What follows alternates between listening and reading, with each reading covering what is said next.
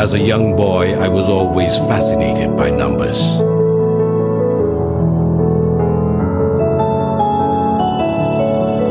The way they could solve problems and create possibilities.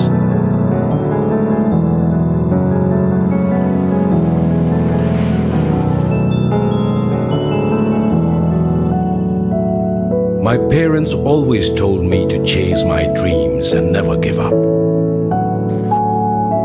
And with their support, I set out to achieve my goals.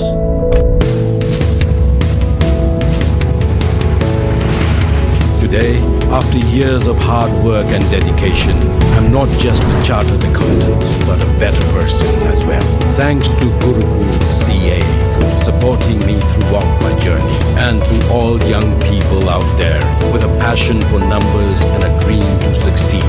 Keep pushing forward and never give up. Gurukul CA, committed to excellence. Hello guys, good morning सबैजनालाई. मेरो audio कतिको सुनिरहनु भएको छ. एकचोटि यदि म audible छु भनेपछि गुड मर्निङ सर, आवाज सुनिरहेको छु भनेर टाइप गरिदिनु होला. फर्स्टमा चाहिँ अडियो चेक गरौँ ल.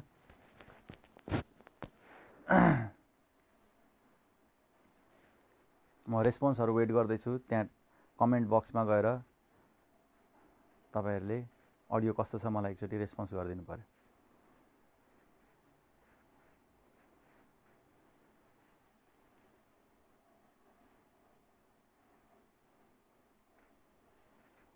गुड मर्निङ सर, सुनिएको छ ल. ठीक छ, मलाई रिप्लाई आयो. धेरै धेरै धन्यवाद तपाईहरुलाई. अब क्याप 1 को एक्जाम त भर्खरै सक्यो तपाईहरुको, हैन. आज 13th भयो, हिजो सक्या होला, हैन. कस्तो भयो त क्याप 1 को एक्जाम? कस्तो गर्नु भयो त क्याप 1 को एक्जाम भन्नुस् त? कस्तो भयो? र्याङ्क आउँछ कि डिस्टिंक्सन आउँछ कि सर पास भइदिए पुग्छ भन्ने अवस्थामा आइया छ कि के छ? र त्यतिन्जेल चाहिँ आफ्नो साथीहरुलाई पनि बोलाउनुस्. अहिले अरू सरहरु पनि आउँदै हुनुहुन्छ. म यसो वार्म अप गर्दैछु तपाईहरुसँग. आफ्नो साथीहरुलाई बोलाउनलाई चाहिँ त्यहाँ शेयर बटनमा गएर लिंक जेनेरेट गरेर तपाईले आफ्नो WhatsApp, Telegram यदि ग्रुपहरु छन् केही भनेपछि बोलाउन सक्नुहुन्छ है. थाहा छैन सर कस्तो भयो के भयो, भगवान भरोसे छोडिदिएको छु हामीले त भनेछ एउटा स्टुडेन्टले. ल ठीक छ. अब क्याप 1 त अलि सजिलै थियो, हैन. क्याप 1 त खासै त्यस्तो गाह्रो पनि फिल भएन होला, किनभने हामीले 6 महिना पाथ्यौं. 6 महिनामा जम्मा 300 मार्क्स को पढ्न पर्या थियो. अब चाहिँ मेन तपाईहरुको क्याप 2 सुरु हुँदैछ. क्याप 2 को लागि चाहिँ हामीले कसरी पढ्ने त? क्याप 2 तपाईले सुन्नुभयो होला धेरै गाह्रो छ, हैन. यहाँ त फेल हुन्छन् स्टुडेन्टहरु, पास हुन अलि गाह्रै छ भन्ने चीजहरु हुन्छन्. त्यसलाई आज डिकोड गर्ने छौं हामीहरु. कसरी चाहिँ क्याप 2 लाई पास गर्ने? तपाईहरु सबैजना चाहनुहुन्छ होला फर्स्ट अटेम्पमै सर राम्रो मार्क्स ल्याएर मेरो क्याप 2 पास भइदिए त. आज यदि भगवान प्रकट भएर तपाईसँग वरदान माग्ने हुन् भने सायद तपाईले यही माग्नुहुन्थ्यो होला, हैन. फर्स्ट तपाईको आज दिमागमै क्याप 2 अब कसरी पास गर्ने नै छ. सो यसलाई कसरी पास गर्ने त? धेरै जनाले फर्स्ट अटेम्पमा पास गरेका पनि छन्, पास्टमा पनि तपाईहरुकै ब्याचबाट पनि गर्छन्. धेरै जनाले चाहिँ फेरि गर्न सक्दैनन् र नेक्स्ट अटेम्पमा गएर रियलाइज गर्छन् कि आहा यो गल्ती भयो मबाट, त्यो गल्ती भयो, मैले सुरुबाट टाइम पाएको भए यो क्याप 2 को जर्नीलाई फेरि एकचोटी मैले बाँच्न पाएको भए, टाइममा फिर्ता जान पाएको भए सायद म फर्स्ट अटेम्पमै पास हुन्थे भन्ने हुन्छ है. सो ती गल्तीहरु जुन मिस्टेकहरु हामी गर्छौं क्याप 2 पढ्दाखेरि, त्यो मिस्टेकहरु यदि हामीले सुरुमै थाहा पायौं भने त त्यो मिस्टेक गर्ने बित्तिकै हामीलाई थाहा हुन्छ ओहो यो मिस्टेक यहाँ भइराछ, मैले गर्नु भएन, किनभने सरले भन्नुभएको थियो काउन्सिलिङमा भनेर तपाईहरुलाई चाहिँ एउटा अवेयर गराउनलाई यो सेसन हो. कसरी क्याप 2 लाई चाहिँ फर्स्ट अटेम्पमै क्र्याक गर्ने, कसरी र्याङ्क ल्याउने, हैन. आफ्नो नोट्सहरु कसरी बनाउने, कति घण्टा पढ्नु पर्छ, क्लास कसरी लिने, यी सब कुराहरु चाहिँ आजको हामी यस सेमिनारमा डिस्कस गर्ने छौं. मलाई चाहिँ अलि लाइक पनि गरिदिनु होला भिडियोजलाई. जम्मा 11 लाइक देख्दैछु म आफ्नो स्क्रिनको अगाडि. अब यत्रा सीएहरु आउनु भएको छ, यत्रा टिचरहरु आउनु भएको छ, हैन. तपाईहरुले यो अलि लाइक गरिदिनु भयो भने उहाँलाई पनि अलि मोटिभेसन हुन्छ. सबैजनाले लाइक पनि गरिदिनु होला, सब्स्क्राइब पनि गरिदिनु होला र सबैभन्दा चाहिँ शेयर गरिदिनु होला यो भिडियोलाई. अरु आफ्नो साथीहरु तपाईहरुको धेरै होलान्, एक जनाले 4-5 जना साथीहरुलाई त चिन्नु भयो होला, उहाँहरुलाई पनि बोलाउनुस्. आजको सेसन एकदमै युजफुल हुनेछ है. आज किनभने यो पछि पनि हुन त यो भिडियो हेर्न पाइन्छ, युट्युबमै रहन्छ, तर इन्टरेक्टिभ हुँदैन. पछि तपाईले क्वेशन सोध्नु भयो भने सरहरुले त्यतिखेर लाइभ आन्सर दिनुहुन्न. अहिले चाहिँ हामी के गर्छौं, लाइभ आन्सर नै तपाईहरुलाई हामी दिन्छौं है. सो त्यति भन्दै गर्दा वेलकम टु क्याप 2 तपाईहरु सबैजनालाई. अब हाम्रो रिजल्ट त आएको छैन अहिले, हामीले त भर्खरै क्याप 1 को जाँच दिया छौं. यति के हतार छ र क्याप 2 अहिले सुरु गर्नको लागि पनि कतिजनाको दिमागमा आइरा होला। रिजल्टै आएको छैन अहिले त। अब हेर्नुस् कुरा के छ भन्दाखेरि क्याप 2 मा यदि हामी रिजल्ट कुर्ने हो भनेपछि हाम्रो अहिलेबाट अब 2 महिना हाम्रो जान्छ, किनभने आज जुन 13 भयो, अगस्तको मिडतिर तपाईहरुको रिजल्ट आउँछ। यो 2 महिना के गरेर बस्ने त? एउटा हो वेट गरेर बस्ने। त वेट गर्नु भनेको के हो? तपाईले केही न केही त गर्नुहुन्छ वेट गर्ने टाइममा पनि। सो किन एउटा चाहिँ इफेक्टिभ चीज नगर्ने त? वेट गर्ने भनेको कुनै तपाईँ हिमालयमा गएर तपस्या त गर्ने होइन, केही न केही त गर्नुहुन्छ एभ्रीडे। सायद तपाईँ युट्युब चलाउनुहुन्छ होला, टिकटक हेर्नुहुन्छ होला, केही न केही त गर्नुहुन्छ नि त। सो त्यो 2 मन्थ्समा चाहिँ यदि तपाईँले क्याप 2 को पढ्नु भयो भने त तपाईलाई पछि छिटो कोर्स सकिन्छ र तपाईँको पछि रिभिजनको टाइम बढी हुन्छ। त्यसले गर्दाखेरि यो 2 महिना चाहिँ पढ्नु नै बेस्ट अप्सन हुन्छ है। तपाईहरु एग्री गर्नुहुन्छ? मलाई यसो कमेन्टमा लेखेर भन्नुस् त। तपाईहरु एग्री गर्नुहुन्छ 2 महिना पढ्नुपर्छ? यस या नो केही लेख्नुस्। सबजना एक्जाम दिइसकेपछि थाकिसक्नु भएको छ जस्तो छ। खै कमेन्ट आएन त।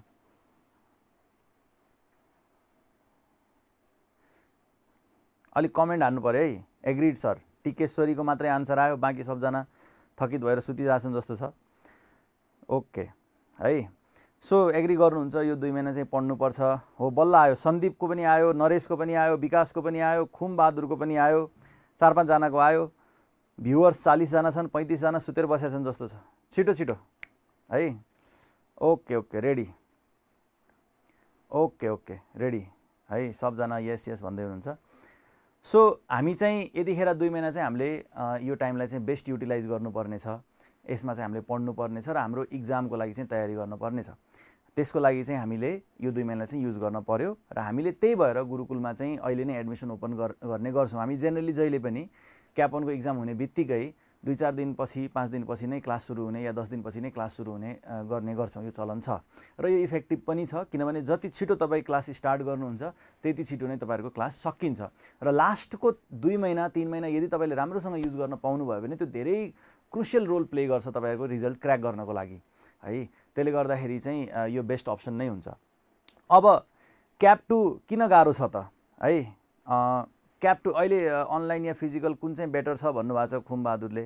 दुईटै बेटर हो। हेर्नुहोस्, तपाईँले अनलाइनलाई टोटली रिजेक्ट गरेर लाइफमा अगाडि बढ्न सक्नुहुन्न। आजको संसार यस्तो भइसक्यो। भोलि क्याप 3 मा जानुभयो भने तपाईँले फिजिकल क्लास लिनै सक्नुहुन्न।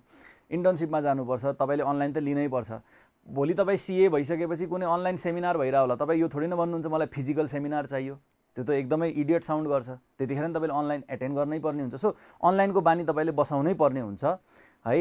केही चिज फिजिकल, केही चिज अनलाइन गर्नै पर्ने हुन्छ। आजको संसारमा आएर यो टेक्नोलोजीको युगमा आएर मलाई अनलाइन हुँदैन फिजिकलै चाहियो या फिजिकल हुँदैन अनलाइनै चाहियो भन्ने हामीले गर्नु हुँदैन। हामीले दुईटै चिजको लागि रेडी हुनु पर्यो, लाइफमा अगाडि बढ्नु पर्यो है।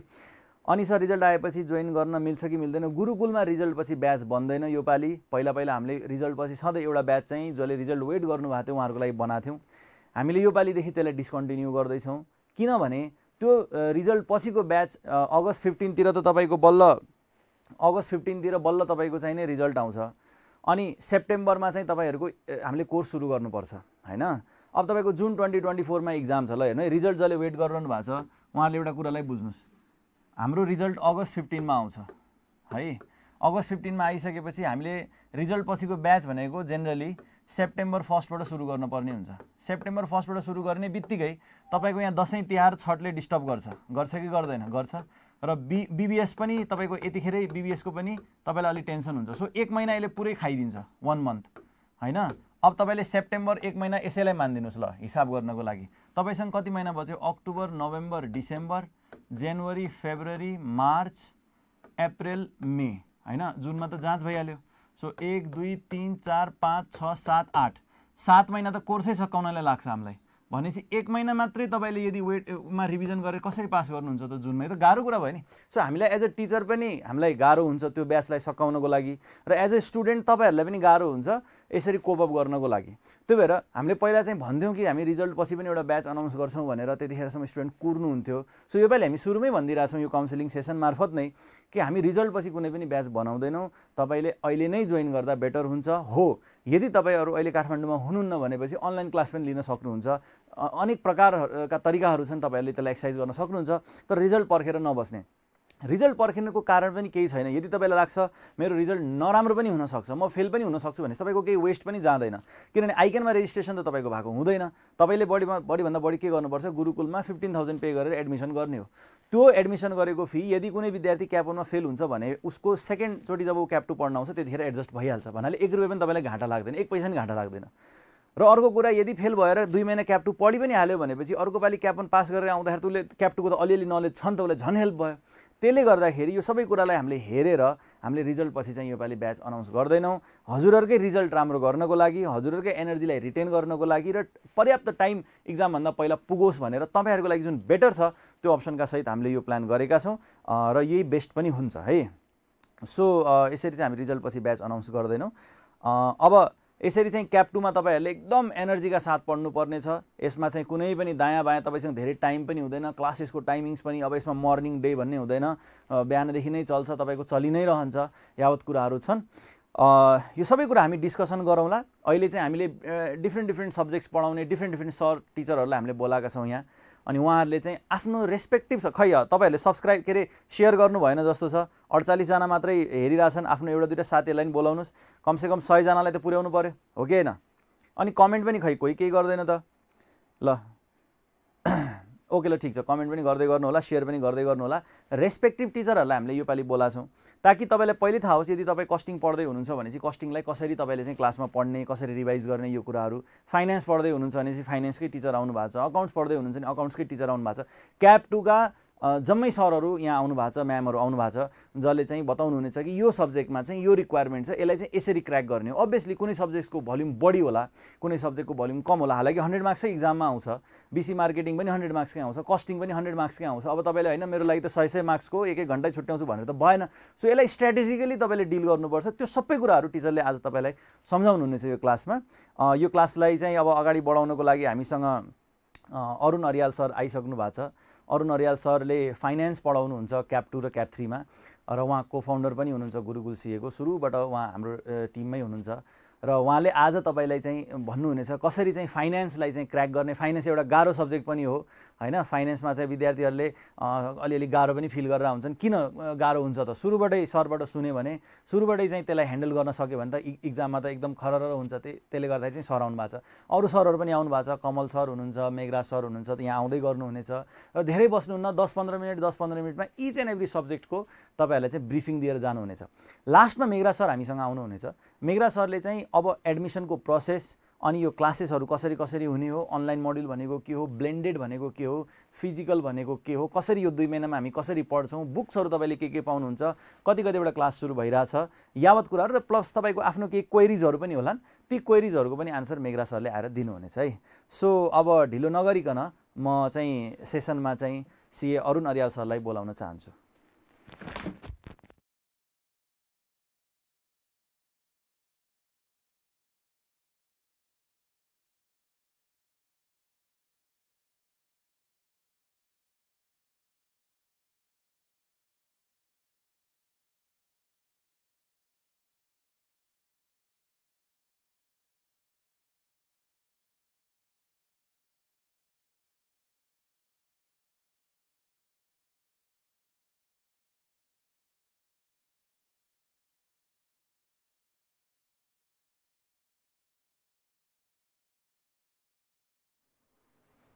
हेलो स्टुडेन्ट्स, गुड मर्निङ सबैलाई।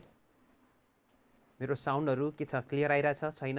एकचोटि कमेन्टमा गुड मर्निङ सर अथवा साउन्ड एकदम ठिक छ भनेर केही कमेन्टहरू गर्नु होला, सो द्याट हामी त्यही अनुसार फिडब्याक अनुसार चाहिँ अगाडि बढ्न सक्छौँ। Okay, welcome sir, good morning sir भन्नुभएको छ। Okay, thank you so much. सबैलाई वेलकम पनि मेरो तर्फबाट पनि यो सेसनमा, जुन ओरिएन्टेसन सेसन छ क्याप 2 को, यो सेसनमा तपाईँहरूलाई फेरि पनि वेलकम पनि गर्छु। र 72 स्टुडेन्ट्स आइसक्नु भएको छ, अरू पनि कति आउँदै हुनुहुन्छ होला, जोइन गर्दै पनि हुनुहुन्छ होला। ओके सर, CA को इन्कम कति हुन्छ भनेर यहाँ क्वेसन सोध्नु भएको छ, र अब बजारमा त एक साइन 1 लाख भनेर चाहिँ के त चलिरहेको हुन्छ हल्ला खल्ला। हुन त अब एक साइनको 1 लाख होइन, 10औं लाख आउने साइनहरू पनि हुन्छ एउटै साइनको, तर फेरि एउटा अब तपाईहरु सीए पढ्ने स्टुडेन्टहरुले चाहिँ के चाहिँ बुझ्नुपर्ने हुन्छ भने त्यो एक साइन सीए को जुन छ त्यसको महत्त्व धेरै चीज हुन्छ। मतलब त्यतिकै आँखा चिम्म गरेर बिहान उठ्यो साइन गर्यो, दिउँसो उठ्यो साइन गर्यो चाहिँ हुँदैन। त्यो साइन गर्नको पछाडी ब्याकग्राउन्ड धेरै चीजहरु कति चीज हेरेर सब हेरेर ठीक छ ओहो ल ओके भनेर साइन गर्ने हो सीए को साइन भने। त्यही भएर 1 लाख हैन इभन 10 लाखको पनि साइन त हुन्छ तर सबै केसमा हुँदैन। अब बेस्ड अन वर्क के कसरी हुन्छ भनेर चाहिँ हो। त्यही भएर इन्कमको कुराहरु पनि भएको थियो। ओके अब म थोरै स्टुडेन्ट्सहरु पनि जोइन पनि भइरहनु भएको छ। अब चाहिँ म अलिकति हाम्रो धेरै टाइम वेस्ट नगरिकन किनभने मुकुल सरले पनि केही इन्ट्रोडक्सन्सहरु दिइ पनि सक्नुभयो, तपाईहरुसँग इन्ट्रोड्युस पनि गर्नुभयो यो कोर्स अथवा अब क्याप 2 लेभलको बारेमा थोरै केही। अब म चाहिँ स्पेसिफिकल्ली सबभन्दा पहिला मुकुल सरले भनि पनि हाल्नुभयो मेरो बारेमा। म चाहिँ तपाईहरुलाई फाइनान्शियल म्यानेजमेन्ट भन्ने सब्जेक्ट जुन क्याप 2 लेभलको एउटा एकदम कोर सब्जेक्ट सीए जुन हाम्रो एक्सपर्टिज सीए डिग्रीको एउटा कोर सब्जेक्टको रूपमा रहेको सब्जेक्ट छ financial management. Both in cap 2 र क्याप 3 लेभलमा 100 मार्क्सकै पेपर चाहिँ क्यारी गर्छ यसले। 100 मार्क्सको सब्जेक्टको रूपमा चाहिँ हुन्छ यो बोथ इन क्याप 2 र क्याप 3। र अहिलेसम्म तपाईहरुले चाहिँ सिन्स क्याप 1 मा जुन तपाईहरुको बेसिक अथवा फाउन्डेसन लेभल थियो त्यसमा चाहिँ सिन्स फाइनान्सको बारेमा केही पनि थिएन। अब सबै चीजहरु चाहिँ जे जति पढ्नुपर्छ जे जति एक्सपर्टिज हामीले चाहिँ गेन गर्नुपर्छ यो 2 लेभलमा गएर चाहिँ हामी भोलि पर्सि एज अ चार्टर एकाउन्टेन्ट भन्दाखेरि चाहिँ यो सेक्टरमा अथवा यो पार्टमा पनि एउटा कमान्डिङ चाहिँ भोलि चाहिँ भएर चाहिँ निस्किने खालको चाहिँ हामी चाहिँ बन्नुपर्ने छ। ठीक छ, त्यसकै लागि चाहिँ हामी अब यो कोर्स जुन छ थोरै म अलिकति ओरिएन्ट गर्छु कस्तो चाहिँ कोर्स हो त के चाहिँ रहन्छ यसमा भन्ने चीजमा। ओके अब सबभन्दा फर्स्टमा तपाईहरुबाटै म लिन चाहन्छु केही चीजहरु। यो हाम्रो जुन सब्जेक्ट छ फाइनान्शियल म्यानेजमेन्ट भनेर छ सब्जेक्टको नाम फाइनान्शियल म्यानेजमेन्ट।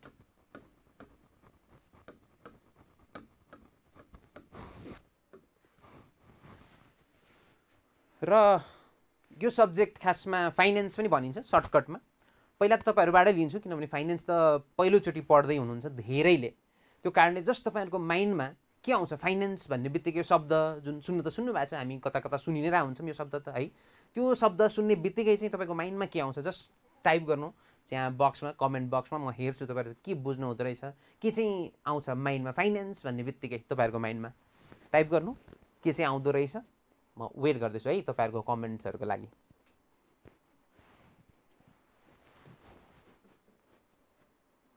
ओके मनी भन्दै हुनुहुन्छ हामी पैसा बुझ्छौँ फाइनान्स मनी रिलेटेड पैसा सबको त्यही छ जस्तो छ। अरु केही आउँछ कि फरक हेर्दैछु।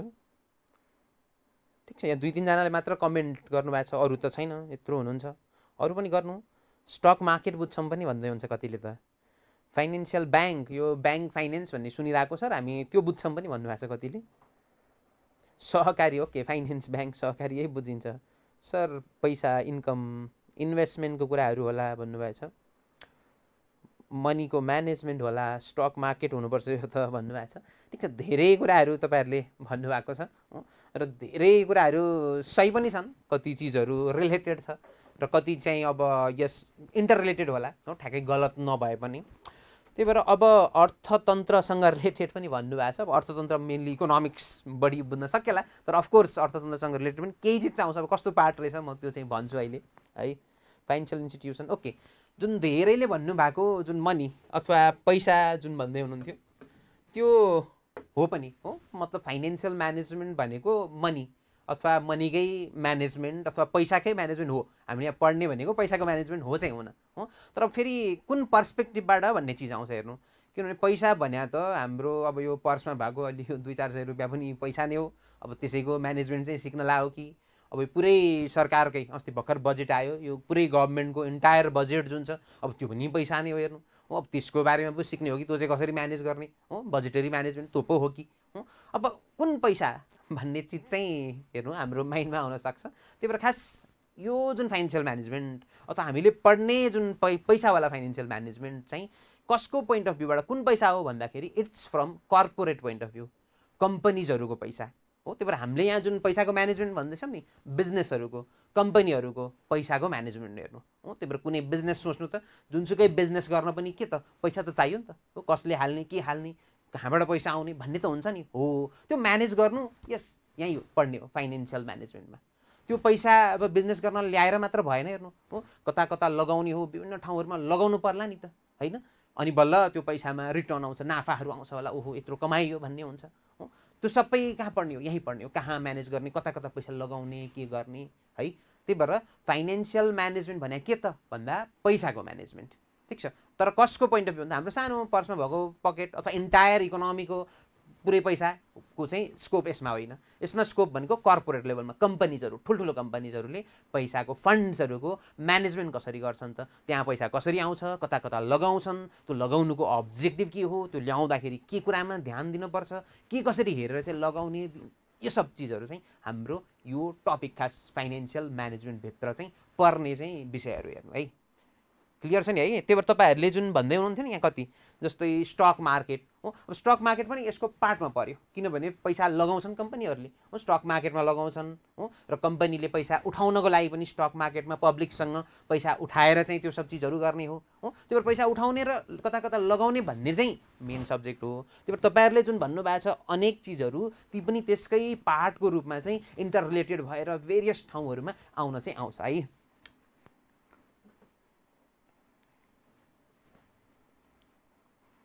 ओके यस्तै कुराहरू र बिजनेसको कर्पोरेटको यिनै कुराहरू चाहिँ गर्दै पनि हुनुहुन्छ अरूले पनि फाइन यस्तै नै चिजहरू चाहिँ के रहेछ फाइनान्स रहेछ ठीक छ ओके अब त्यसो भए जब हामीलाई यो चाहिँ थाहा भयो कि फाइनेन्शियल म्यानेजमेन्ट भनेको के रहेछ त भनेर अब यसलाई एकदम हामी सिधा हिसाबमा बुझ्नु पर्दा अझै हो हामी अब के चाहिँ पढ्छौँ त भन्नेमा अझै चाहिँ सजिलो गरी जस्तै अब हामी अघि मैले कम्पनीको भने नि हो जस्तै हामीले अकाउन्ट्स त पढिसकेका छौँ हेर्नु हो फाइनेन्स बरु नयाँ होला हो क्याप 1 मा अकाउन्ट्स त पढ्यौँ नि त हैन जुन अकाउन्ट्समा पढिसकेपछि लास्टमा जुन फाइनल अकाउन्ट्सहरू बनाउँथ्यौँ हो त्यो सबमा अन्तिममा जुन ब्यालेन्स सिट बनाएर यो टक्क ट्याली भएपछि हामी दङ्ग पर्थ्यौँ नि खुसी हुन्थ्यौँ हो ब्यालेन्स सिट जुन बन्थ्यो ठिक छ हो अब फाइनेन्समा पढ्ने चाहिँ के हो त हो त्यसपछि त अब ती जुन अघि मैले भने कहाँ पैसा आउँछ कताबाट हो कता चाहिँ पैसा जान्छ हो भन्ने चिजहरू खास एक्चुअली यही ब्यालेन्स सिटबाट देखिने चिजहरू हुने हेर्नु सबै हो त्यही भएर अब फाइनेन्समा पढ्ने के हो त भन्दाखेरि हुन चाहिँ यही ब्यालेन्स सिटकै पार्टहरू हो तर पर्सपेक्टिभ चाहिँ फरक हुन्छ हो त्यही भएर अघि जुन मैले भने हेर्नु त अब फेरि तपाईहरु अलिकति मोर इन्टरेक्टिभ पनि बनौँ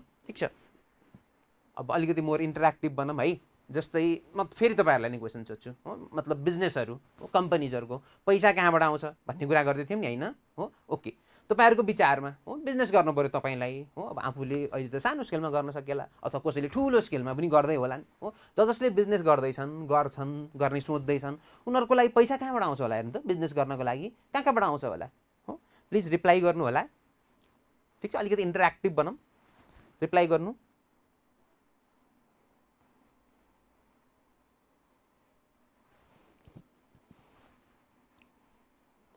वेट गरिरहेको छु बिजनेस गर्नको लागि पैसा हो फेरि पैसाकै बारेमा पढ्दैछौँ हेर्नु त्यो कहाँबाट आउँदो रहेछ त कहाँबाट आउँछ होला के सोर्स हुन सक्छ होला हामीले जे जति जानेका छौँ अहिलेसम्म अकाउन्ट्सहरू पढियो यी अलिअलि चिजहरू त थोरै त पढियो नि क्याप 1 मा अलिअलि फाउन्डेसन त बनाइयो हामीलाई त थाहा छ केही कुराहरू सर ओनरबाट आउँछ अफकोर्स ओनरले पैसा हाल्नु पर्ला बिजनेस गर्न हो एकदम सही आन्सर हेर्नु सर डेट पनि भन्नुभएको छ कतिले यस हो कति आफ्नै पैसाले मात्र ठुलो बिजनेस त पोसिबल पनि हुन्न होला नि त ब्याङ्कमा लोन लिन जान पर्ला अन्त कहीँबाट डेट ल्याउनु पर्ला हेर्नु हो त्यही भएर डेट पनि यस it's a very important source है त्यसै गरी इन्भेस्टरबाट भन्नुभएको छ इन्भेस्टर चाहिँ अलिक भेग टर्म भयो हेर्नु इन्भेस्टर भने फेरि त्यही कि इक्विटी हुनसक्छ आफ्नै ओनरले नै हाल्ने हो भने हो अथवा लोनको रूपमा पनि इन्भेस्टमेन्ट गर्छन् कतिले त्यो लोनै हुनसक्छ यस्तै चिज हो नि त है यस्तै चिज हो ओके ब्याङ्कले लोनको रूपमा ओनर्सहरूले र सेयर्सहरूबाट त्यो पनि यस इक्विटी सेयर्सहरू हो मतलब आफ्नै पैसा हाल्ने हो र अनेक ठाउँमा लोनहरू डेटहरूबाट ल्याएर गर्ने हो अब त्यो सब चिजहरू हाम्रो ब्यालेन्स सिटमा देखिन्थ्यो हेर्नु जुन हामीले अकाउन्ट्समा पढ्ने ब्यालेन्स सिट थियो जस्तै अब त्यो कम्पनीले आफ्नो बिजनेस गर्नलाई कहाँबाट पैसा ल्याएको छ त भन्दा यदि आफ्नै पैसा ल्याएको छ भने यहाँ इक्विटी भन्थ्यौँ हामी इक्विटी सेयर क्यापिटल भनेर हेर्नु त सेयर क्यापिटल भनेर यसरी केही देखिन्थ्यो केही पैसा हो बिजनेसमा आफ्नै पैसाहरू ल्याएको छ भने कति लोनहरूबाट ल्याएको थियो भने डेटहरू यताउति लोनहरू भनेर देखिन्थ्यो हाम्रो ब्यालेन्स सिटमा हो त्यही भएर हामीले जुन कहाँबाट पैसा आउँछ भन्ने पार्ट छ नि खास यो डेटबाट आउँछ कि आफ्नै पैसा आउँछ कि भन्ने सबै चिजहरू खास के हुँदो रहेछ भन्दाखेरि ब्यालेन्स सिटको यो पार्टमा रिफ्लेक्ट हुन्छ। हेर्नु अब हाम्रो फाइनेन्समा काम के हो, अब अकाउन्ट्समा काम त यो थियो, मतलब यदि कम्पनीले लोनबाट चाहिँ 10 करोड ल्यायो भने अकाउन्ट्समा काम के हुन्थ्यो भन्दाखेरि तपाईँहरूले अकाउन्टिङ इन्ट्री जर्नलहरू त पढ्यो नि क्याप 1 मा। सर लोनबाट 10 करोड रुपियाँ कम्पनीमा आयो भने सर हाम्रो इन्ट्री हुन्थ्यो bank account debit 10 crore to loan चाहिँ 10 करोड, अनि यो लायबिलिटीवाला यहाँ आउँथ्यो 10 करोड, अनि ब्याङ्क भनेर यतापट्टि कतै एसेट साइडमा ब्याङ्क भनेर सर 10 करोड आउँथ्यो, हो नि होइन? त्यो त अकाउन्टिङ भयो। हेर्नु अब त्यो 10 करोडको लोन उठाउने छ नि, हो त्यो त अकाउन्टिङ चाहिँ एउटा पार्ट भयो, तर त्यसको डिसिजन त गर्न पऱ्यो नि त। हो यो कम्पनीले 10 करोडको लोन किन उठाएको त? हो कुनै बिजनेस गर्नलाई होला, के कामको लागि, किन 10 करोडको? हो अथवा लोनको सट्टा त यसरी आफ्नै पनि पैसा ल्याउन सकिँदो रहेछ नि, इक्विटी युज नगरेर लोन किन युज गरेको, अथवा अलिअलि इक्विटी अलिअलि लोन पो युज गर्ने विचार हो कि के गर्न ठिक हुन्छ त? हो यो सबै के हो फाइनेन्समा पढ्ने चिज हेर्नु हो। त्यही भएर ब्यालेन्स सिटकै चिजहरू हुन्छन् हो, तर यो प्रत्येक चिज चाहिँ किन आइरहेछ त, के डिसिजन गरेर, किन कसलाई फाइदा हुने भएको हुनाले, why the reason behind this हो, यी चिजहरू चाहिँ हामीले पढ्ने हो। अकाउन्ट्समा हामी इन्ट्रीहरू गर्न सिक्छौँ हो, यहाँ हामी के गर्न सिक्छौँ, यी फिगर्सहरू किन कसरी, why the reason behind this. ठिक छ, ओके। अब आएको पैसा यता छ हेर्नु हो, अनि यो पैसा लाग्छ हेर्नु ब्यालेन्स सिटमा, मतलब एप्लिकेसन जुन छ यतापट्टि त सोर्स भयो हेर्नु कहाँबाट पैसा आयो हो, अब यो कहाँ कहाँ लगाएको छ भन्ने पनि त यही ब्यालेन्स सिटमा देखिन्थ्यो। सर फिक्स्ड एसेट्सहरू हामीले कतिमा ल्यान्ड किन्थ्यौँ सर, प्लान्ट मेसिनरीहरू किन्थ्यो सर कम्पनीले, सब यो पैसा आएर यतापट्टि एप्लिकेसन कहाँ कहाँ भइरहेछ हो, फिक्स्ड एसेट्सहरूमा होला, यो ब्याङ्कहरू हुनसक्छ, कति स्टकहरू सामान बनाउनलाई चाहिने हो, अनेक चिजहरू हुन्छ नि त हो। अब यो ब्यालेन्स सिटको यतापट्टिको पार्टले चाहिँ के दिन्छ त भन्दा एप्लिकेसन, यतापट्टि सोर्स कहाँबाट पैसा आयो त, यतापट्टि के दियो त भन्दा एप्लिकेसन कहाँ पैसा लगाउने। हेर्नु खास फाइनेन्समा पढ्ने भने यति हो, कहाँबाट पैसा आउँछ, कहाँ लगाउने, कहाँबाट ल्याउनु पर्छ, कता कता लगाउनु पर्छ, सो द्याट तपाईँलाई बेस्ट रिजल्ट्सहरू आउला। अब बेस्ट रिजल्ट्स के हो त भन्दा अब सर यो जुन यत्रो पैसा लगाएपछि बिजनेस गरेपछि त सर हामी त प्रफिट चाहन्छौँ होला, अथवा टन्न नाफाहरू आओस् भन्ने हाम्रो इच्छा हुन्छ होला, अथवा normally as a share holder, किनभने ओनर भने त होइन इक्विटी सेयर क्यापिटल हो, म सेयर होल्डर हुँ भन्दा मेरो सेयर हुन्छ हो, सम्पत्ति भनेको त्यो सेयरको बजारमा किनबेच भइरहेको हुन्छ हो, हामीले नेप्से भन्छौँ, दिनदिनै त्यहाँ सेयरको प्राइसहरू हुन्छ, त्यो बढोस्, त्यो टन्नै होस्, त्यसको भ्यालु बढोस् भन्ने पनि हुन्छ होला इच्छा हो। त्यही भएर त्यो सब चिजहरू पाउनको लागि चाहिँ यो सब गर्ने गरिन्छ, पैसा ल्याउने, यो सबै ठाउँमा लगाउने हो, र वाइ बिहाइन्ड रिजन के हो, सब यो चिज चाहिँ हाम्रो फाइनेन्सको मेन चाहिँ सब्जेक्टको विषयवस्तु हो। क्याप 2 मा पढ्ने पनि यही चिज हो, क्याप 3 मा पढ्ने पनि यही चिज हो। ठिक छ, तर यति हो कि अब यसकै बेसमा भेरियस च्याप्टर्सहरू डिभाइड हुन्छन्। यही चिज सिक्नका लागि हामीले चाहिँ विभिन्न टपिक्सहरू बनाउँदै केही क्याप 2 लेभलमा र केही पार्टहरू एक्सटेन्सन यसको क्याप 3 लेभलमा गर्दै चाहिँ बिस्तारै चाहिँ सिक्दै पनि जान्छौँ है। क्लियर छ? जस्ट अलिअलि आइडिया आइरहेछ के चाहिँ सिक्ने है छ त फाइनेन्समा भनेर, छ कि छैन? मलाई रेस्पोन्स दिनु, आइडिया आइरहेछ छैन?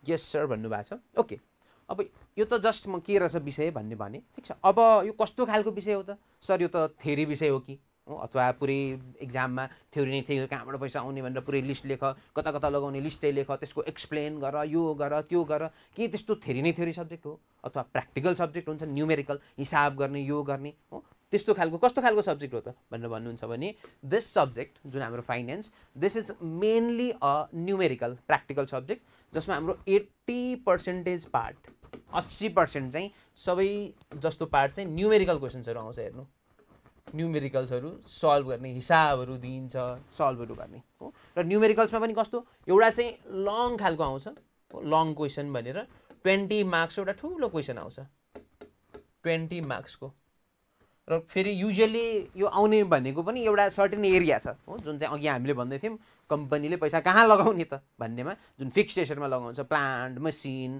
कहाँ कुनमा लगाउने हो, त्यही खालको डिसिजन जुन छ जसलाई हामी इन्भेस्टमेन्ट डिसिजन, कहाँ चाहिँ इन्भेस्टमेन्ट गर्दा ठिक होला त हो, त्यो नेचरको डिसिजनबाट चाहिँ युजुअली आउने गर्छ एउटा लङ क्वेसन 20 मार्क्सको। ठिक छ, अनि त्यो बाहेक अरू चाहिँ सानो सानो क्वेसन्सहरू, कुनै 8 मार्क्सका, कुनै 7 मार्क्सको, कुनै 5 मार्क्सको, कुनै 10 मार्क्सको, लगभग यस्तै खालका बाँकी क्वेसन्सहरू आएर चाहिँ यसरी चाहिँ 80 मार्क्सको चाहिँ लगभग न्युमेरिकलको पार्ट बन्छ हेर्नु हो, जुनमा चाहिँ हाम्रो कुनै अलिक लङ खालको, कुनै यो मिडियम टाइपको यसरी क्वेसन्सहरू रहेर टोटल, र त्यहाँ कुनै चोइस आउँदैन, सबै गर्नु पऱ्यो। 100 मार्क्सको पेपर जुन हाम्रो ग्रुप 2 मा पर्छ है, यो फाइनेन्स सब्जेक्ट जुन छ तपाईँहरूको क्याप 2 लेभलको चाहिँ ग्रुप 2 मा छ, ठिक छ। र यसरी चाहिँ यो हुन्छ।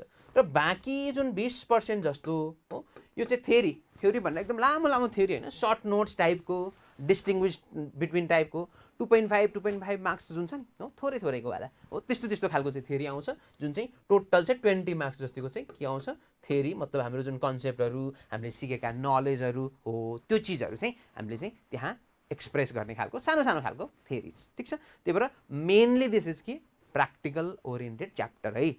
अब धेरै स्टुडेन्ट्सहरूलाई एकदम गाह्रो लाग्ने खालको सब्जेक्टमा पनि पर्छ हेर्नु फाइनेन्स हो, किनभने कति स्टुडेन्ट्सहरूले अलिकति गाह्रो महसुस गर्ने, कतिले चाहिँ अलिकति नयाँ अलिक फरक खालको हो त्यस्तो महसुस गर्ने खालको सब्जेक्टमा चाहिँ पर्छ, ठिक छ। अब नर्मली किन त्यस्तो हुन्छ त, अथवा चाहिँ एकदमै यो गाह्रो सब्जेक्ट भयङ्करै गाह्रो हो त यो सब्जेक्ट साँच्चीकै भन्ने चाहिँ लाग्न सक्छ हो। अब एक्चुअली एकदमै धेरै नै गाह्रो सब्जेक्ट ओहो भयङ्कर त्यस्तो खालको सब्जेक्ट चाहिँ फेरि होइन हो। एकदम यसमा पढ्ने चिजहरू एकदम सामान्य छन् हो, जुन एकदम बेसिक अघि जुन मैले भनेँ नि हो, सामान्य कुन ठाउँबाट पैसा ल्याउने, कता लगाउने, त्यो भयो भने के हुन्छ कसो हुन्छ हो, त्यही नै हो। जम्मै जति पनि च्याप्टर्सहरू बन्छन् त्यसकै अन्डरमा हो, मतलब त्यसकै लागि चाहिँ जे जति हुन्छ हेर्नु है। त्यही भएर इट्स भेरी सिम्पल, मतलब त्यस्तो धेरै चिजहरू त छैन हो, तर एकदमै कन्सेप्ट ओरिएन्टेड छ है यो चाहिँ।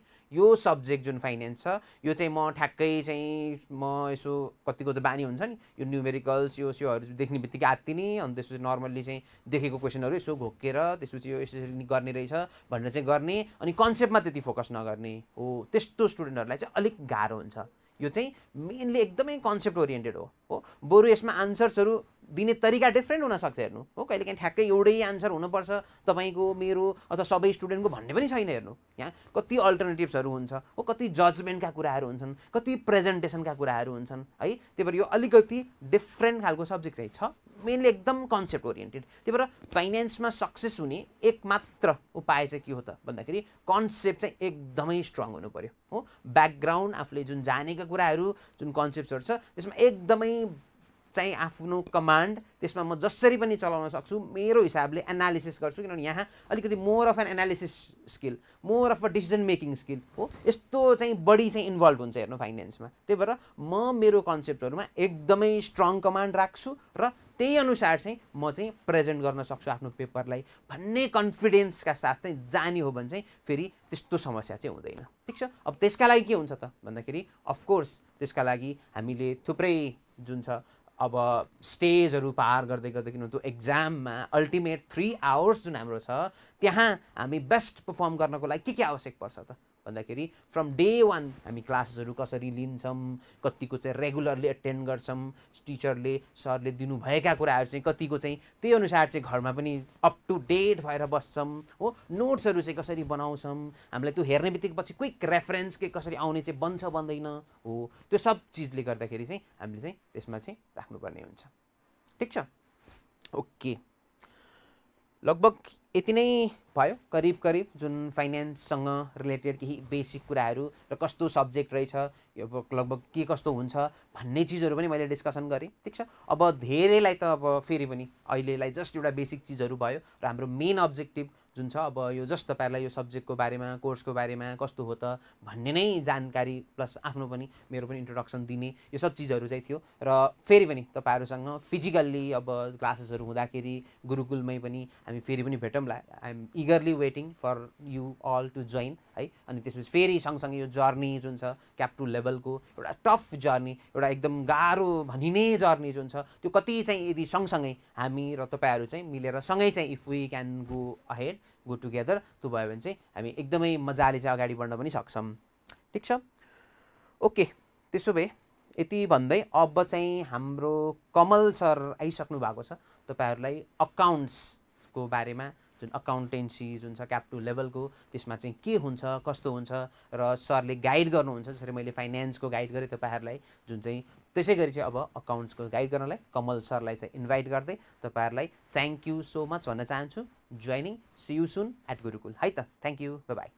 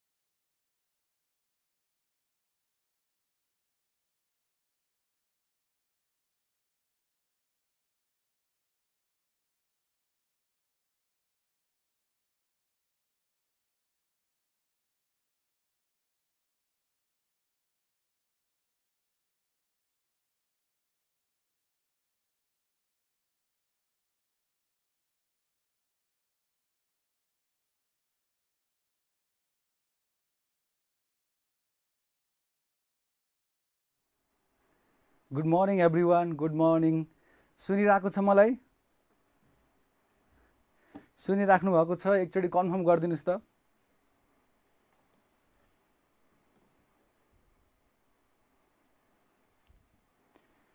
गुड मर्निङ लेख्नुहोस्, यस सर भन्नुहोस्, केही भन्नुहोस् ल।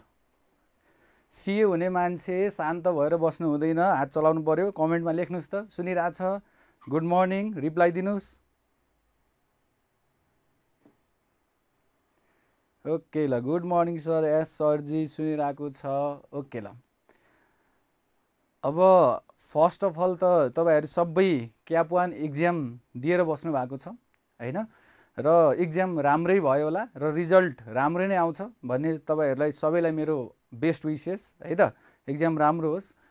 अब हामी केका लागि छौँ त्यो कुरामा आज हामी फोकस गरौँ। हामी आज क्याप 1 दिएर क्याप 2 जोइन अब कोही गरिसक्नु भयो होला, कोही गर्ने सुरुमा हुनुहुन्छ। अब त्यसको लागि क्याप 2 मा के कुराहरू विचार गर्नुपर्ने हो, के हुन्छ सब्जेक्ट्सहरू हैन, त्यो हामी 1 बाई 1 गरेर टिचरहरूसँग तपाईँहरू इन्टरेक्ट गर्दै हुनुहुन्छ है। र यही क्रममा म आएको छु। मेरो नाम कमल शर्मा र मैले गुरुकुल स्टार्ट भएदेखि नै गुरुकुलमा जुन तपाईँको क्याप 2 लेभलमा एडभान्स अकाउन्टिङ सब्जेक्ट छ त्यो मैले हेरिरहेको छु है। र अब मैले यहाँ टपिक हाम्रो जुन सब्जेक्ट छ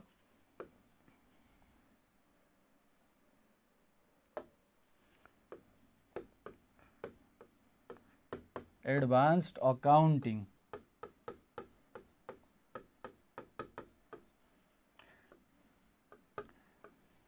ल यो सब्जेक्टको बारेमा हामी यहाँ कुरा गर्छौँ। र त्यो कुरा गर्नुभन्दा अगाडि म एउटा क्वेसन राख्न चाहेँ है। सुरुमा एउटा क्वेसन राख्न चाहेँ। अब अकाउन्टिङ त हाम्रो लागि नयाँ सब्जेक्ट होइन। हामीले त क्याप 1 मा पनि मजाले अकाउन्टिङ पढेको। अझ हामीले जति पढ्यौँ त्यसको मेजर स्टडी टाइम त हामीले अकाउन्टलाई नै खर्च गरेको। र अब कसैसँग अकाउन्ट चाहिँ ठिकै हो, सजिलो इजी भन्ने चाहिँ एक्सपिरियन्स छ होला, कसैसँग होइन अकाउन्ट त गाह्रो थियो भन्ने होला। एकचोटि कमेन्टमा लेखिहाल्नुहोस् त, अकाउन्ट फेभरेट सब्जेक्ट हो कि अकाउन्ट हार्ड सब्जेक्ट हो? एकचोटि लेख्नुहोस् त, म हेर्छु यहाँ। अकाउन्ट फेभरेट सब्जेक्ट हो कि होइन अकाउन्ट हार्ड सब्जेक्ट हो? एकचोटि लेख्नुहोस् त ल।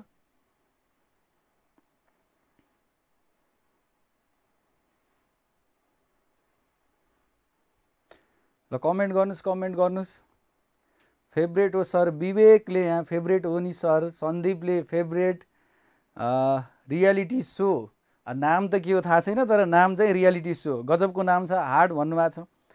त्यसपछि Shyam सुन्दरले favourite subject, रोहितले favourite, अतिशमा favourite. ल है, अब यहाँ मैले हेरिरहेको छु सबैले इजी हो, रमाइलो हुन्छ, मिडल हो। सिजनले favourite and hard at the same time sir, यो चाहिँ कम्प्लिकेटेड कमेन्ट आयो है त। फेभरेट पनि हो हार्ड पनि हो। र स्क्यानरले हाम्रो भन्नुहुन्छ कन्सेप्चुअल एमसिक्यू गर्न चाहिँ सकि, तर त्यो लामो क्वेसन सल्भ गर्दा मिस्टेक हुन्छ। अब मिस्टेक हुन्छ त केही छ नि, त्यसको कारण केही छ। विवेकले क्याप 2 को सबै सब्जेक्ट फेभरेट हो sir accept BC and marketing. BC र मार्केटिङलाई नि माया गर्नुपर्छ, त्यो जाँच नदिई पास भइन्छ त? अकाउन्ट मात्रै पढेर, फाइनेन्स मात्रै पढेर, कस्टिङ ट्याक्स मात्रै पढेर भइँदैन। बिसी मार्केटिङ पनि त पढ्नु पर्यो भनेपछि हो कुन सब्जेक्टलाई कति माया गर्ने कति टाइम दिने भन्ने कुरा हो, तर माया चाहिँ सबै सब्जेक्टलाई गर्नु पर्यो है।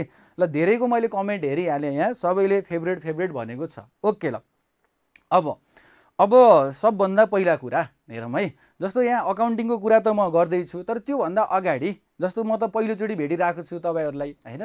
मेरो साइडबाट हामी जुन यो क्याप 1 लेभलमा थियौँ र अब हामी चाहिँ क्याप 2 लेभलमा छौँ। यो क्याप 2 लेभलमा आउँदा चाहिँ हाम्रो सोच प्लानिङ, हाम्रो थिङ्किङ प्रोसेस प्लानिङ कस्तो हुनुपर्छ भन्नेमा अलिकति है थोरै टाइम म लिन्छु, त्यसपछि मेरो सब्जेक्टमा म आइहाल्छु।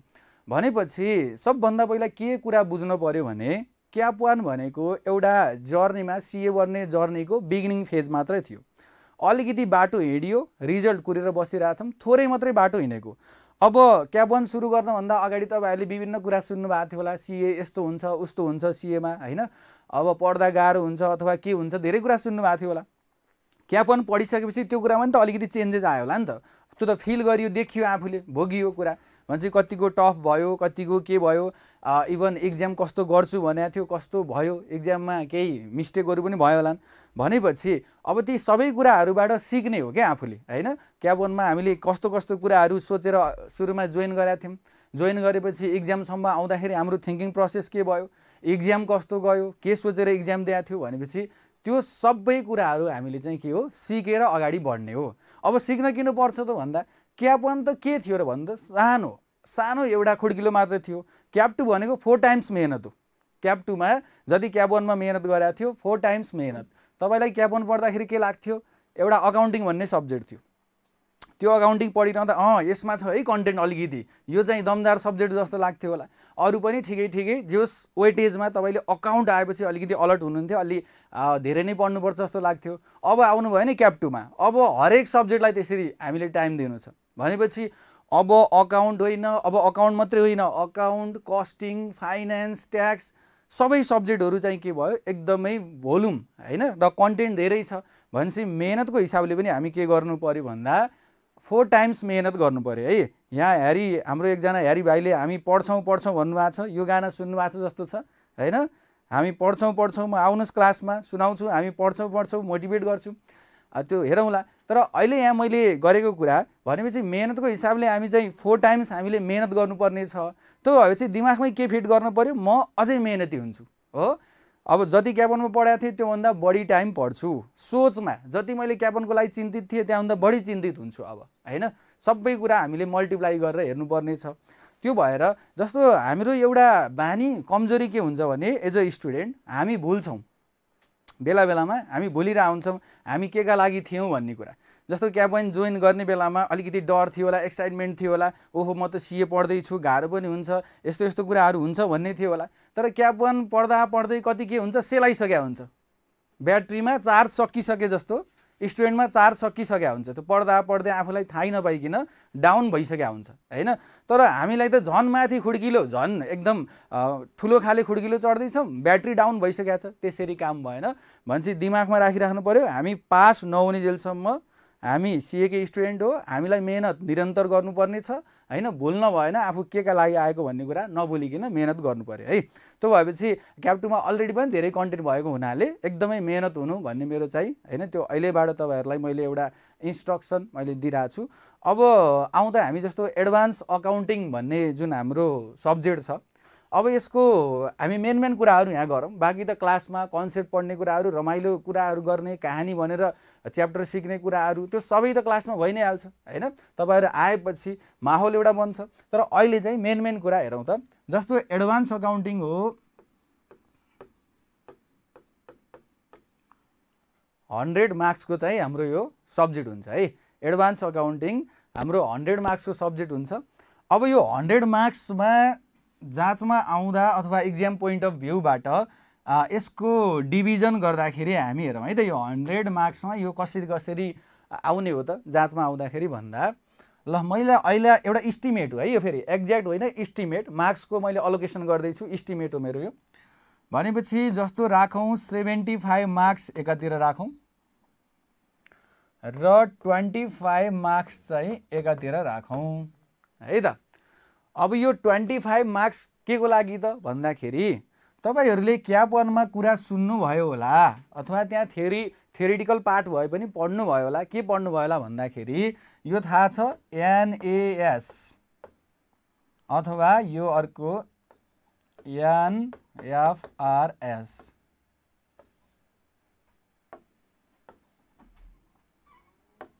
ल यो NAS अथवा NFRS को बारेमा थाहा छ? ल भन्नु त मलाई। NAS भनेको के हो? NAS भनेको के त भन्नु त ल।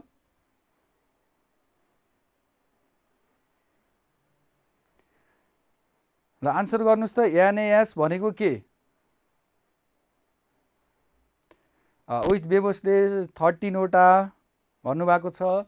ल अरू मलाई अलिकति कमेन्ट गर्नुस् त ल।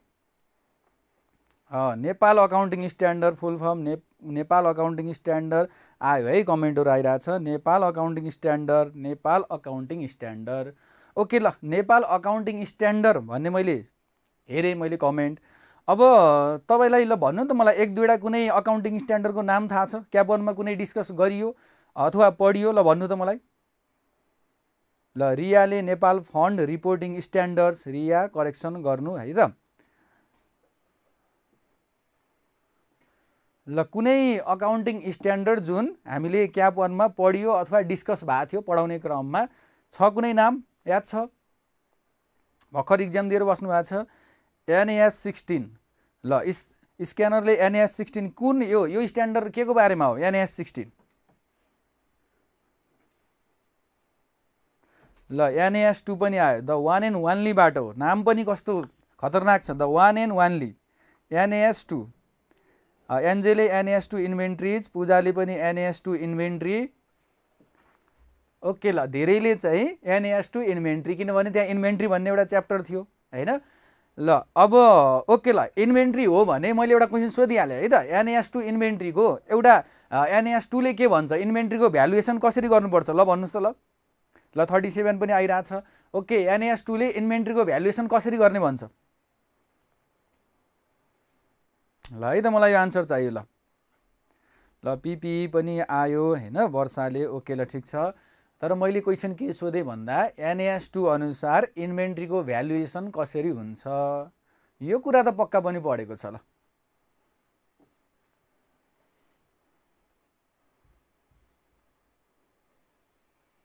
Okay, Tikeshwar राहुलबाट cost or NRB which ever is lower. समीरबाट आयो कस्ट अर NRB।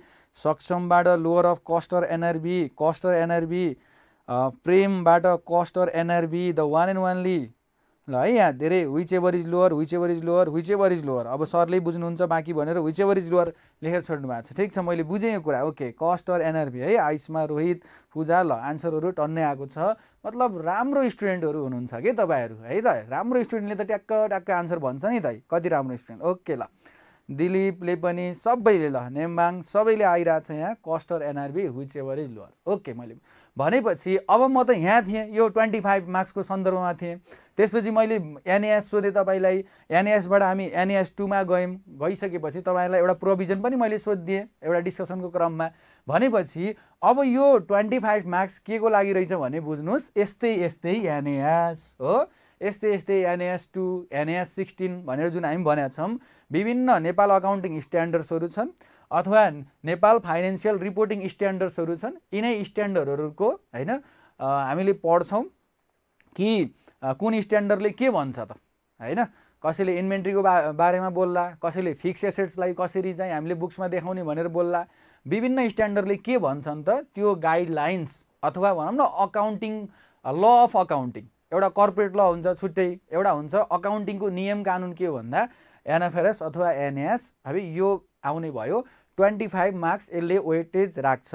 जस्तो फेरि 25 मार्क्स मैले अघि नै भने यो मेरो के हो, इस्टिमेसन हो। हुनसक्छ कहिले 20 मार्क्स, कहिले 30 मार्क्स, कहिले मोर देन 30 मार्क्स पनि हुन सक्ने भयो है यसबाट। भनेपछि यो कस्तो हुन्छ त पढ्दाखेरि हामीलाई के हुन्छ यसमा कस्तो न्युमेरिकल प्लस थ्योरिटिकल। किन? प्रोभिजन पनि हामीले बुझ्नु छ, बीचबीचमा हिसाबहरू पनि गर्नु छ। भनेपछि कुनै स्ट्यान्डर्ड यस्तो होला जसमा हिसाबहरू धेरै होला हैन, कुनै स्ट्यान्डर्ड यस्तो होला कुनैमा थ्योरी पार्ट बढी होला, कुनैमा मिक्स होला। त्यस्तो चाहिँ हामी हेर्छौँ है, यसमा हेर्ने भयो। अब बाँकी 75 मार्क्स के को त हेर्नु है त। बाँकी 75 मार्क्स के को भन्दा अब हाम्रो एउटा छुट्टै बुक छ गुरुकुलमा, तपाईँहरूले हेर्नुभयो भने एउटा यसको बुक छ, यसको एउटा बुक छ। भनेपछि यो बुकमा अब के कन्टेन्टहरू छ त भन्दाखेरि मेजर कुरा गरौँ। जस्तो एउटा त तपाईँहरूले पार्टनरसिप हो, क्याप 1 मा पार्टनरसिप पढ्नुभयो हैन। क्याप 1 मा तपाईँहरूले पार्टनरसिप पढ्नुभयो भनेपछि एउटा त यसमा यसैको कन्टिन्युटी गर्नु छ हामीले। पार्टनरसिप भन्ने च्याप्टरको नै हामीले कन्टिन्युटी गर्नु छ। अब पार्टनरसिपको ठुलो भोल्युम थियो क्याप 1 मा पनि, क्याप 2 मा पनि त्यस्तै भोल्युम छ है पार्टनरसिपको। अनि अब यसको विशेषता के हो त क्याप 2 मा मार्क्सको हिसाबले भन्नुहुन्छ भने यो सिधा 20 मार्क्सको, हेर्नु है यहाँ सिधा हाम्रो के छ भन्दाखेरि 20 मार्क्सको लागि। अब यो पनि नर्मल्ली 20 मार्क्समा आउने भनौँ न, यो च्याप्टरबाट नर्मल्ली 20 मार्क्स, तर हुनसक्छ 10 मार्क्समा पनि आउने अथवा कहिले नआउने। तर आयो भने जस धेरैचोटि धेरै टाइम्स जब इक्जाममा आउँछ यो 20 मार्क्समा यो आउँछ। भनेपछि 20 मार्क्समा हेऱ्यौँ भने हामीले एउटा पार्टनरसिप भन्ने आउने भयो। अब सर पार्टनरसिपमा त हामीले त धेरै कुरा क्याप 1 मा पढेको हामीले हैन, जस्तो एडमिसनदेखि लिएर रिटायरमेन्टदेखि लिएर डिजोल्युसनसम्मको कहानी हामीले त पढेको हो क्याप 1 मा। भनेपछि अब क्याप 2 मा फेरि पार्टनरसिप छ है त। फेरि पार्टनरसिप छ भन्दा यसमा के होला त सर भन्ने लागिरहेछ भने के होला त भन्दा अब त्यो जुन नर्मल कन्सेप्ट त छँदैछ, जुन तपाईँले पढ्नु भएको थियो, किनभने त्यो त चाहियो ब्याकमा, त्यो कुरा त छँदैछ। प्लस एडभान्स कन्सेप्टहरू भनेको जुन डिजोल्युसनतिर गएर कुराहरू थियो, डिजोल्युसनमा गएपछि त्यो पार्टनरसिप बन्द गर्ने कुराहरू, फेरि पार्टनरसिपलाई अर्को कम्पनीले टेक ओभर गर्यो भने, पार्टनरसिप कम्पनीमा कन्भर्ट भयो भने त्यसका कुराहरू पनि यहाँ हामीले पढ्नुपर्छ। दुईटा पार्टनरसिप फर्महरू अमालगेमेट भए मतलब मर्ज भएर दुईटा पार्टनरसिप थियो, अब एउटै भएर चलिरहेछ भने त्यसको अकाउन्टिङ हामीले कसरी गर्ने, त्यस्ता कुराहरू एडभान्स कन्सेप्ट्सहरू हामीले हेर्छौँ यसमा। र क्वेसनमा सोद्धा पनि त्यस्तै एडभान्स कन्सेप्ट्सहरूबाट नै हैन नर्मल्ली 20 मार्क्समा यो आएको हुन्छ है त। एउटा यो कुरा भयो।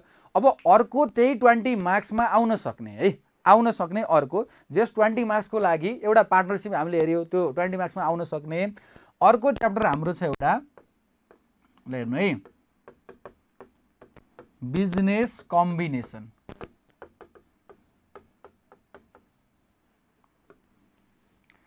बिजनेस कम्बिनेसन अब के हो त यो च्याप्टरको कुरा भन्ने हो भने जस्तो तपाईँहरूले त सुनिराख्नु भएको छ नि, एउटा म सोधिहालेँ नि त। अब यो सबै कुराहरू त मार्केटमा जे देखाएको छ हामीले प्र्याक्टिकली देखेको कुरा पढ्ने त हो नि। जस्तो तपाईँहरूले सुन्नु भएको छ होला मार्केटमा दुईटा ब्याङ्कहरू मर्ज भए हैन, ब्याङ्कहरू मर्ज भइरहेछन् र अब दुईटा ब्याङ्क मर्ज भएर एउटा ब्याङ्क बनेर त्यो काम गरिरहेछ। त्यसरी मार्केटमा सुनिराख्नु भएको छ, कुनै सुनेको छ, कुनै त्यस्तो केस छ यहाँ लेख्नुहोस् त कमेन्टमा। ब्याङ्कहरू मर्ज भएको कुनै छ सुनेको? ल मलाई एस सर मात्रै होइन कि मलाई त्यो ऊ पनि चाहियो, नामहरू पनि चाहियो।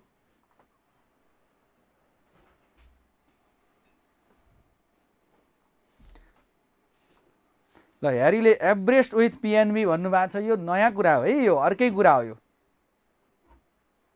ल यो पछि बुझ्दै गइन्छ हामीले। अहिले ल लेखौँ त 1&1 global बिओके NMB Himalaya civil bank okay ल sunrise Lakshmi bank mega plus लेखेर छोड्नु भएको छ, ग्लोबल एनएमबी सिभिल हिमालयन भनेपछि शून्य छ हैन। अब यस्तो कुराहरू हामीले मार्केटमा सुनिरहेछौँ, दुईटा मर्ज हुने एउटा बन्ने यो प्रोसेस हाम्रो चलिरहेछ, सुनेको छौँ। इन्भेस्टमेन्ट इन मेगा ब्याङ्क हो ओके ल बङ्गलादेश नबिल भनेपछि यहाँ धेरै आइहाल्यो कमेन्ट, बुझिराख्नु भएको छ तपाईँहरूले हैन। भनेपछि अब त्यस्तो कुरा जुन मार्केटमा हेर्नु न दुईटा ब्याङ्क मर्ज भएको छ भने त्यसको अकाउन्टिङ के हुन्छ हामी यहाँ सिक्छौँ के क्याप 2 मा हो। त्यसको अकाउन्टिङ जब आजसम्म दुईटा ब्यालेन्स सिट थियो होला, एउटा ब्याङ्कको एउटा ब्यालेन्स सिट थियो, अर्को ब्याङ्कको आफ्नै ब्यालेन्स सिट थियो, अब मिक्स भएर कारोबार गर्दैछन् भनेपछि दुईटै ब्याङ्कको कम्बाइन एउटा ब्यालेन्स सिट बन्दैछ हैन। बिल्कुलै नयाँ कम्पनी क्रिएट हुन पनि सक्ने भयो, अथवा चलिरहेको एउटा ब्याङ्कले अर्को ब्याङ्कलाई पनि एब्जर्ब गर्न सक्ने भयो। भनेपछि यी सबै केसहरू चाहिँ हामी यहाँ हेर्छौँ बिजनेस कम्बिनेसन। नामैबाट पनि के छ बिजनेसहरूको कम्बिनेसन है त, नामैबाट पनि स्पष्ट छ। भनेपछि यति ठुलो कुरा फिल गर्नु भएको छ, यो कुरा हेर्नु त कति ठुलो कुरा हामी पढ्छौँ हो। खालि इन्ट्री पास गर्ने मात्रै कुरा होइन नि, चलिरहेको दुईटा ब्याङ्क मर्ज भएर एउटा भएर काम गरिरहेछ, अब तपाईँलाई त्यसको अकाउन्टिङ आउँछ, तपाईँ 20-25 मिनटमा पुरै कम्पनीहरू दुईटा बन्द गराएर नयाँ कम्पनी क्रिएट गर्न सक्नुहुन्छ। यो हो नि त ठुलो कुरा हो, गर्व गर्नुपर्ने कुरा त यो हो। सीए स्टुडेन्टले भनेपछि फेसबुकको स्टोरीमा हाल्नुपर्ने कुरा त यो हो, मलाई यो दुईटा ब्याङ्कहरू मर्ज भइरहेछ मार्केटमा, मलाई अकाउन्टिङ आउँछ, मैले नयाँ ब्यालेन्स सिट बनाइदिन सक्छु 20 मिनटमा, यो हो कुरा हैन। त्यो भएपछि यस्तो यस्तो कुराहरू हामी पढ्छौँ भनेपछि यो पनि हेर्नु त 20 मार्क्समा है त। भनेपछि अब एउटा पार्टनरसिपको कुरा भयो, एउटा बिजनेस कम्बिनेसन भयो भनेपछि यिनीहरू एकदमै वेट भएको च्याप्टर रहेछ। टाइम पनि लाग्छ हामीलाई पढ्दाखेरि हैन, यसलाई पढाउँदाखेरि टाइम पनि लाग्छ, सबै कुरा बुझेर अगाडि बढ्दाखेरि गर्दाखेरि 20 मार्क्समा त्यो आउँछ। अब कस्तो इक्जाममा आउँदाखेरि आइदर कहिले पार्टनरसिप 20 मार्क्समा आयो भने यो आएन, अथवा यो 20 मार्क्समा आएन भने पार्टनरसिप आएन, अथवा दुईटै मिलाएर दुईटै पनि आइदिन्छ कहिलेकाहीँ। भनेको दुईटै आएर फेरि सर 40 मार्क्समा आउला भन्ने सोच्नु भएको छ नि, होइन कि एउटाबाट 20 मार्क्स आयो भने अर्कोबाट 10 गरेर 30 मार्क्ससम्म पनि आउन सक्छ है त। भनेपछि मेजर हाम्रो च्याप्टर यो भयो। र बाँकी हाम्रो अन्य च्याप्टरहरूको कुरा गर्दाखेरि जस्तो यो वान अफ द च्याप्टर थियो हैन, बाँकी हाम्रो कम्पनी अकाउन्टिङ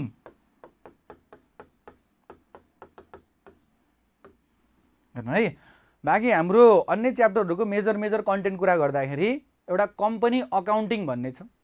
अब कम्पनी अकाउन्टिङभित्र धेरै च्याप्टरहरू छ, जस्तो कुनै कम्पनी इस्टाब्लिस भयो, केही मालिकहरू मिलेर चाहिँ त्यो कम्पनी खोले होलान्, सबैले केही न केही सेयर्सहरू लिएर त्यो कम्पनी इस्टाब्लिस गरेछ भने त्यो सेयर इस्यु गरेको इन्ट्री, सुरुमा पैसा जुटाउने इन्ट्री हुन्छ नि, त्यो पैसा जुटाउने इन्ट्री त्यहाँबाट सुरु गर्छौँ हामी च्याप्टर हो। इस्यु अफ सेयर क्यापिटलबाट सुरु हुन्छ। त्यसपछि बिस्तारै त्यो कम्पनीले बोनस सेयर्सहरू बाँड्न थाल्ला, मार्केटमा तपाईँहरूले सुनिराख्नु भएको हुन्छ कम्पनीले बोनस सेयर्स दियो रे, त्यस्ताको अकाउन्टिङ पनि हामी यहाँ हेर्छौँ हैन। अनि कम्पनीले लोन लिग्यो, लोनको एउटा अब मार्केटमा तपाईँहरूले शब्द सुन्नुभयो होला डिभेन्चर भन्ने हो, त्यो कम्पनीले डिभेन्चर इस्यु गरेर केही लोन लिएको छ भने त्यो डिभेन्चर इस्यु गर्दाखेरि के इन्ट्री हुन्छ। अनि भोलिका दिनमा त्यो डिभेन्चर होल्डरहरूलाई जोबाट हामीले लोन ल्याछौँ तिनीलाई बाई ल तिमीहरूको अब पैसा हामीले युज गरियो, अब तिमीहरूको पैसा हामी फिर्ता गर्छौँ भन्दाखेरि के इन्ट्री हुन्छ होला हैन, त्यो कुराहरू होला। अनि कुनै रोगी कम्पनी छ, कुनै बिरामी कम्पनी छ, बिरामी कम्पनीलाई हामीले कसरी ठिक गर्ने, हामी त डाक्टर पनि भन्छौँ हेर्नुहोस्, क्याप 2 मा हामी डाक्टर पनि भन्छौँ। कुनै एउटा बिरामी कम्पनी आएको हुन्छ जसले धेरै सालदेखि लस मात्रै इन्कर्ड गरेर आएको हुन्छ, हामी त्यसलाई के गर्छौँ, त्यो लसहरूलाई डायग्नोसिस गरेर हेरेर ट्याक्क त्यो लसहरूलाई हामी राइटअप गरेर हामी चाहिँ के गरिदिन्छौँ, क्लिन ब्यालेन्स सिट बनाएर पठाइदिन्छौँ। भनेपछि त्यस्ता च्याप्टरहरू पनि हामी हेर्छौँ कम्पनी अकाउन्टिङमा है त। हामी त्यस्तो च्याप्टर पनि हेर्छौँ कम्पनी अकाउन्टिङमा, यो एउटा भइहाल्यो। र बाँकी अन्य च्याप्टरहरू हैन, अन्य च्याप्टरहरू पनि जस्तो स्पेसल इन्टिटीहरू, ब्याङ्किङ कम्पनीको हामी के हुन्छ त अकाउन्टिङ स्पेसल हो नि त, ब्याङ्कमा कस्तो अकाउन्टिङ हुन्छ होला, ब्याङ्कको ट्रान्जेक्सन के होला, इन्सुरेन्स कम्पनीजको ट्रान्जेक्सन के होला, कस्तो अकाउन्टिङ हुन्छ होला, त्यो सबै चाहिँ हामी हेर्छौँ। भनेपछि अब सबै कुरा हामीले यहाँ पढ्न बसेको त होइन हैन, सबै कुरा त हामी डिटेलमा पढाउँछु। अब तपाईँहरू आउनुहोस्, कहानी भन्छु, कथा भनी त्यहाँ पढाउँछु, सबै कुरा त म एक एक गरेर सिकाइ नै हाल्छु। तर अहिले चाहिँ एउटा ओभरअल कस्तो कन्टेन्ट के भनेर हामी कुरा गरेको। भनेपछि यस्ता च्याप्टरहरू हामी क्याप 2 मा पढ्न पाइने भयो। भनेपछि अब तपाईँहरूले के गरिदिनु पर्यो भन्दाखेरि अब जोइन हुनु पर्यो मजाले। पहिला त क्याप 2 मा जोइन हुने, अब छिटोभन्दा छिटो जोइन भएर क्लास लिन आउने, क्लास लिइसकेपछि क्लासमा 100% एटेन्टिभ भएर सुनिदिने, नोट गर्ने टिचरले भनेको कुराहरूलाई। अनि त्यसपछि क्लास भ्याइन्छ, क्लास भ्याइसकेपछि नि रिभिजन टाइममा मजाले रिभाइज गरिदिने हो, आफ्नै नोटहरू हेरेर रिभाइज गरिदिने र पोजिटिभ माइन्डसेटका साथ इक्जाम दिन बस्ने हैन। र बीचमा चाहिने टिप्सहरू, च्याप्टरलाई कसरी सजिलो बनाउने, त्यो त धेरै कुरा स्टुडेन्टको हातमा नि छ, धेरै कुरा टिचरको हातमा नि छ। त्यो भएर मैले पनि मेहनत गर्छु, तपाईँहरूले पनि मेहनत गर्ने हो हैन। अनि आएपछि हामी च्याप्टरलाई सजिलो बनाइदिन्छौँ, हरेक च्याप्टरलाई हामी आफ्नो एप्रोचबाट सजिलो बनाउँछौँ।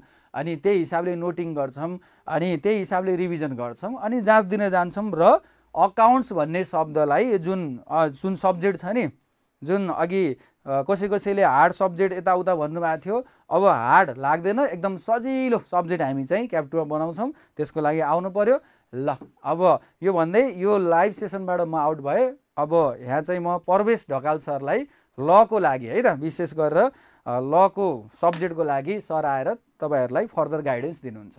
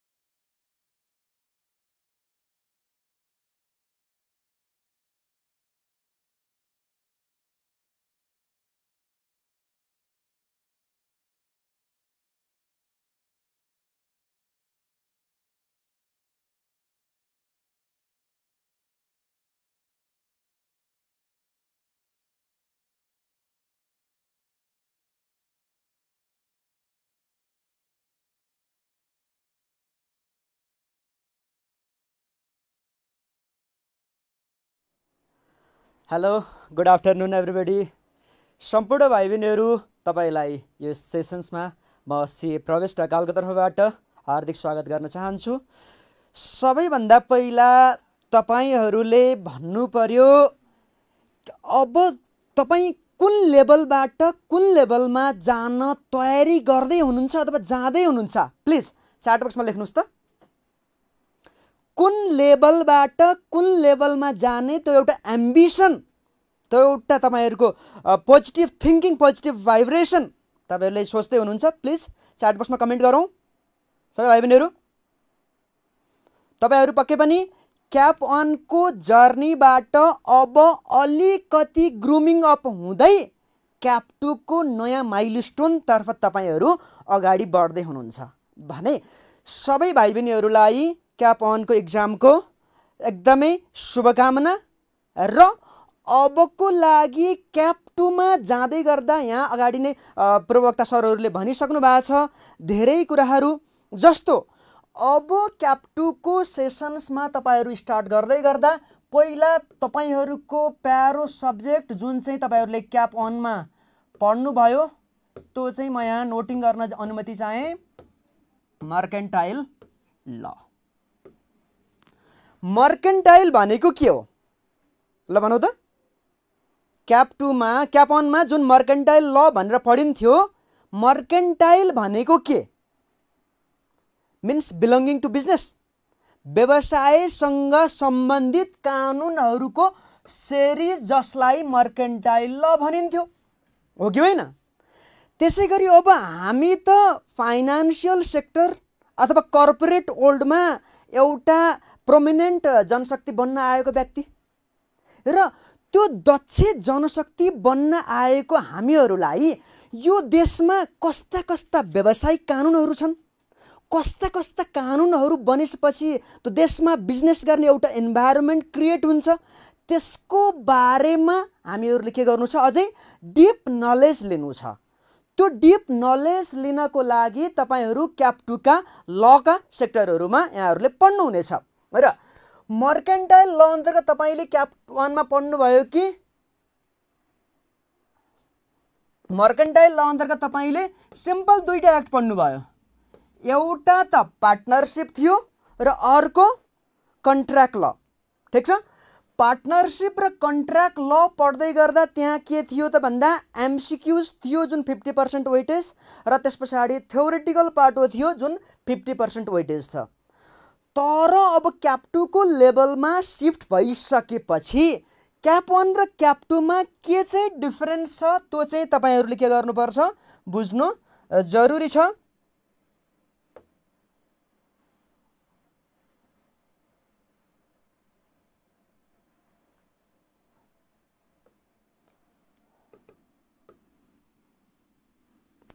हेर्नुहोस् है त,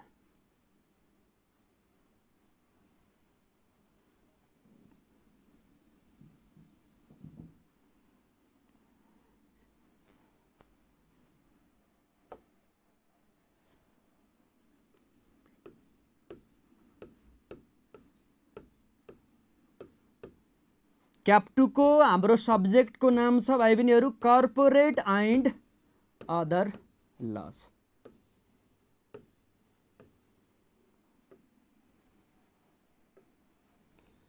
जस्तो तपाईँहरूले क्याप वानमा पढ्दै गर्दा के पढियो भन्दा पार्टनरसिप भनेको बिजनेस कन्डक्ट गर्ने एउटा माध्यम हो। मलाई च्याट बक्समा तपाईँहरूले भन्नु पर्यो पार्टनरसिप सेपरेट लिगल पर्सन हो कि होइन, च्याट बक्समा लेखौँ त। पार्टनरसिप सेपरेट लिगल पर्सन हो कि होइन, पार्टनर र पार्टनरको बिचमा लिगल्ली डिफ्रेन्सिएसन छ कि छैन? ओभियसली छैन। पार्टनरसिप र पार्टनर्स एउटै व्यक्तिहरू हुन् भनिसकेपछि अब क्याप टूमा चाहिँ तपाईँको व्यवसाय गर्नको लागि चाहिने अरू फर्दर कानुनहरू हामीहरूले यहाँनिर पढ्छौँ, जुन चाहिँ कर्पोरेट वर्ल्डमा चाहिने डिफ्रेन्ट कानुनहरू। जस्तो सबैभन्दा पहिलो हाम्रो कानुन छ कम्पनी ल, ठिक छ। अब च्याट बक्समा लेखौँ कम्पनी र पार्टनरसिपमा के चाहिँ डिफरेन्स जस्तो लाग्छ होला? भाइ बहिनीहरू लेखौँ त ल, तपाईँहरूले सक्नुहुन्छ? कृपया च्याट बक्समा लेखौँ तपाईँहरूले के चाहिँ डिफरेन्स पाउनुहुन्छ कम्पनी र पार्टनरसिपमा। ल ल फटाफट ल लेखौँ। पक्कै पनि कम्पनी भनेको पनि बिजनेस गर्ने एउटा माध्यम हो, पार्टनरसिप पनि बिजनेस गर्ने एउटा माध्यम हो। त्यसै गरी अब कम्पनी बिजनेस गर्ने एउटा माध्यम हो र जुन सेपरेट लिगल पर्सन्स हो भने कम्पनीको मालिक चाहिँ को हो त? पार्टनर हो कि शेयर होल्डर हो? कम्पनीको मालिक पार्टनर हो कि शेयर होल्डर हो? पक्कै पनि शेयर होल्डर। ठिक छ, शेयर लिने व्यक्ति कम्पनीको शेयर होल्डर। जस्तो तपाईहरुले अघि कमल सरले भन्नुभयो कि अकाउन्टमा हामी कम्पनी अकाउन्टिङ पढ्छौं, अनि कम्पनी अकाउन्टिङ पढ्नको लागि पहिला भाइ बहिनी कम्पनी भने त के हो बुझ्नु पर्यो नि। ठिक छ, कम्पनी कसरी फर्मेसन गर्ने र कम्पनीको क्यारेक्टरिस्टिक्सहरु लगायत कम्पनीका ओनरहरूले कति कन्ट्रिब्युसन गर्ने जसलाई क्यापिटल भन्छौं। ठिक छ, र कम्पनीका शेयर होल्डर हुन्छन्, कम्पनीमा डाइरेक्टरहरू हुन्छन् होला, तिनीहरू बीचको साइमल्टेनियस रिलेसनशिप कसरी इस्टाब्लिश गर्ने, यी लगायतका यावत कुराहरू हामी कम्पनी ल मार्फत पढ्छौं, जुन चाहिँ क्याप 2 को कर्पोरेट एन्ड अदर ल को सबैभन्दा धेरै पोर्सन यसले कभरेज गर्छ। ठिक छ, र तपाईहरुले च्याट बक्समा लेखिसक्नु भएको छ भाइ बहिनीहरुले, कम्पनी भनेको separate person, separate legal persons. यसले tentatively 25 to 30 marks carry on गर्छ। अब तपाईहरुले कम्पनी ल बुझिसकेपछि कम्पनी मार्फत डिफरेन्ट किसिमका व्यवसाय गर्न सकिन्छ, जस्तो बैंकिङ बिजनेस गर्नु पर्यो, अथवा सहर नेपालमा इन्स्योरेन्स कम्पनीहरू पनि छन्, एग्रिड छन्। सहर नेपालमा शेयर किनबेच गर्नको लागि मिल्ने ठाउँ मार्केट प्लेस पनि छ, जसलाई तपाईहरुले के भनेर बुझ्नु भएको छ होला? च्याट बक्समा लेखौँ त। शेयर अथवा सेक्युरिटिजहरू किनबेच गर्नको लागि एउटा market place, stock exchange, NEPSE नाम सुन्नु भएको छ, अथवा आइपिओ त सबैलाई थाहा छ। सहर आइपिओ पर्दैन, किन होला? आइपिओ नपर्नु पर्ने कारण के हो? च्याट बक्समा लेखौँ त। आइपिओ नपर्ने हामीलाई रिजन के होला? सहर पक्कै पनि जति कम्पनीले डिमान्ड गर्छ त्यो भन्दा धेरै जनरल पब्लिकले इन्भेस्टमेन्ट गर्न चासो देखाए, ओभर सब्सक्रिप्सन भयो भनेपछि त्यो प्रोपोर्सनको आधारमा सबैलाई बाँड्दिन त सकिन्न, भनेपछि प्रोपोर्सनेट बेसिसमा शेयरको एलोटमेन्ट गर्नु पर्यो, बाँडफाँड गर्नु पर्यो भने त्यसका लागि तपाईले अर्को ल पढ्नुपर्छ, जसलाई भनिन्छ सेक्युरिटिज ल। ठिक छ,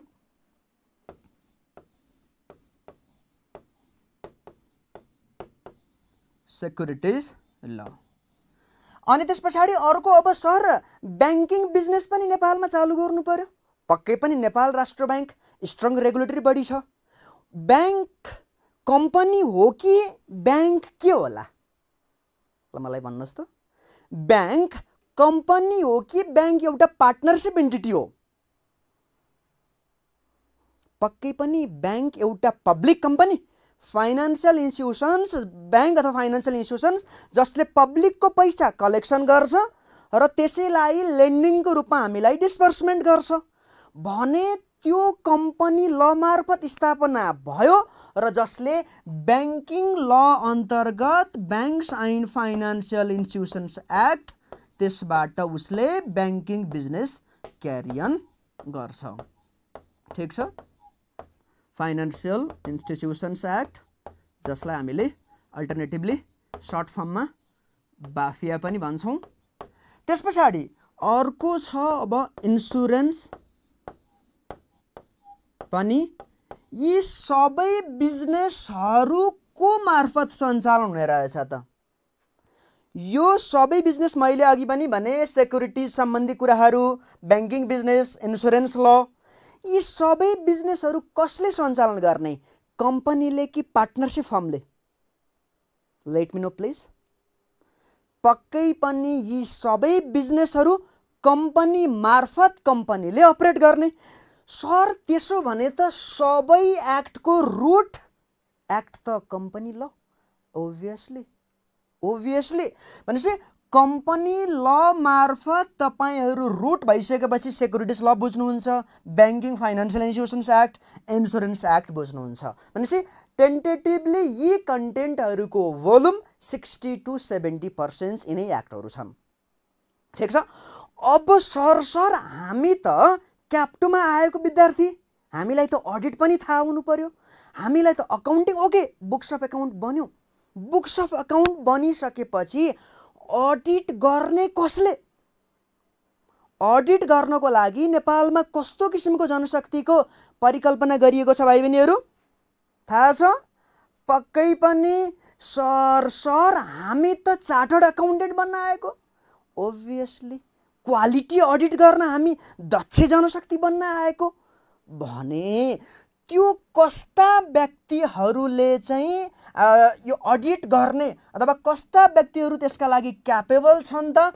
त्यसका लागि चाहिँ सबैको प्यारो एक्ट, नेपाल चार्टर्ड अकाउन्टेन्ट्स एक्टको पनि परिकल्पना यहाँ गरिएको छ, जस मार्फत तपाईहरू सीए बनिसकेपछि अडिट गर्नको लागि कस्ता लिगल प्रोसेसहरू के गर्नुपर्छ?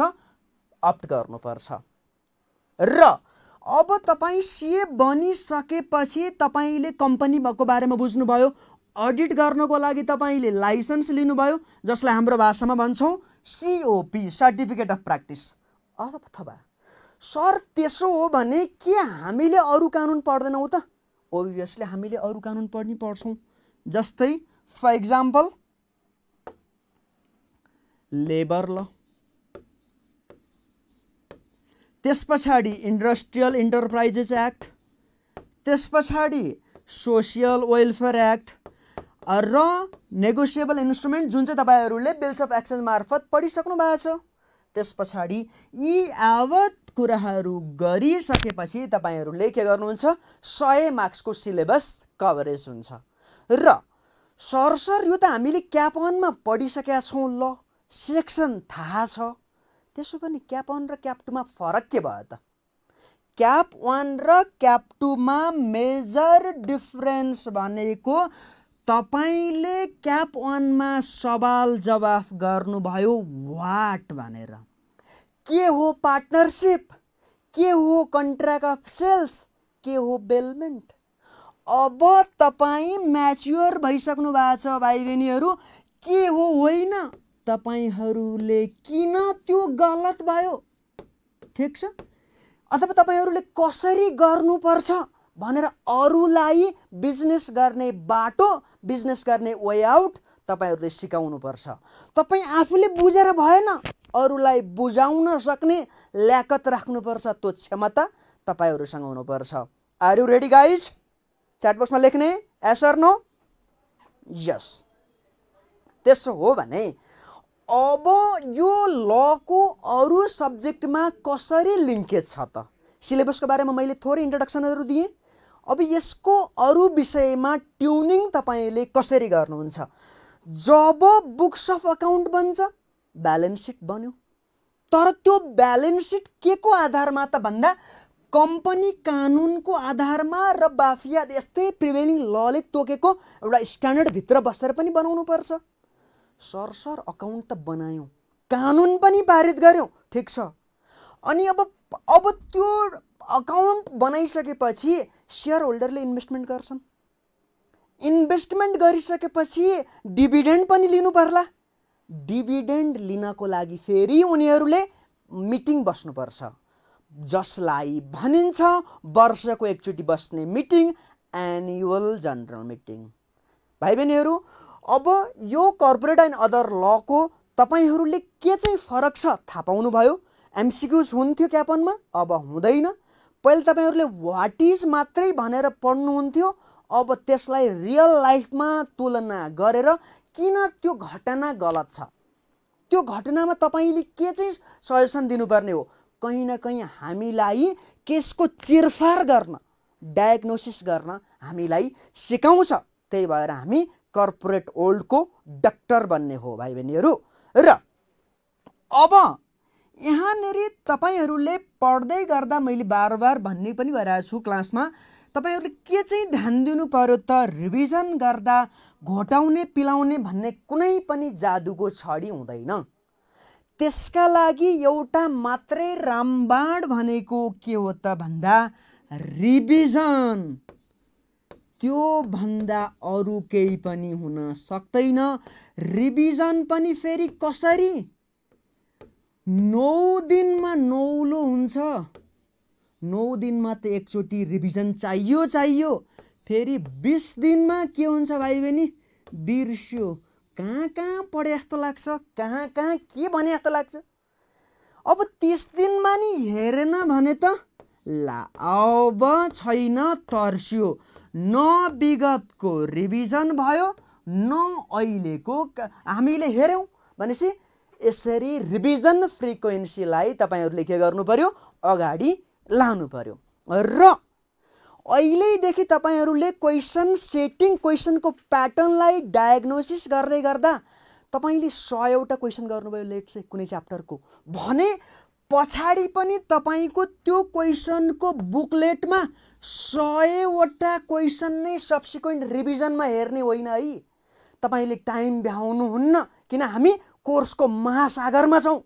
त्यही भएको हुनाले फिल्टर गर्नुहोस्, क्वेसनलाई फिल्टर गर्दै कम्तीमा 25% 30% क्वेसन्स छान्नुहोस्, त्यसलाई आफ्नो रिभिजन बुकलेटमा तयार गर्नुहोस्। र ओभियसली दुनियाँमा असम्भव भन्ने कुरा केही पनि छैन। र जाँदा जाँदै एउटा यहाँ के भनाइ छ भने भाइ बहिनीहरू, असम्भवलाई इङ्ग्लिसमा के भनिन्छ? कृपया सबै भाइ बहिनीहरू प्लिज। असम्भव कार्य जसलाई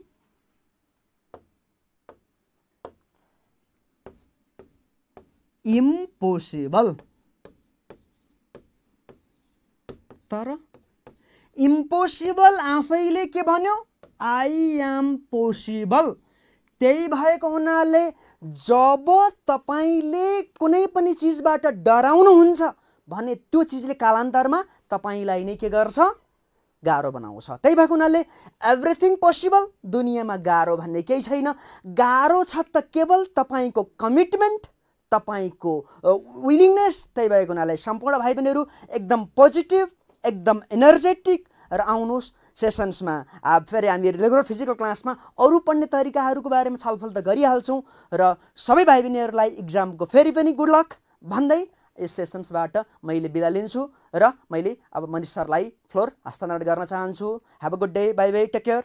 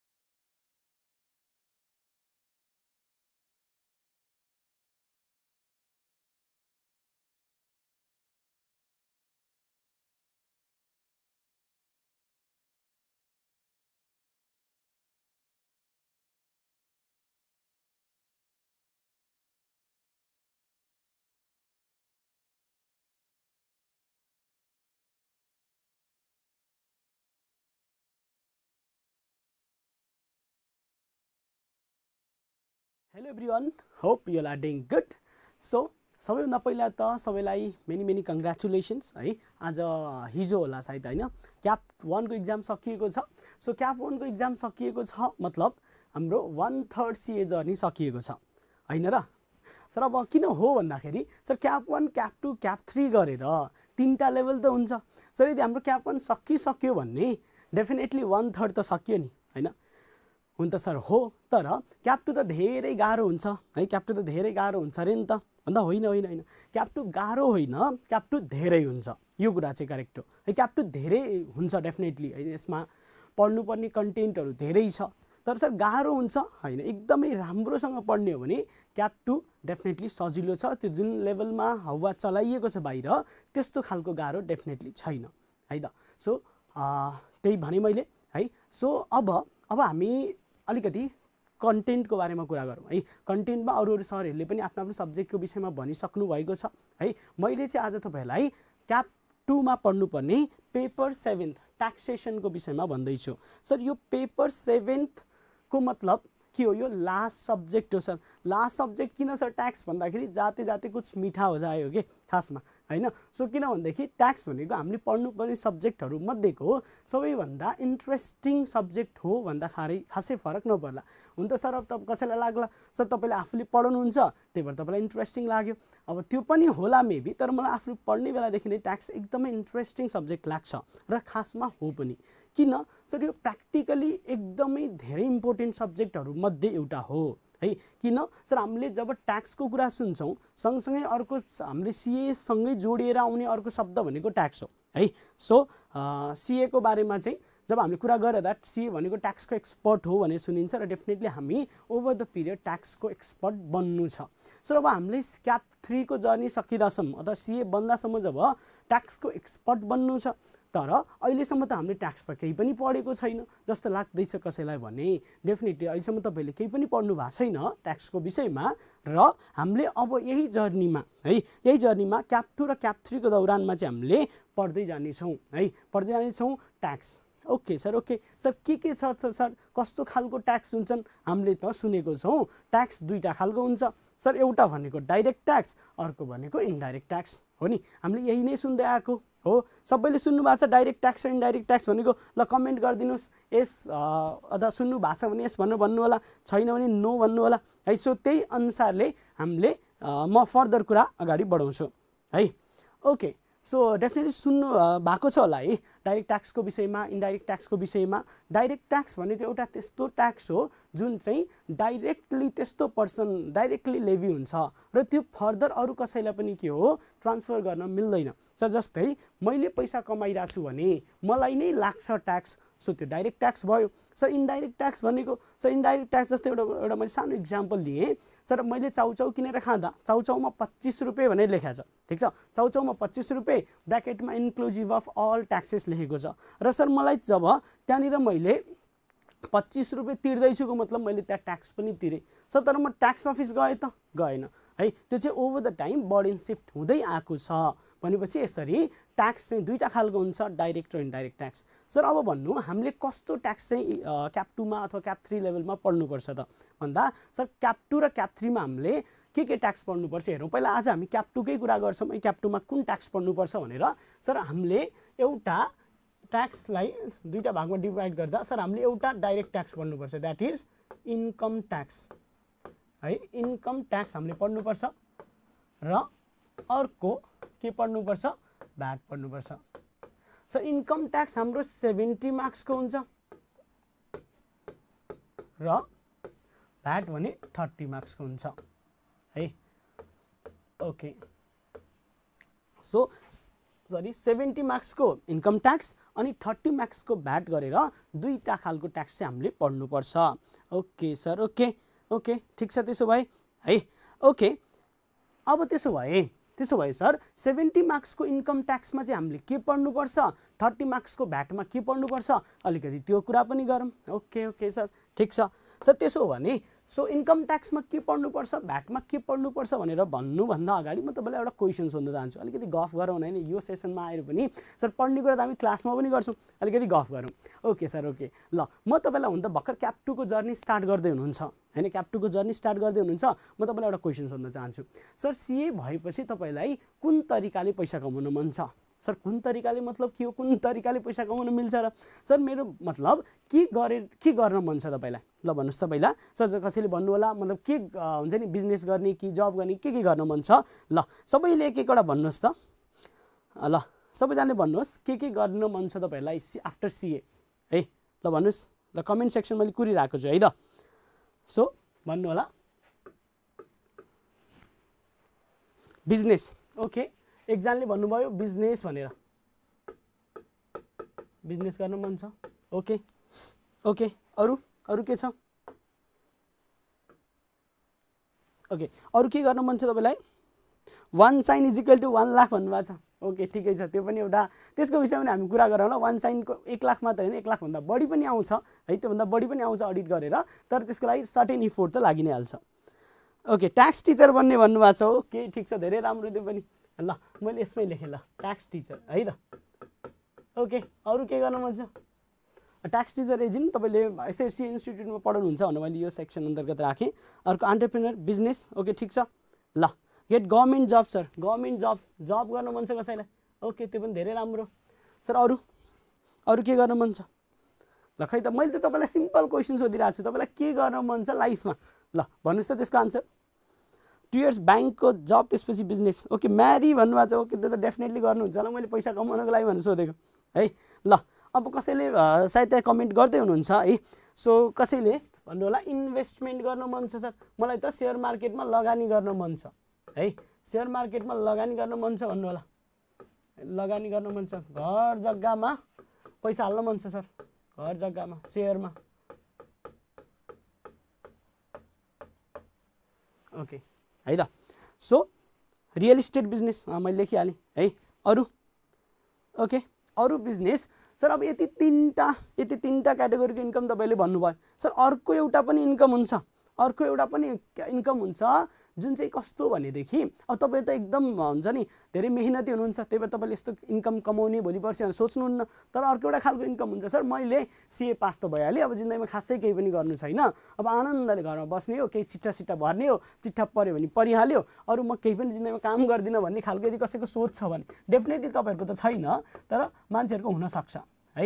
भनेपछि सर यो 4 तरिकाको चाहिँ हो इन्कम है। यही 4 तरिकाबाट बाहेक अरू कुनै पनि तरिकाबाट खासै पैसा कमाउन सकिन्न। अब बिजनेस एडभाइजर भन्नुभएको छ, यो त तपाईँको बिजनेसभित्रै पर्यो आफ्नो है सर। भनेपछि यो 4 तरिकाबाट चाहिँ पैसा कमाउन सकिन्छ हो सर। इन्कमको जम्मा 4 वटा सोर्स हुन्छन्। यही 4 वटा इन्कमलाई चाहिँ कसरी ट्याक्स लगाउने त भनेर हामीले यो पुरा इन्कम ट्याक्समा पढ्नेछौँ है। इन्कम ट्याक्समा हाम्रो मेन कन्टेन्ट भनेको के हो भनेदेखि यही 4 वटा इन्कमलाई कसरी ट्याक्स लगाउने। सर इन्कम फ्रम इम्प्लोइमेन्टमा कसरी लगाउने? सर इन्कम फ्रम इम्प्लोइमेन्टमा ट्याक्स कसरी लगाउने? जस्तै एउटा मान्छेले महिनामा 50,000 रुपियाँ कमाउँछ, सर 50,000 × 12 6 लाखमा ट्याक्स लाग्छ। त्यो त सिम्पल भइहाल्यो सर, त्यति सिम्पल कुरा छ। त्यसमा के गाह्रो कुरा छ र सर के पढ्न पर्ने कुरा छ र जस्तो लाग्न सक्छ, तर होइन, त्यसमा धेरै कुराहरू एसोसिएटेड छन् जुन हामीले ओभर द टाइम इन्कम ट्याक्समा पढ्नु छ। ओके सर, त्यसो भए मैले बेसिक कुरा इन्कम ट्याक्समा के पढ्न छ भन्ने चाहिँ बुझेँ। ल सर अर्को सर त्यसो भए अलिकति भ्याटको कुरा गरौँ। भ्याट भन्नाले value added tax. Sir value added tax चाहिँ मैले भनिहालेँ 30 नम्बरको क्वेसन्स आउँछ हाम्रो इक्जाममा है। सो 30 मार्क्सको क्वेसनमा चाहिँ कसरी यो हुन्छ त है, कस्तो खालको कुराहरू हामीले यसमा पढ्नुपर्छ। सर भ्याटको विषयमा तपाईँले धेरैले सुन्नु पनि भएको छ, भ्याटको रेट 13% हुन्छ, यो कुरा पनि तपाईँले लगभग सबैले सुन्नु भएको छ है। अहिले त अब रिसेन्टली बजेट आएको छ, यो बजेटमा तपाईँले 2-4 अरू कुरा सुन्नुभयो होला। आलु प्याजमा पनि यसपालिबाट भ्याट लाग्न थाल्यो, जुन पहिला लाग्दैन थियो भन्ने कुराहरू हो। सो त्यो सबै कुराहरू चाहिँ हामीले पढ्नेछौँ यहाँनिर। सर भ्याट त अब जस्तै हामीले डाइरेक्टली त कतै तिरेको जस्तो लाग्दैन मलाई, बरु इन्कम ट्याक्स अलिक धनीले तिर्छन् भन्ने कुरा त हो है, त्यो त बरु अलिअलि सुन्या थियो। सर अब भ्याट चाहिँ कसरी तिर्ने हो त भन्दा सर भ्याटको एउटा चेन हुन्छ। सर त्यो भन्नाले हरेक स्टेपमा सेल गर्दाखेरि भ्याट कलेक्सन हुँदै जान्छ र अगाडितिरको भ्याटको क्रेडिट पाउने सिस्टमहरू हुन्छ है। अब यो तपाईँले अहिले यो स्टेटमेन्ट जुन छ यो स्टेटमेन्ट कम्प्लिटली बुझ्नु भएको छैन है, किनभनेदेखि यो हामीले ओभर द टाइम भ्याटको क्लासमा हामीले पढ्नेछौँ है। सो त्यही कुराहरू चाहिँ हाम्रो मेजर कन्सेप्ट रहेको छ है। भ्याट कसरी लाग्छ सर, भ्याट कहिले तिर्ने हो त, भ्याट सर तिर्दाखेरि अब सरकारलाई केही इन्फर्मेसन दिनुपर्छ कि जानकारी दिनुपर्छ कि सर के हो, त्यही कुरा हामी ओभर द पिरियडमा पढ्नेछौँ है। अब आज मैले यो हो भनेर यदि मैले एक्सप्लेन गर्न खोजेँ भने पनि यो सर्ट टाइममा भ्याइँदैन है। त्यसको लागि त हामीले के गर्नुपर्छ, धेरै रमाइलो क्लासहरू लगभग इन्कम ट्याक्स अनि भ्याट गरेर हामी 90 देखि 100वटा क्लाससम्म क्लासमा नै बसेर मजाले पढ्नेछौँ हैन। अब सर हामीले यो सबभन्दा मेजर क्वेसन स्टुडेन्ट्सको हुन्छ, सर इन्कम ट्याक्स र भ्याटलाई कस्तो खालको सब्जेक्ट हो त यो सर? यो क्वेसन चाहिँ सर यो क्वेसन चाहिँ कस्तो खालको एउटा क्वेसन सोध्नुहुन्छ सर, यो भनेको इन्कम ट्याक्स अनि भ्याट चाहिँ थ्योरिटिकल सब्जेक्ट हो कि न्युमेरिकल सब्जेक्ट भनेर। सो यसमा मेरो सधैँ आन्सर ट्याक्स भनेको पढ्दाखेरि हामीले थ्योरिटिकल हो तर गर्दाखेरि चाहिँ न्युमेरिकल हो। सर कसरी त्यस्तो भन्दा हामीले प्रोभिजन पढ्छौँ, एक एक गरेर हामी प्रोभिजन पढ्छौँ।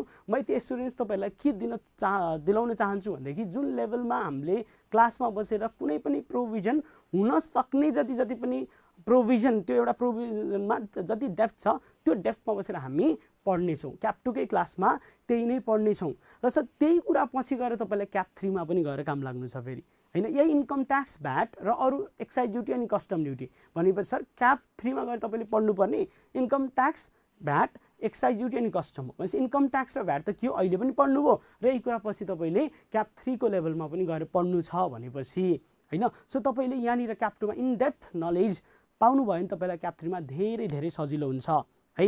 सो मैले त यो कुरा भने तपाईँलाई कि हामीले इन डेप्थ नलेजमा क्याप 2 मै डिस्कस गर्छौँ र यो कुरा तपाईँलाई क्याप 3 मा पनि धेरै इजी हुनेवाला छ। समरी चार्टहरू बनाएर हैन, समरी चार्टहरू बनाएर हामी पढ्छौँ, त्यो होइन कि पुरा प्रोभिजन पढाएको अल्छी लाग्ने गरी त्यस तरिकाले हामी पढ्दैनौँ है। समरी चार्टहरू बनाएर हरेक प्रोभिजनसँग इक्जाम्पल गरेर हैन के यो प्रोभिजन कहाँनिर एप्लिकेबल हुन्छ त प्र्याक्टिकल एस्पेक्ट एकदम डिटेलमा पढेर हामीले पढ्नेछौँ है। यो tax class definitely one of the interesting subject छ र यो हामी अझै इन्ट्रेस्टिङ बनाएर पढ्नेछौँ है।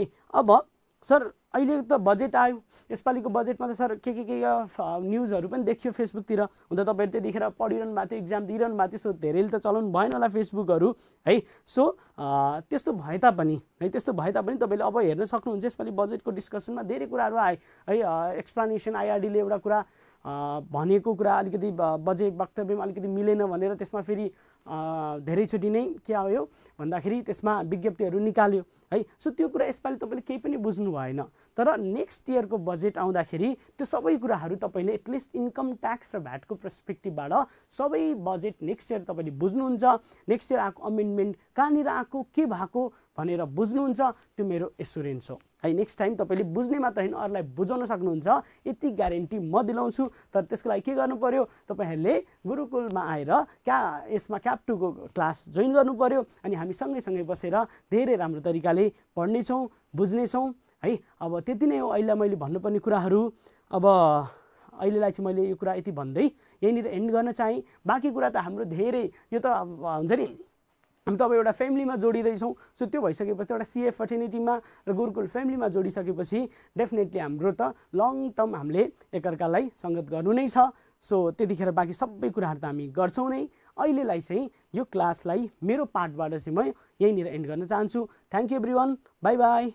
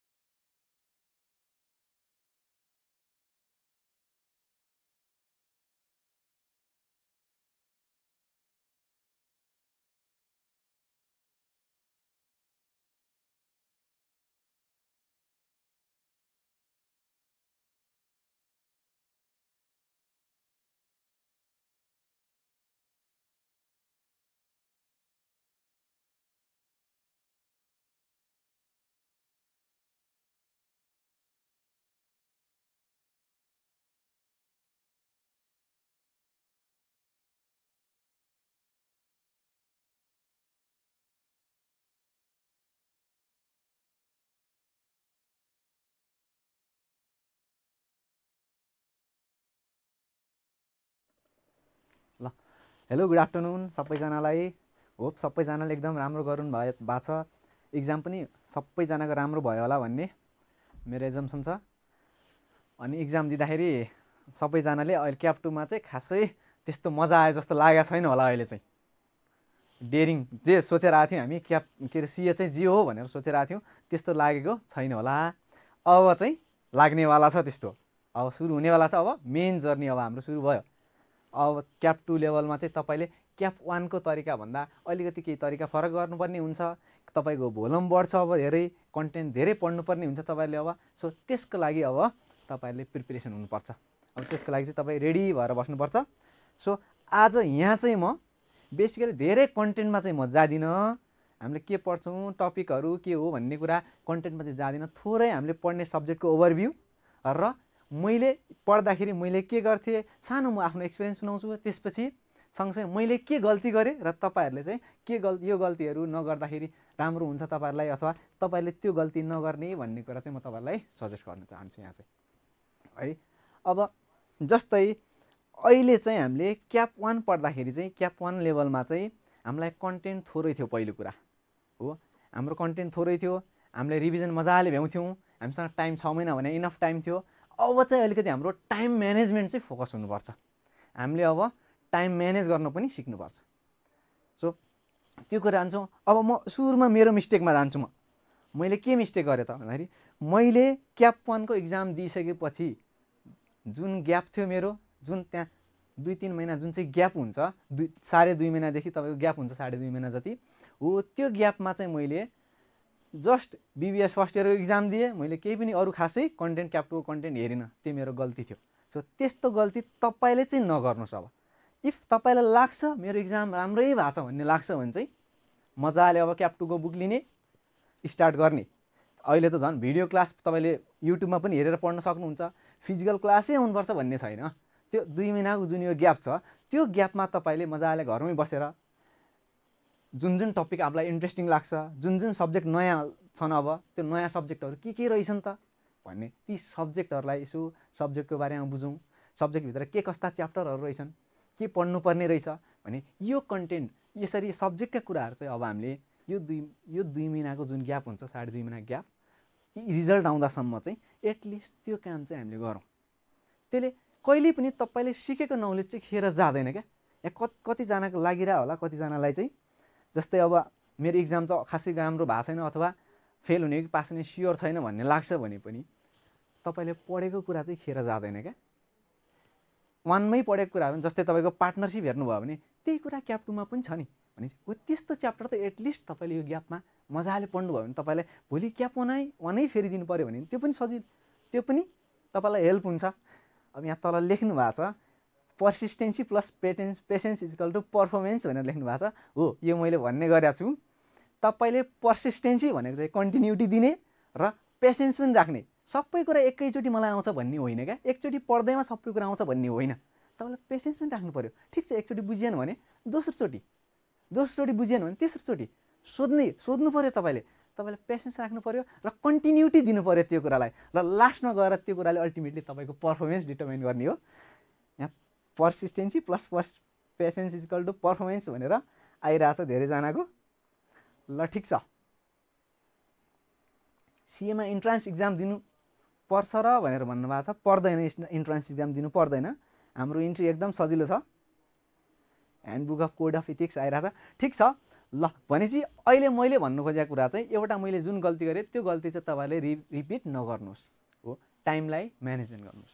यो टाइमलाई पनि तपाईँले युटिलाइज गर्नु पऱ्यो। त्यसपछि मैले अर्को गल्ती के गरेँ भन्दाखेरि मैले पढ्दै जाँदाखेरि चाहिँ मैले इक्जाममा के अरे क्लासमा पढेँ र सँगसँगै न्युमेरिकल सब्जेक्टहरूलाई मैले सँगसँगै बढी फोकस गरेँ। सो जसले गर्दाखेरि मेरो थ्योरी यसै पनि मलाई अलिकति थ्योरी धेरैजनालाई चाहिँ अल्छी लाग्छ पढ्न। तर थ्योरीलाई पनि तपाईँले सँगसँगै लैजानुहोस्। थ्योरी सब्जेक्ट भनेको तपाईँको लाइफ लाइन हो। त्यहाँ तपाईँले ओके ठिक छ क्वेसन रहेछ। ल भनेपछि थ्योरी सब्जेक्ट भनेको हाम्रो लाइफ लाइन हो। थ्योरी सब्जेक्टलाई पनि सँगसँगै लैजानु पऱ्यो। न्युमेरिकलले तपाईँको टाइम धेरै किल गर्छ। अलिकति न्युमेरिकलले बढी टाइम खान्छ। तर त्यही टाइममा चाहिँ थ्योरी सब्जेक्टले चाहिँ त्यति टाइम हामीले थ्योरी सब्जेक्टलाई दिन सक्यो भने त्यसले चाहिँ एकदम हाम्रो आउटपुट राम्रो ल्याउँछ थ्योरीमा पनि। सो हामीले फोकस गर्नु पऱ्यो सँगसँगै। र अर्को कुरा के हो भन्दाखेरि जस्तै हामीले क्लासमा 1.5 घन्टामा पढेको थ्योरी जुन थ्योरी सब्जेक्टहरू 1.5 घन्टामा पढेको टोटल कन्टेन्ट चाहिँ हामीले घरमा गएर म्याक्सिमम 10 to 15 मिनट म्याक्सिमम त्यतिमा हामीले मजाले रिभिजन गर्न सकिन्छ क्या।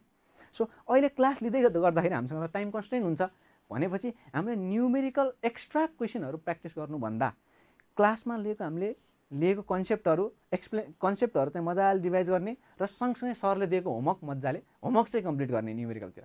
र थ्योरीमा पनि हामीले कति ठाउँमा होमवर्क पाउँछौँ भनेपछि त्यो होमवर्कलाई पनि तपाईँले होमवर्क एज अ होमवर्क नै लिनु पऱ्यो क्या। त्यहाँ पनि थ्योरीको होमवर्क चाहिँ होमवर्कै मान्दैनौँ हामी, त्यो गल्ती हो हाम्रो। सो त्यस्तो गर्नु हुँदैन। थ्योरीलाई पनि सँगसँगै लेखेर प्र्याक्टिस गर्नु पऱ्यो कति ठाउँमा हो भने सँगसँगै थ्योरीलाई पनि तपाईँले टाइम एलोकेट गर्नु पऱ्यो। कसरी रजिस्टर गर्ने त सिएमा भनेर भन्नुभएको छ क्वेसन। यो चाहिँ तपाईँले सिएमा रजिस्टर गर्नलाई त सिम्पली आइक्यानमा गएर हामीले +2 को इक्जाम दिइसकेपछि इभन रिजल्ट पनि आउनु पर्दैन, रिजल्ट आउनुभन्दा अगाडि नै हामीले आइक्यानमा गएर मजाले रजिस्टर गरेर हाम्रो स्टार्ट गर्न सक्छौँ सिएको। कसरी रजिस्टर गर्ने त भन्ने क्वेसन आइरहेछ। सो हामीले इन्ट्रान्स चाहिँ दिनु पर्दैन रजिस्टर गर्नको लागि। ल अब म थोरै अडिटमा गएँ। मैले हेर्ने सब्जेक्ट अडिट भएको हुनाले म चाहिँ थोरै अब अडिट मान्छु। अडिट चाहिँ थ्योरिटिकल सब्जेक्ट चाहिँ हो, तर म यसलाई थ्योरिटिकल सब्जेक्ट भन्दिनँ। यो चाहिँ टेक्निकल प्र्याक्टिकल भोलि तपाईँले काम गर्दै जाँदाखेरि युज हुने सब्जेक्ट हो। सो धेरै कुरा हामीले यहाँ थ्योरीमा अडिटमा पनि हामीले जे कुरा पढ्छौँ त्यो कुरा भोलि इम्प्लिमेन्ट हुन्छ क्या हाम्रो। सँगसँगै भोलि हामी CAP 2 पास हुने बित्तिकै आर्टिकलसिपमा जान्छौँ र आर्टिकलसिपको सिलसिलामा चाहिँ यी पढेका कुराहरू सबै इम्प्लिमेन्ट हुन्छन् भनेपछि सो थ्योरी अडिट पनि हाम्रो हेर्दाखेरि थ्योरी सब्जेक्ट हो, तर यसलाई प्योर थ्योरी भनेर भन्न सक्छौँ हामीले। तर यो टेक्निकल सब्जेक्ट हो, प्र्याक्टिकल सब्जेक्ट हो। हामीले चाहिँ प्र्याक्टिकल एक्सपेक्ट हेर्दै सँगसँगै केस बेस्ड क्वेसनहरू गर्दै यसलाई पढ्न सक्यो भने बढी इफेक्टिभ हुन्छ अडिट चाहिँ। र अडिटमा कन्टेन्ट तपाईँले क्वेसन कसरी आउँछ त, क्वेसन प्याटर्न के छ, के कुरा पढ्नुपर्छ भन्ने कुरा चाहिँ जस्तै मेटाउन मिल्छ है।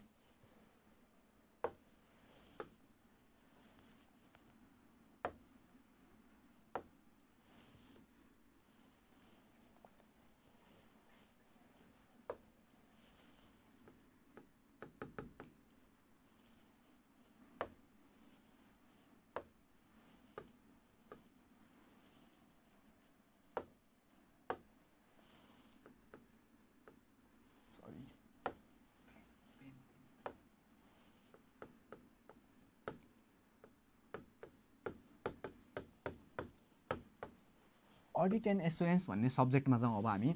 यो अडिट एन्ड एस्योरेन्स भन्ने सब्जेक्ट चाहिँ यहाँ चाहिँ क्वेसन सोद्धाखेरि चाहिँ अलिकति अकाउन्टबाट सोधिदिन्छ, अलिकति लबाट सोध्छ र रिमेनिङ पार्ट चाहिँ हाम्रो प्योरली अडिटबाटै सोध्छ। सो हाम्रो यहाँ चाहिँ क्वेसनको कन्टेन्ट चाहिँ क्वेसनको मिक्स चाहिँ तपाईँको अकाउन्टबाट नि आइरहेको हुन्छ, लबाट पनि आइरहेको हुन्छ र सँगसँगै प्योरली अडिटबाट नि आइरहेको हुन्छ। तपाईँको अकाउन्ट्सबाट त्यसै गरी लबाट अनि एउटा प्रोफेसनल इथिक्स भन्छौँ हामी।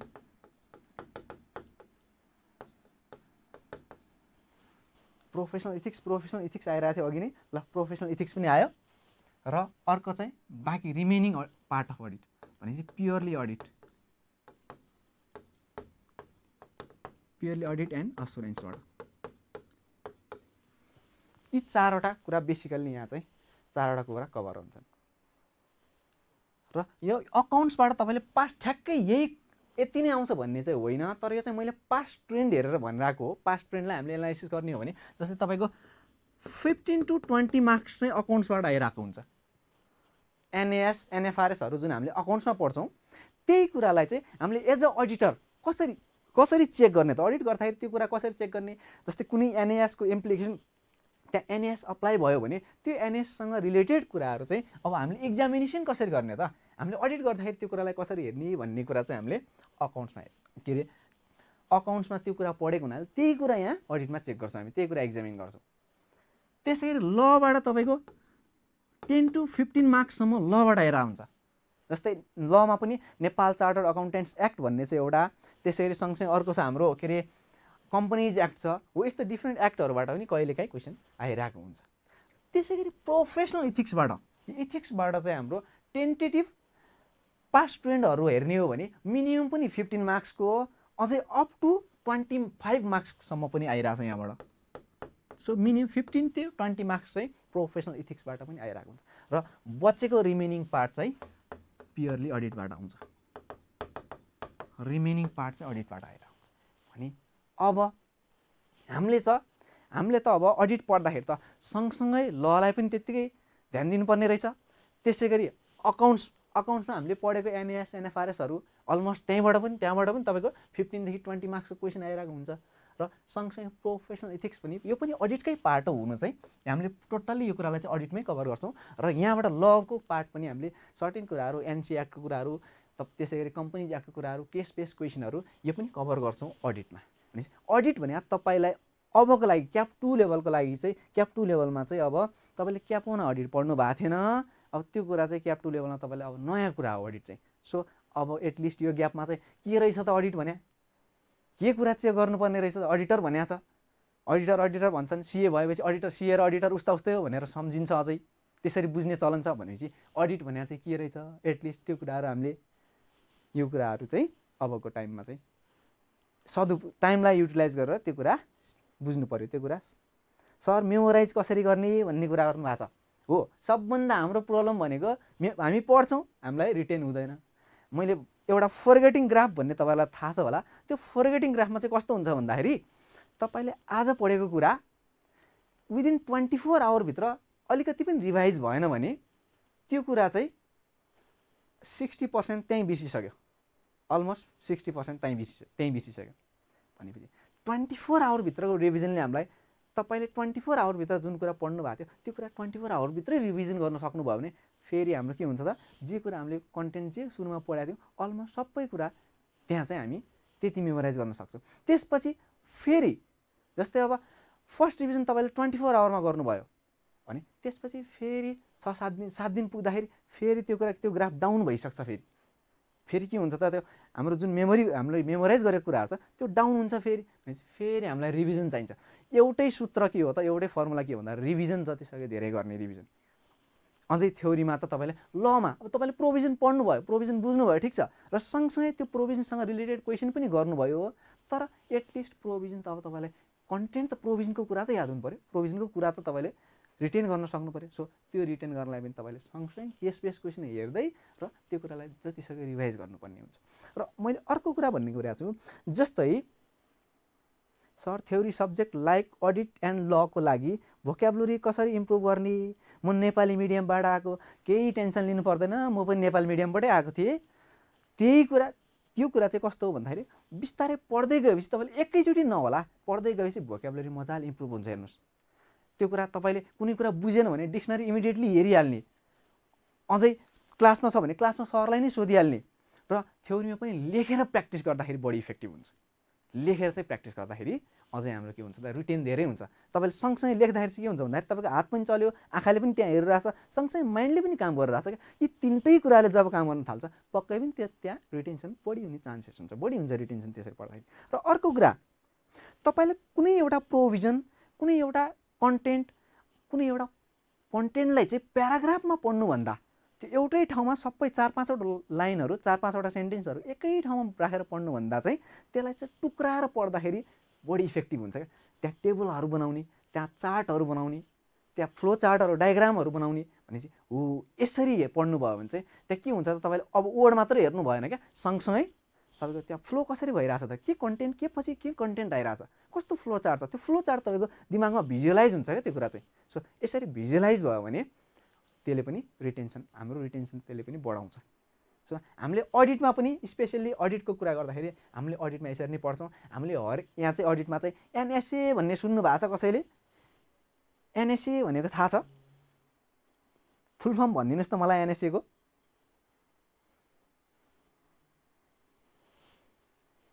फुल फर्म भनिदिनुहोस् त।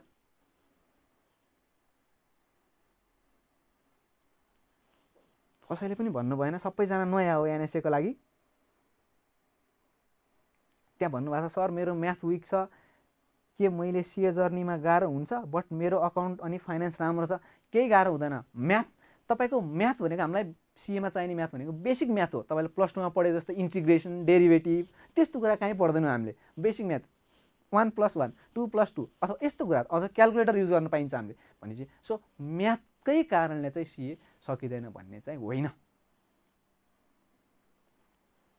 ल के रहेछ एनएसए भने?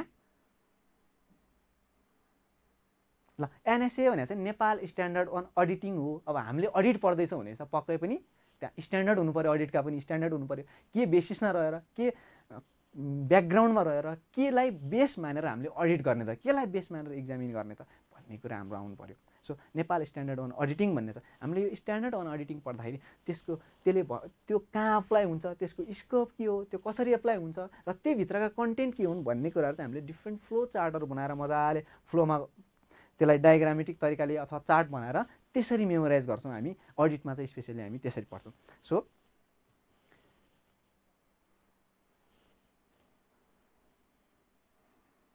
सबै क्वेसन त्यही नै छ सर, मेमोराइज कसरी गर्ने? ओके, सो मेमोराइज गर्नको लागि हाम्रो मेन कुरा चाहिँ रिभिजन नै हो। ल अब चाहिँ तपाईँहरूलाई एउटा फर्मुला, पास हुने फर्मुला सीएले मलाई अहिलेसम्म सिकाएको भनेको हार्डवर्क गर्नु हो। मलाई चाहिँ म पनि तपाईँहरू जस्तै एभरेज स्टुडेन्ट हेर्नुहोस् हो, मलाई पनि यहाँ चाहिँ के यहाँ आइसकेपछि मलाई के भयो भन्दाखेरि मैले नपढिकन त पास नभइ नै रहेछ नि। पास स्टुडेन्टहरू हेर्दाखेरि पनि त्यही छ नि, भनेपछि पास स्टुडेन्टले त केही न केही कुरा बोलिरहेछ नि भनेपछि सो यहाँ चाहिँ हार्डवर्क गर्न सिकायो, मलाई चाहिँ मजाले पढ्न सिकायो। म एउटै कुरा, मेरो स्ट्रेन्थ पनि त्यही नै हो, म पढ्न सक्छु अथवा मलाई पढ्न टाइम म्यानेज गर्न सक्छु म। सो तपाईँले पढ्न टाइम म्यानेज गर्न सक्नुभयो, मजाले आफ्नो इफोर्ट दिन सक्नुभयो भने सीए सकिन्छ, नसकिने होइन, मजाले सकिन्छ। र एउटा कुरा पढ्दाखेरि पर्सिस्टेन्सी प्लस पेसेन्स प्लस एउटा कुरा थपेँ मैले, टाइम म्यानेजमेन्ट पनि थपेँ। यो कुरा सबै तपाईँले म्यानेज गर्नुभयो भने तपाईँको पर्फर्मेन्स बल्ल तपाईँले पर्फर्म गर्न सक्नुहुन्छ क्या। यही नै हो हाम्रो फर्मुला भनेको। तपाईँले कन्टिन्युटी दिनु पऱ्यो। जस्तै एक दिन चाहिँ 24 घन्टामा तपाईँको 20 घन्टा पढिदिने, 18 घन्टा पढिदिने, अनि त्यसपछि बिरामी हुन्छ, 3 दिन सुतिन्छ भनेपछि त्यसरी पढेर भएन, त्यसरी चाहिँ अहिले इफेक्टिभ भएन क्या। तपाईँले हरेक दिन मैले थ्योरी कति टाइम दिने, तपाईँले न्युमेरिकललाई 1 घन्टा दिँदै हुनुहुन्छ भने थ्योरीलाई 15 मिनट दिनुहोस्, थ्योरीमा त्यति कुराले पुग्छ हो भनेपछि हरेक दिन चाहिँ तपाईँले कन्टिन्युटी मेन्टेन गर्नु पऱ्यो। ठिक छ, रमाइलो गर्दाखेरि गर्ने, मजाले रमाइलो गर्ने बेला रमाइलो गर्ने, र बाँकी बेला चाहिँ अर्को एउटा कुरा चाहिँ बाँकी बेला चाहिँ के गर्नु पऱ्यो त, तपाईँले पढाइमा चाहिँ जे आफ्नो तपाईँको गोल हो त्यो कुरा त एचिभ गर्नु पऱ्यो नि, गोलमा त फोकस गर्नु पऱ्यो नि। र अर्को एउटा कुरा भने मैले right time plus right effort is equal to right result क्या। तपाईँलाई राइट टाइममा राइट ठाउँमा हिट गर्न सक्नुभयो भने गोल हुन्छ पक्कै पनि। सो हामीले चाहिँ जसरी अल्टिमेटली हाम्रो अहिलेको मोटिभ के हो त भन्दाखेरि क्याप 2 पास गर्ने हो भने चाहिँ राइट टाइममा अहिले पढ्ने बेलामा यो अब जति पनि हामीसँग टाइम छ भने चाहिँ यसमा इफेक्टिभली तपाईँले मजाले पढ्न सक्नुभयो, मजाले पढ्नुभयो भने पक्कै पनि तपाईँको रिजल्ट पनि राम्रै आउँछ। सो र अल्टिमेटली हामीले त सीए नै बन्नु छ। पढ्नु र बन्नुमा फरक छ हेर्नुहोस्। फेरि पनि तपाईँ पढ्न आएको हो कि आज एकछिन सोच्नु होला, म पढ्न आएको हो कि म सीए बन्न आएको। पढ्न आउनु र बन्न आउनु फरक छ। धेरैजना पढ्न आउँछन् तर बन्ने अलिकति कमै हुन्छ नि भनेपछि सो म चाहिँ बन्नै आएको हो भने चाहिँ बन्ने मान्छेले चाहिँ पेसेन्स पनि राख्नु पऱ्यो, पर्सिस्टेन्सी पनि दिनु पऱ्यो, र सँगसँगै एउटा टुल के हो त टाइम म्यानेजमेन्ट पनि मजाले टाइम म्यानेज गर्न सक्नु पऱ्यो।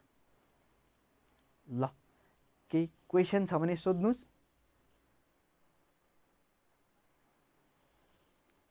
ल अब चाहिँ मैले लास्टमा के भने भन्दाखेरि अब क्याप 2 को जर्नी सुरु भयो। क्याप 1 भन्दा अलिकति फरक छ, कन्टेन्ट धेरै छ, हामीले मेहनत गर्नुपर्ने धेरै छ। मेहनत गर्न रेडी हुनुहोस्। अब चाहिँ रमाइलो अलिकति कम गर्नुहोस्, रमाइलो पछिको लागि पनि राख्नुहोस् हो। अहिलेलाई रमाइलो कम गरौँ, मजाले पढौँ, मजाले पढ्नु होला। तपाईँसँग मेटेरियल थुप्रै छ अहिले हेर्नुहोस्, भिडियो क्लास हेर्न सकिन्छ हो। सँगसँगै फिजिकल, जसलाई भिडियो क्लास इफेक्टिभ लाग्दैन उसले फिजिकली एटेन्ड गर्न सकिन्छ। तपाईँको युट्युबतिर पनि अहिले मजाले खोजेको कन्टेन्टहरू धेरै भेटिन्छ। सो अब आजैबाट टाइमलाई युटिलाइज गर्न सिकौँ।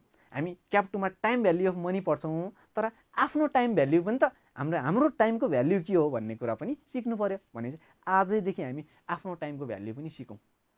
हामीले हाम्रो टाइमको भ्याल्यु गर्न सिकौँ। कुनै कुरामा तपाईँले टाइम दिइरहनु भएको छ भने त्यहाँबाट केही न केही आउटपुट त आउनु पऱ्यो नि। सो टाइम दिइसकेपछि त्यो टाइममा चाहिँ तपाईँले केही ग्र्याब गर्नु पऱ्यो। तपाईँले 10 आवर्स तपाईँले लगभग क्याप 2 मा चाहिँ तपाईँले बिहान 6-6:30 बजीदेखि तपाईँको क्लास सुरु हुन्छ, अलमोस्ट 3-4 बजीसम्म हुन्छ भनेपछि त्यो तपाईँले जुन जति पनि टाइम इन्स्टिट्युटमा दिइरहनु भएको छ, क्लासमा दिइरहनु भएको छ भने त्यो टाइममा केही न केही त लगेर जानु पऱ्यो, कन्सेप्ट लगेर जानु पऱ्यो नि घरमा। केही न केही त एटलिस्ट टाइम दिइसक्नु भएको छ भने त्यसको केही न केही आउटपुट लगेर जानुपर्छ। सो आजैदेखि आफ्नो टाइमको भ्याल्यु गर्न सिकौँ। त्यति सक्यो भने र यो हामीले मजाले पर्सिस्टेन्टली कन्टिन्युसली पढ्न सक्यो, पेसेन्स राख्न सक्यो र सँगसँगै टाइम म्यानेज गर्न सक्यो भने मजाले हामीले इक्जाममा पर्फर्म गर्न सक्छौँ। इक्जामको पर्फर्मेन्स राम्रो भयो भने पक्कै पनि रिजल्ट राम्रै हुन्छ। सर अब अर्को जुनमा फाउन्डेसनको इक्जाम दिन कहाँ र कहिले जोइन गर्न पर्छ भनेर भन्नुभएको छ।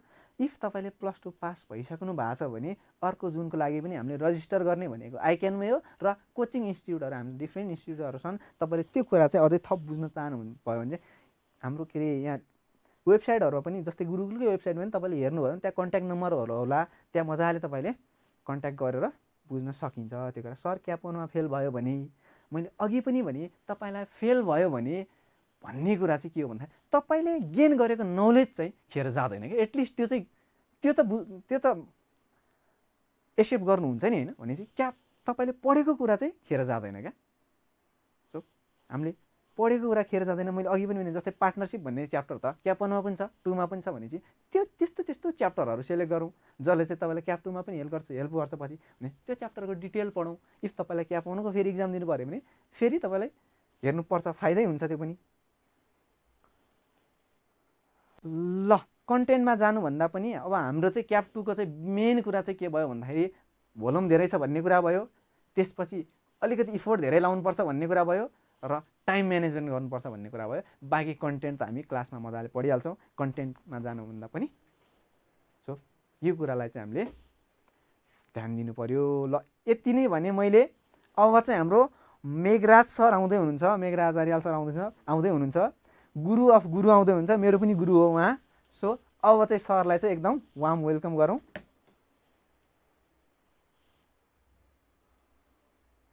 ल थ्याङ्क यू सबैजनालाई, बाई बाई।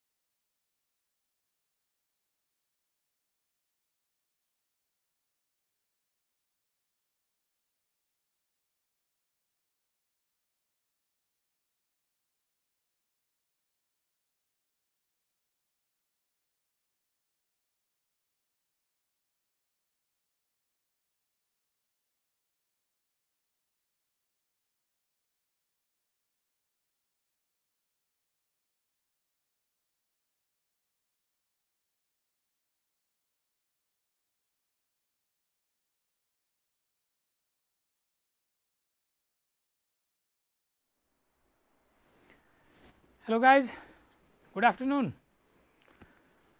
ल सबैजनालाई, सबै विद्यार्थी भाइ बहिनीलाई स्वागत छ है यो सेमिनार या ओरिएन्टेसनमा।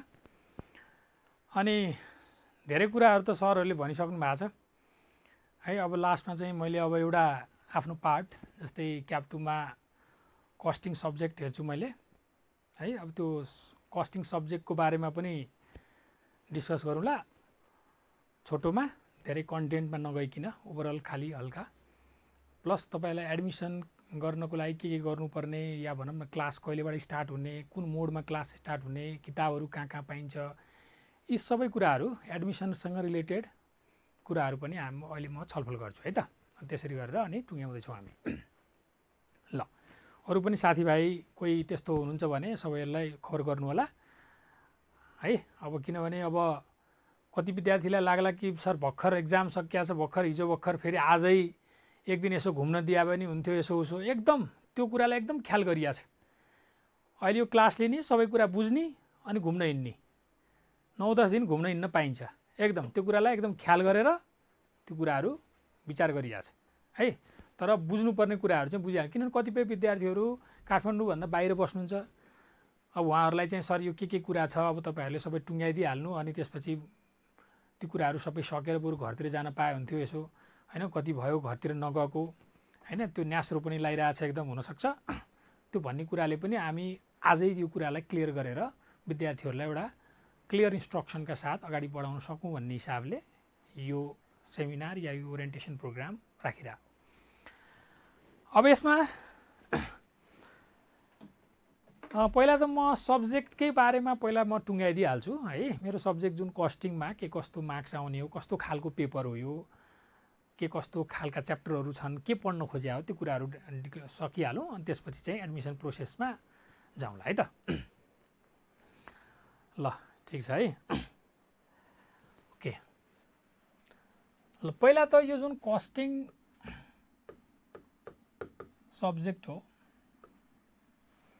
यो चाहिँ ग्रुप सेकेन्डमा तपाईँहरूको ग्रुप 1मा र ग्रुप 2 भनेर छ होइन। ग्रुप 1मा 3टा पेपर, एकाउन्ट्स, अडिट, ल, अनि ग्रुप 2मा चाहिँ फाइनेन्स, कस्टिङ, ट्याक्स र बिसी मार्केटिङ। त कस्टिङ जुन सब्जेक्ट हो त्यो ग्रुप सेकेन्डको सेकेन्ड पेपर भयो। यो चाहिँ 100 मार्क्सको आउने भयो, 100 मार्क्सको पुरै सब्जेक्टिभ होइन, 100% सब्जेक्टिभ क्वेसन मात्रै आउँछ, कुनै अब्जेक्टिभ भन्ने नै हुँदैन क्याप 2मा। क्याप 1मा त्यो अब्जेक्टिभले गर्दाखेरि तपाईँहरूलाई अलिक सजिलो बनाइएको हुन्छ होइन। र तपाईँले यो कुरा एकदम क्लियरली दिमागमा के राख्नु पऱ्यो भने क्याप 1 सजिलो थियो because of that objective benefit, तर क्याप 2मा चाहिँ त्यो अब्जेक्टिभ भन्ने क्वेसन नै हुँदैन, सबै सब्जेक्टिभ सबै लेख्नुपर्ने हुन्छ। त्यही भएर क्याप 2 अलिकति गाह्रो बनाइएको छ कि। अब रियल पढाइ सिएको क्याप 2बाट सुरु हो। वास्तवमा क्याप 1 भनेको त जस्ट एउटा होइन, एउटा सबैलाई एउटा इक्विलिब्रियम पोजिसनमा ल्याउनुको लागि एउटा क्वेसन त्यसरी सेट गरिया छ, आधा सब्जेक्टिभ आधा अब्जेक्टिभ, 3टा मात्रै पेपर होइन। यहाँ त 7-7वटा सब्जेक्ट छ, सबै सब्जेक्टिभ। डेफिनेटली क्याप 2 अलिकति भोल्युमिनियस हुनेवाला छ। र क्याप 2मा चाहिँ विचार गर्नुपर्ने छ जीवनमा नपढेको पढाइ, लाइफमै यसरी नपढेको पढाइ अब पढ्नुपर्ने छ। र सिरियसली यहाँनिर तपाईँहरूले विचार गर्नुपर्ने कुरा के हो भन्दाखेरि आफ्नो दिमाग लाउन छोडिदिनु के। आफ्नो दिमाग लाएर आफूले मैले यस्तो सोचेको छु यो ठिक हो भन्दै गरियो भनेदेखि अनि दुर्घटना घटिहाल्छ। जे भनिया छ जसरी भनिया छ ठ्याक्क त्यसरी नै मान्नुभयो भने एकदम सहज हुन्छ, केही गाह्रो छैन होइन। हेरी यतिखेर यो गर्ने यतिखेर यो गर्ने भनेपछि ठ्याक गर्नु पर्यो। विद्यार्थीहरूले भनेको टेर्दैनन्, भनेको मान्दैनन्, अनि लास्टमा गएर ठिक गर्नै नसक्ने गरी फसिन्छ। तपाईँले मिस्टेक गर्नुभयो भने यु क्यानट रेक्टिफाई। क्याप 2मा त्यो गल्ती गर्ने बित्तिकै फसियो, गल्ती गर्नै एलाउड छैन क्या। अब यति 1 वर्षको टाइम हो क्या आफ्नो लाइफ पुरै बनाउने। क्याप 3मा त आर्टिकलसिप गर्दै जाँदा त 3 वर्षमा एक्जाम आउँछ, रमाइलो हुन्छ, घुमघाम यताउता होइन, सबै कमाइ पनि हुन्छ, त्यतिखेर हेरौँला। तर अहिले यो जुन क्याप 2को टाइम छ जुन कि तपाईँ लगभग अब 1 वर्ष जस्तो भनौँ न अहिलेदेखि नै, किनकि जुन 2024मा त तपाईँहरूको जाँच हो होइन। भनेपछि आज यो पनि जुनै चलिरहेको छ भने लगभग 1 वर्षको टाइम चाहिँ एकदम हामीले भनेको त्यो टाइम फ्रेममा ठ्याक्कै काम गरिदिनु पऱ्यो क्या। र एक चिज लजिकल्ली सम्झाइएको हुन्छ, एक चिज यसरी गरे यो हुन्छ, यसरी नगरे यो हुन्छ, सबै रियाक्सन प्रतिरियाक्सन सबै कुराहरू लजिकल्ली सम्झाएर तपाईँहरूले यो ठिक हो यसरी पार लाग्छ भन्ने बनाएर अनि छोडिन्छ। तर पनि विद्यार्थीले त्यो सबै बुझ्दै पनि नेग्लिजेन्स गर्छन्, धेरै सहजताको बाटो हिँड्छन्, अनि जसले गर्दाखेरि नराम्रोसित फस्छन्। र त्यो गर्नु भएन। त्यो डे 1बाटै हामीले त्यो सजगता यो कहाँ के हुँदैछ त्यो कुराहरू एकदम क्लियरली भनिदिन्छौँ। त्यो तपाईँहरूले एकदम क्लियरली फलो गर्नु पऱ्यो, मान्नु पऱ्यो भनेको है त त्यो कुराहरू। अब कस्टिङ सब्जेक्टको बारेमा अलिकति यो पर्टिकुलर सब्जेक्टलाई अलिकति इलेबोरेट गर्दाखेरि 100 मार्क्स 100% सब्जेक्टिभ सबै क्वेसन मैले भने। यसमा यो 100 मार्क्समा चाहिँ 80 मार्क्स चाहिँ प्र्याक्टिकल क्वेसन आउँछ है, अनि बाँकी 20 मार्क्स चाहिँ 20 मार्क्स चाहिँ थ्योरिटिकल क्वेसन आउँछ, 80 मार्क्सको पुरै प्र्याक्टिकल सल्भ गर्नु पर्यो, यो 20 मार्क्स चाहिँ थ्योरी लेख्ने खालको क्वेसन आउँछ। र यसमा पनि यही 100 मार्क्समा फेरि फर्स्ट क्वेसन नम्बर जुन 1 हो नि त्यो सिधै 20 मार्क्सको हुन्छ, प्र्याक्टिकल क्वेसनै हुन्छ। अनि बाँकी अरू क्वेसनहरू चाहिँ अरू जति पनि क्वेसनहरू छन् क्वेसन नम्बर 2 देखि क्वेसन नम्बर 6 सम्म हुन्छ। त्यो 2 मा पनि फेरि एबीसी, 3 मा एबीसी, 4 मा मतलब सब पार्ट जस्तो हुने भए, तर क्वेसन 2 देखि 6 सम्म चाहिँ बाँकी अब 80 मार्क्स, मतलब अब त्यसमा चाहिँ 10 नम्बरको, 8 नम्बरको, 6 नम्बरको, 4 नम्बरको, 12 नम्बरको जतिको पनि सोध्न सक्छ। तर पहिलो क्वेसन चाहिँ 20 मार्क्सको हुन्छ, सिधै लङ क्वेसन, प्र्याक्टिकल क्वेसनै हुने हो पुरै। अब यसमा मैले भने प्र्याक्टिकल क्वेसन 80, थ्योरी 20, यो पुरै 100 मार्क्समा पहिलो क्वेसन 20, बाँकीका क्वेसन मिलाएर 10, 12, 8, 6, 4 जसरी पनि सोध्न सक्छन्, बाँकी 80 भयो, यसरी आउने हो। अब यसमा पढ्ने खोजेको कुरा के हो त भन्दाखेरि चाहिँ यो यसमा कोर्सलाई कसरी डिजाइन गरिएको छ भन्दाखेरि तपाईलाई पहिला सिकाइन्छ। अब हेर्नु है, यो कस्टिङ सब्जेक्ट किन राखेको त पहिला त्यो बुझ्नु पर्यो क्या। यो यहाँ पढ्न खोजे के, कुनै पनि प्रोडक्ट तपाईँ बनाउँदै हुनुहुन्छ या कुनै पनि सेवा तपाईँ अरूलाई दिँदै हुनुहुन्छ भने प्रोडक्ट बेच्दाखेरि प्राइस चार्ज गर्नु पर्यो, सेलिङ प्राइस फिक्स गर्नु पर्यो। कुनै सर्भिस बेच्दाखेरि पनि प्राइस चार्ज गर्नु पर्यो।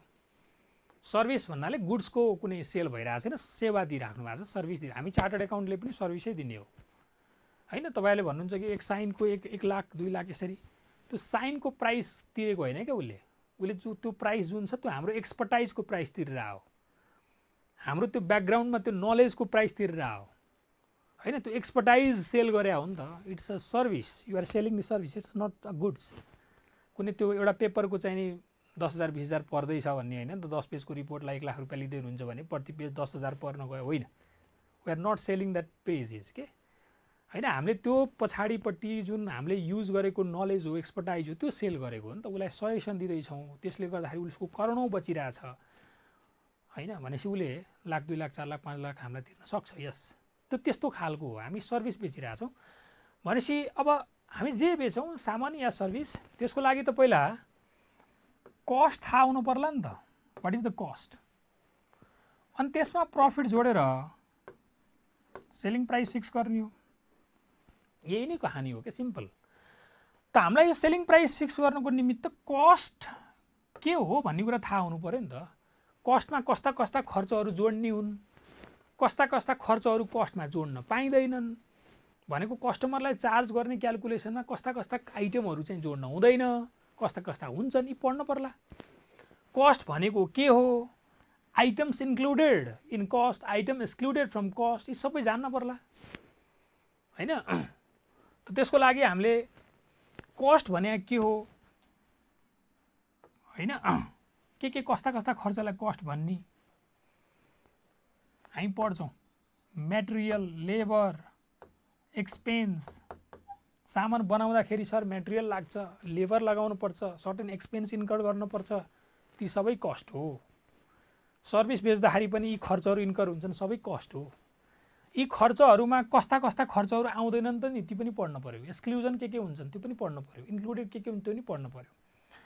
वान्स खर्चहरूको जानकारी दिइसकेपछि तपाईँहरूलाई यो खर्चहरूलाई कसरी जोड्ने हो त नि हैन, कस्तो खालको इन्डस्ट्रीले कस्टलाई कसरी जोड्छ भनेर मेथड अफ कस्टिङतिर हाम्रो कोर्स जान्छ। मेथड्स अफ कस्टिङ भन्नाले तपाईँले एउटा सिम्पल कुरा के बुझ्नु भने यिनै खर्चलाई यिनै 3टा खर्चलाई कसरी जोड्ने त नि, कसरी सिम्पल जोड्दै हुनु सर क्यालकुलेटरमा फटाफट हुँदैन। जस्तै मानिलिउँ एकछिनलाई, अब जोड्ने तरिका फरक हुन्छ क्या। जस्तै तपाईँले एउटा फर्निचर बनाइराख्नु भएको छ यहाँ, अब फर्निचर बनाउँदाखेरि तपाईँले फर्निचरको सेलिङ प्राइस फिक्स गर्नु अगाडि कस्ट थाहा पाउनु पऱ्यो, तपाईँलाई लागत के कति लाग्छ।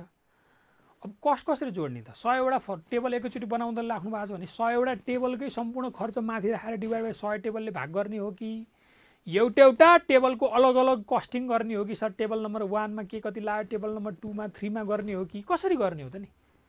एउटा तरिका त होला केही। त्यस्ता तरिका कस्टलाई कसरी जोड्ने त नि? त्यस्तै कहिलेकाहीँ एउटा कमन कस्ट लगाएर मल्टिपल खालका टेबलहरू निस्किरहा होलान्, कुनै अलि स्मल साइज कुनै बिग साइज जस्तो मल्टिपल खालका प्रोडक्टहरू सँगै निस्किरहा होलान्। यी कुराहरू पनि होला हैन? भनेपछि तपाईले के बुझ्नु पर्यो भने मेथड्सको अर्थ के हो भन्दाखेरि यिनै खर्चलाई कसरी जोड्ने, टेबल वाइज जोड्ने कि टोटालिटीमा जोड्ने या ब्याच वाइज जोड्ने या अलग अलग प्रोसेस वाइज जोड्ने, अब कसरी जोड्ने, यी धेरै कुराहरू छन् यहाँ हैन। त्यो डिटेलमा धेरै नजाउँ। मेथड अफ कस्टिङ भनेर यसका धेरै च्याप्टरहरू छन्। Unit costing, batch, process, service, contract, यस्ता धेरै च्याप्टरहरू छन्। त मेथड्स भन्ने बित्तिकै कस्टलाई कसरी जोड्ने, कस्तो इन्डस्ट्रीले कसरी कस्टलाई जोड्न पर्छ त, यी पढिन्छ। अर्को कोर्स तपाईको चल्छ टेक्निक अफ कस्टिङतिर।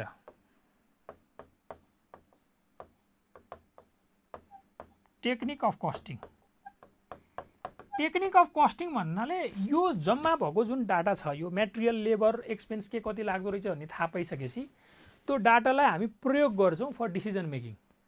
डिसिजन लिनको लागि त्यो डाटाहरूलाई प्रयोग गर्छौँ। अब कसरी प्रयोग गर्छौँ, कस्ता कस्ता डिसिजन मेकिङ गर्ने हो सर, टुल्सहरू के हुन्, यी सबै डिटेलमा हामी पढ्छौँ। यो खर्च के कस्तो खर्चहरू हाम्रो यहाँ आउने हो, ती कुराहरू मेटेरियल, लेबर, एक्सपेन्सको बारेमा यी च्याप्टरै छन्। मेटेरियल कन्ट्रोल, लेबर कन्ट्रोल, अनि ओभरहेड कन्ट्रोल भनेर छुट्टै छ। मेथड अफ कस्टिङमा एउटा च्याप्टर छ, टेक्निकमा पनि छन् फेरि हैन। अनि जनरेट भएको डाटालाई युज गर्ने फर डिसिजन मेकिङ, यसमा टेक्निकमा। अनि पछि गएर केही थ्योरी च्याप्टरहरू छन्, ती माथिका त सबै प्र्याक्टिकल च्याप्टर भए।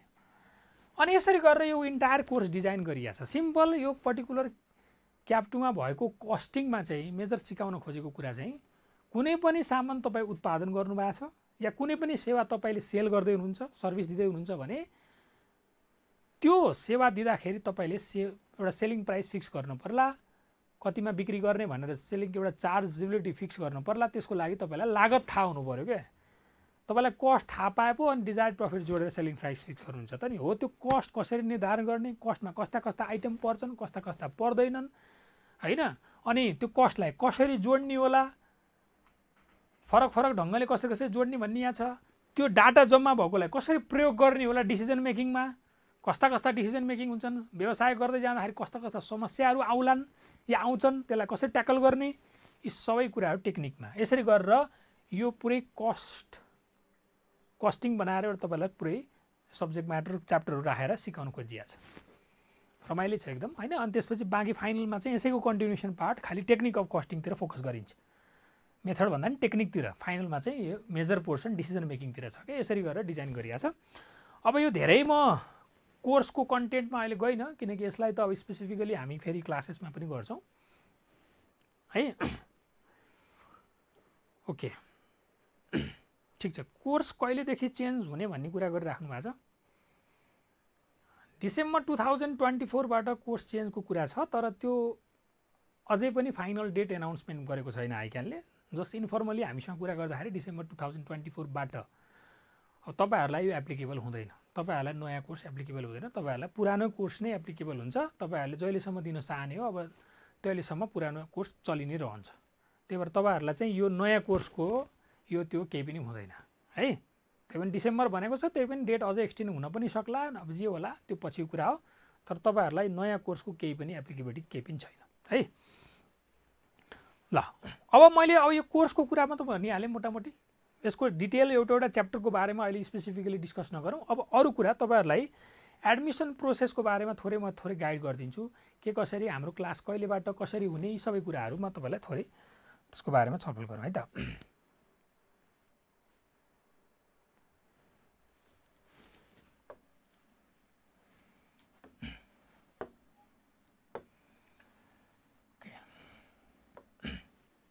ल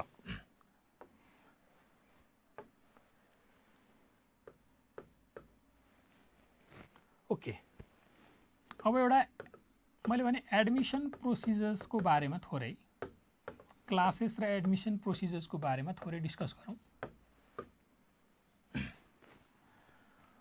पहिला कुरा हामीले के बुझ्नु पर्यो भने हेर्नु है, अब क्याप 2 मा हाम्रो यात्रा कस्तो हुनेवाला छ, कति समय हामीले पाउनेवाला छौँ, कहिले एक्जाम हुनेवाला छ, त्यहीँबाट स्टार्ट गरौँ न त। हाम्रो टार्गेट पोइन्ट के हो, त्यो टार्गेटलाई एचिभ गर्नलाई गर्नुपर्ने गृह कार्य यतापट्टि के रहन्छ त्यो कुराहरू हेरौँ। जस्तै मैले एउटा तपाईँलाई थोरै टाइम डायग्राम बनाउँछु। तपाईँहरूको एक्जाम चाहिँ अब जुन 2024 मा जुन 2024 मा एक्जाम हुनेवाला छ। 7 वटा पेपरको एक्जाम लगातार 7 दिन, जुन 1 देखि 8 सम्म हुन्छ। एक दिन शनिबार परेको भएर बिचमा बिदा हुन्छ, अदरवाइज सबै सब्जेक्ट रेगुलरै हुने भए जुन 1 देखि 8 सम्म लगातार जाँच हुन्छ। अब यो लगातार एक्जाम क्र्याक गर्नको लागि हामीले लगातार यसरी 7 दिन मात्रै पढेर यस्तो केही हुनेवाला छैन कि, पढ्न अगाडि नै पर्यो। त हामीले के गर्छौँ भने यो एक्जाम क्र्याक गराउनलाई हामी 3 महिना अगाडि एटलिस्ट हामीले 3 महिना अगाडि चाहिँ कोर्स सकेकै हुनुपर्छ। एटलिस्ट 3 months बिफोर हामीले कोर्स सकेकै हुनुपर्छ। 3 महिना अगाडि कोर्स सकेर तपाईँहरूको 3 महिना अगाडि कोर्स सकेर फर्स्ट रिभिजन अनि सेकेन्ड रिभिजन अनि थर्ड रिभिजन गर्न लगाएर अनि दुईटा मोक टेस्टहरू, दुईटा टेस्टहरू लिएर हैन, टेस्ट 1 र 2 दुईटा टेस्ट लिएर अनि त्यसपछि बल्ल तपाईहरुलाई फाइनल एक्जाम एपियर गराउन पठाउने हो।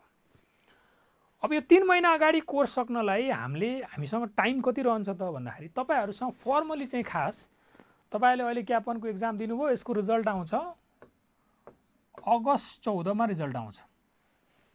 अगस्त 14 मा रिजल्ट आइसकेपछि अगस्त 31 भित्र क्याप 2 को रजिस्ट्रेसन गर्नुपर्छ। रजिस्ट्रेसन गरिसकेपछि अगस्त 31 भित्र रजिस्ट्रेसन गरिसकेपछि त्यहाँबाट काउन्ट गर्नुभयो भने अगस्त पछि सेप्टेम्बर, अक्टोबर, नोभेम्बर, डिसेम्बर, जनवरी, फेब्रुअरी, मार्च, अप्रिल, मे अनि जुनमा त जाँच हो भनेपछि 9 महिना यसरी तपाईलाई टाइम दिएको हो के। 9 महिनाको क्याप 2 भनिन्छ नि। त 9 महिनाको क्याप 2 भनेको चाहिँ अगस्त इन पछि यो अगस्त 31 पछि त्यहाँबाट तपाईले पुरै काउन्ट गर्नुभयो भनेदेखि यो यहाँबाट यसरी काउन्ट गर्नुभयो भने 9 मन्थ यसरी भएको हो। यो त आइक्यानले त रजिस्ट्रेसन गरेको डेडलाइन सकिएपछिको 9 मन्थ भनिरहेछ हैन। तर यहाँ समस्या के भयो भन्दाखेरि अब 9 महिना दियो उले, तर हामीले त जम्मा 3 महिना अगाडि नै कोर्स भ्याउनु पर्ने छ। हामीलाई त एकै सर्टमा बोथ ग्रुप क्लियर गराउनु पर्ने छ हाम्रो विद्यार्थीहरूलाई। भनेपछि 3 महिना अगाडि भ्याउनलाई त 6 महिना भ्याउनु पर्यो नि त। 6 महिनामा भ्याउन नेक्स्ट टु द इम्पोसिबल हुन्छ के। 7 वटा सब्जेक्ट पढाएर भ्याउनलाई 6 महिनामा गाह्रो हुन्छ, सक्दैन। त्यही भएर यस्तो नहोस् भन्नलाई हामीले क्लासेस चाहिँ रिजल्ट अगाडि नै गर्छौँ, रिजल्ट अगाडिबाटै सुरु गरिदिन्छौँ हैन। किनकि अब अझै लगभग 2.5 महिना जस्तो त छँदैछ, अझै 2 महिना त कन्फर्मै छ हैन। 2 महिनाभन्दा अगाडि 2 महिना जस्तो यहाँ यता पढाउन पाइयो भनेदेखि त एक लेभलको भोल्युम त पढाइसकिएको हुन्छ भनेपछि पछि प्रेसर निकै कम हुन्छ। विद्यार्थीहरू यो कुरा बुझ्दैनन्, रिजल्ट वेट गर्छन्, रिजल्ट पछि अनि ब्याच हेर्दै हिँड्छन्, अनि पछि हाकार भ्याइँदैन कोर्स, यो त्यो रात दिन यसो उसो अनि डुब्यो अनि फस्यो। त मेन गल्ती भनेकै विद्यार्थीले गर्ने भनेकै रिजल्ट वेट गर्नु नै सबसे ठुलो भुल हो। क्याप 1 सकियो, अब एक्जाम क्याप 1 साह्रै बिग्रिया छ, भएर गोलै कन्फर्मै फेल हुन्छु भने त अब क्याप 2 गर्नु परेन, उसले क्याप 1 कै तयारीमा फर्किनु पर्ला। तर हैन, अलिकति पनि चान्स छ 50-50 यताउता त्यस्तो छ भनेदेखि अब राइट आफ्टर यो एक्जाम अब तपाईहरुले क्याप 2 को पढाइ सुरु गर्ने हो, ताकि रिजल्ट आउने बेलासम्म एक लेभलको पढाइ पुगिसकेको हुन्छ, पास भई अगाडि बढिरहन्छ। फेल भयो भने पनि के छ र 3 महिनामा स्टिल डिसेम्बरमा जाँच दिनलाई त सेप्टेम्बर, अक्टोबर, नोभेम्बर 3 महिना पुग्यो त अनि क्याप 1 लाई जति नै भइहाल्यो। तर यो भन्दा अगाडि जुन क्लासेस भइरहेछ यो चाहिँ जोइन गर्नै पर्छ के। विद्यार्थीले म्याक्सिमम एउटा गल्ती ठुलो ब्लन्डरै हो त्यो। हुन्छ के भने रिजल्ट पछिको ब्याच आउँछन् विद्यार्थी एकदमै अब त्यो एनर्जीलेस हुन्छ क्या। त्यहाँ अब अरू अगाडि बढिसकेका हुन्छन्, कति ब्याचेसहरू अगाडि पुगिसके, उनको कोर्स भ्याइसक्यो, साइकोलोजिकल्ली उनलाई म पछि परेँ कि भन्ने फिलिङ आइरहन्छ र फ्रस्ट्रेसन त्यहाँबाट आउन थाल्छ। त्यही भएर त्यो गर्दै नगर्ने। पहिलो जसले जान्यो त्यसैले जित्यो के, खेल त्यही नै हो है। अब यहाँ हामीले के गर्दैछौँ भन्दाखेरि हामीले अगाडि कहिलेबाट गर्ने त भन्दाखेरि हाम्रो क्लास जुन स्टार्ट हुन्छ त्यो जुन 22 बाट है, जुन 22 बाट। त्यो भनेको चाहिँ असार 7 गतेबाट हाम्रो क्लास स्टार्ट हुँदैछ। यहाँबाट तपाईँले अब काउन्ट गर्नुभयो भने अब हामीसँग कति टाइम भयो त यो 3 महिनासम्म? यो टाइमलाई हामी कति टाइम पायौँ त? यो टाइम यहाँसम्म पढ्नलाई भन्दा जुन छोडिदिनु एकछिन, जुलाई, अगस्त, सेप्टेम्बर, अक्टोबर, नोभेम्बर, डिसेम्बर, जनवरी, फेब्रुअरी, मार्च, फेब्रुअरी एन्डसम्म कोर्स भ्याउनुपर्छ। यो भनेको 3 महिना अगाडि भनेको त फेब्रुअरी एन्ड हो नि, यो त फेब्रुअरी एन्ड हो 2024। फेब्रुअरी एन्डमा सक्यो भने अनि मार्च, अप्रिल, मे 3 महिना अगाडि पाइयो नि त। फेब्रुअरी एन्डसम्म गर्दाखेरि जुलाई, अगस्त, सेप्टेम्बर, अक्टोबर, नोभेम्बर, डिसेम्बर, जनवरी, फेब्रुअरी भनेको तपाईँसँग 8 मन्थको टाइम हुन्छ। अब 8 महिनाको टाइम हुन्छ। 8 महिनामा पनि तपाईँको 1 महिना त लसै हुन्छ के। बीचमा दसैँ तिहार यी सबै कुराहरू पर्ने बेला छन्, चाडबाड यी सबै कुराहरूलाई छुट्टी दिनै पर्यो। बीबीएसको एक्जाम हुन्छ तपाईँहरूको फर्स्ट इयरको, त्यो पनि छुट्टी दिनै पर्यो। ती सबै चिजले गर्दाखेरि 1 महिना त्यहाँ खेर जान्छ। भनेपछि हामीसँग इफेक्टिभ मन्थ्स भनेको चाहिँ इफेक्टिभ मन्थ्स कति भयो त हामीसँग? इफेक्टिभ मन्थ्स 7 मन्थ्स है। एग्रिगेट पुग्दैन कि भन्ने डाउट छ सर, जोइन गर्न ठिक होला? जोइन गर्दा केही घाटै छैन भने यो प्रश्नै गर्नु बेकार हो क्या। जोइन गर्दा के घाटा छ? तपाईँ 2 महिना अथवा सुतेर बस्नुहुन्थ्यो होला, घुमेर बस्नुहुन्थ्यो होला, अहिले पढ्दामा के घाटा छ त? यो बाटो त हिँड्नै छ होइन र, क्याप2को बाटो। हामी सिए बन्नै आएको भनेपछि त क्याप2को बाटो हिँड्नै छ भनेपछि यो प्रश्नै गर्नु नै गलत हो क्या। म 50-50 छु सर, म के क्याप2 जोइन गरौँ भन्ने प्रश्न गलतै होला क्या, पक्कै पनि। म सर क्याप1 एक्जाम दिएकै होइन, मैले दिएकै होइन, म क्याप2 जोइन गर्न ठिक होला भन्दाखेरि हुँदैन है क्याप2 अहिले भन्छु म। यस, किनभने कन्फर्म क्याप1 पास भएकै छैन अहिले क्याप2, तर उसको त चान्स छ नि त, 50-50 चान्स छ भनेदेखि डेफिनेटली क्याप2 गर्ने। यदि भइहाल्यो भने ठिकै छ, अघि पढेको पढै भइयो, भइएन भनेदेखि फेरि 3 महिना क्याप1 रिभिजन गर्न सकिन्छ। त्यही भएर त्यो क्वेसन नै मेरो लागि एकदम इरिलेभेन्ट हो है, एकदम। एग्रिगेट पुग्ने अलिकति डाउट छ यसो उसो, डेफिनेटली क्याप2 जोइन गर्ने नै हो एकदम। हामी त क्याप2मा अहिले तुरुन्तै पुरा फिस दिइहाल्नुहोस्, पुरै गरिहाल्नुहोस् भन्दै भन्दैनौँ। नोमिनल फिस लिएर तपाईँहरूलाई अलिकति अगाडि हाम्रो पर्पज के हो त भन्दाखेरि यो 2 महिनाको लोभ लागेको हो क्या हामीलाई, ताकि पछाडि गएर सहज होस्। यति कुरा बुझ्नु पऱ्यो इन्टेन्सन होइन। त त्यसको लागि चाहिँ अहिले नोमिनल फिस तिरेर एडमिसन लिएर फटाफट पढ्न थाल्ने, सुरु गरिहाल्ने। अनि किन वेट गर्ने यस्तो उसो? केही न केही डेफिनेटली 2 महिनामा त धेरै कुरा सिकिन्छ पनि, अलि म्याच्योर्ड पनि हुन्छ दिमाग। अनि यो बाटो हिँड्नै पनि छ, फेरि पछि नहाइ हुँदैन। ल यदि रिजल्ट बिग्रिहाल्यो भने पनि के भएर फेरि क्याप1 पढौँला, पछि पनि फेरि क्याप2 पढ्ने बेला त हल्का रिभिजन टाइप होला नि त, फेरि सहजै हुन्छ, के हुन्छ। त्यही भएर त्यस्तो गल्ती गर्दै नगर्ने। र यसपालि चाहिँ फेरि हामीले के भनिदिएको छौँ भने रिजल्ट पछि हामी ब्याच एनाउन्स गर्दैनौँ भनिदिएको छौँ। रिजल्ट पछि ब्याच एनाउन्स गर्यो, विद्यार्थीहरू कोर्स भ्याइँदैन, अनि रात दिन गरेर पढायो यसो उसो, अनि विद्यार्थीहरू पनि उनीहरूलाई पनि त्यस्तो फ्रुटफुल रिजल्ट पनि आउँदैन, अनि हामीलाई पनि सहज हुँदैन। टाइममै कोर्स सक्दिन पाइयो भने रिजल्ट डेफिनेटली राम्रो आउँछ, सबै कुराहरू राम्रो हुन्छ डेफिनेटली होइन। त्यही भएर त्यो रिजल्ट वेट गर्ने यसो उसो गर्दै नगर्नुहोस्, केही गुम्दैन, केही त्यस्तो कस्ट एक्स्ट्रा लाग्ने यताउता के का नै हुने त्यस्तो केही पनि होइन। यदि रिजल्ट बिग्रिहाल्यो भने पनि त्यो तिरेको पैसा जुन एडमिसनमा लिएको फिस जुन हो त्यो सबै नेक्स्ट ब्याचमा अटोमेटिक एडजस्ट हुने गरी चल्छ, भने केही खेर जाँदैन। यो होइन कि तिरेको पैसा फेरि सबै सब भइहाल्छ कि यताउता, त्यस्तो केही पनि हुँदैन। नेक्स्ट ब्याचमा फेरि एडजस्ट गर्न पाइने नै छ। भनेपछि त्यो प्रश्न गर्दै नगर्नुहोस् कि सर म रिजल्ट वेट गर्दैछु, यो कुरा गर्दै नगर्नु। रिजल्ट वेट गर्ने नै होइन। ओके ओके ठिक छ सर, मेरो म्याथ विक छ, इङ्ग्लिस विक छ, सरकारी मिडियम यो त्यो केही अक्षर चिन्नुहुन्छ? अक्षर 1 2 3 4 5 6 7 यो चिनिन्छ नि, यति भएपछि भयो, अरू केही चाहिँदैन। यो त्यो केही जान्नै पर्दैन। यहाँ त्यस्तो लिट्रेचर पढाइ त भइरहेको छैन कि मेरो उयो इङ्ग्लिस विक छ, म्याथमेटिक्स त्यस्तो भयानक त्यो चाहिँदैन। म्याथमेटिक्स के चाहिने हो र? सामान्य क्यालकुलेटर दाब्न आए भयो। अरू सामान्य त्यस्तो म्याथमेटिक्स पुरै यो त्यो भनेर थ्योरमहरू यहाँ थोरै पढाइ हुने हो। हिसाबको पैसा चिन्ने कुरा हो, त्यति कुरा हो होइन। त्यही भएर ती होइन ती सबै इरिलेभेन्ट हुन्छन् के। किनभने आइक्यानले 2.4 जिपिए ल्याएकाले सिए गर्न सक्छ, किन राख्या त त्यो प्रोभिजन? 2.4 जिपिए ल्याएकोले पनि सक्छ भनेरै होला नि त, प्रोभाइडेड अब उपरान्त उसले राम्रोसँग होमवर्क गर्यो, उसले चाहिँ यो टाइम म्यानेज गरेर यो जुन छ सिएको सबै कन्डिसनहरू पुरा गर्यो र पास गर्न सक्यो, लगातार 7 दिन टिक्यो, सबै पेपर क्लियर गर्यो भनेदेखि सिए बन्न दिउँ भन्ने कुरा हो। त उसको म्याथमेटिक्स या इङ्ग्लिस यस्तो उस्तो जिपिए केही चेक गर्न खोजेको हो र? आइक्यानले गरेकै छैन, त्यसरी कोर्स डिजाइन भएकै छैन हैन। त्यही भएर ती कुराहरू केही पनि चाहिँदैन है। ओके ल अब यो छ भनेपछि 7 महिनामा हामीले अब यो कोर्स भ्याउनु पर्ने छ। 7वटा सब्जेक्टलाई 7 महिना भ्याउनु पर्यो। अब 7 महिनामा यो 7वटा सब्जेक्ट भ्याउनलाई हेर्नुहोस् है, अब मेन चिजमा आइरहेको छु है, तपाईहरुको डेली क्लास रुटिन। अब मेन चिजमा आइरहेको छु, मेन गाह्रो पक्ष भनेको तपाईहरुको डेली क्लास रुटिन जुन हो, डेली क्लास रुटिन कस्तो हुन्छ भन्दाखेरि बिहानको 6:15 AM बाट टु दिउँसोको 4:15 सम्म 6 क्लासेस @1.5 आवर्स इच हैन, @1.5 आवर्स इच को क्लास लिनुपर्छ एक्सेप्ट स्याटरडे। यो महसुस गर्नुहोस्, यही हो मेन च्यालेन्ज भनेको। 6:15 देखि 4:15 बजेसम्म डेली 6-6वटा क्लास लिइरहनु पर्यो, अनि बल्ल यो 7वटा सब्जेक्ट 7 महिना भ्याइन्छ। यही च्यालेन्ज हो, यसैमा हिँड्न सक्दैनन् के विद्यार्थी।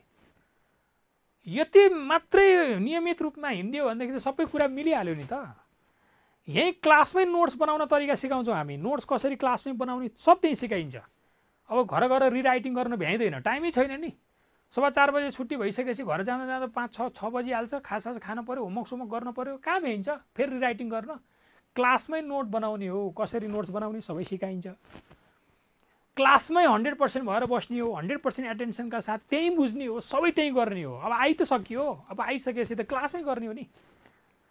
भनेको हरेक दिन तपाईँ आउँदाखेरि चाहिँ एकदम इन्जोयमेन्टका साथ, एकदम खुसी मनका साथ तपाईँले यो क्लास लिनुभयो, कुनै पनि क्लास छोड्नु भएन, नोट्सहरू गजब बनाउनु भयो, एकदम आनन्दित भएर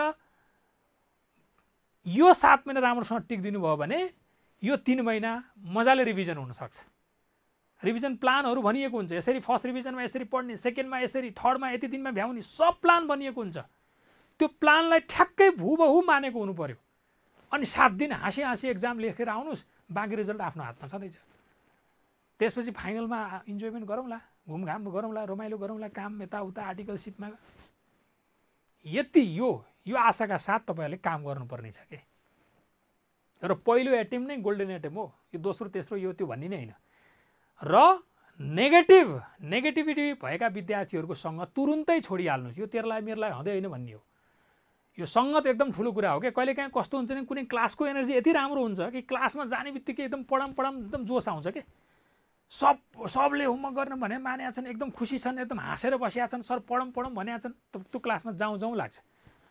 कुनै क्लासमा गयो एकदम हल्लाउनु पर्ने, हल्लाएर के भयो तँलाई भन्नु पर्ने, यस्तो भएपछि त्यो एनर्जी लेस पिपुलसँग बसिराख्दाखेरि फेरि डाउन भइन्छ।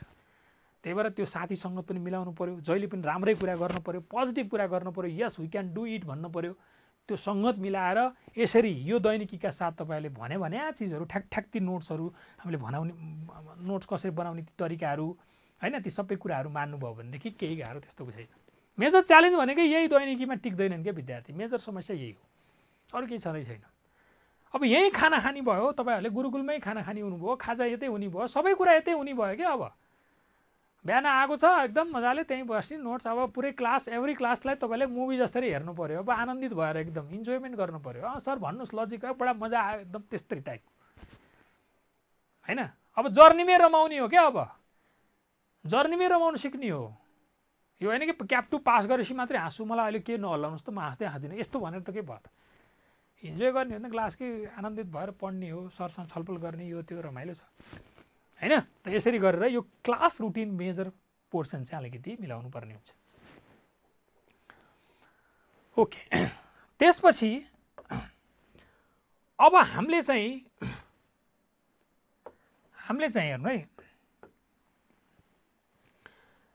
हाम्रो अहिले क्लासको मोड के हो त।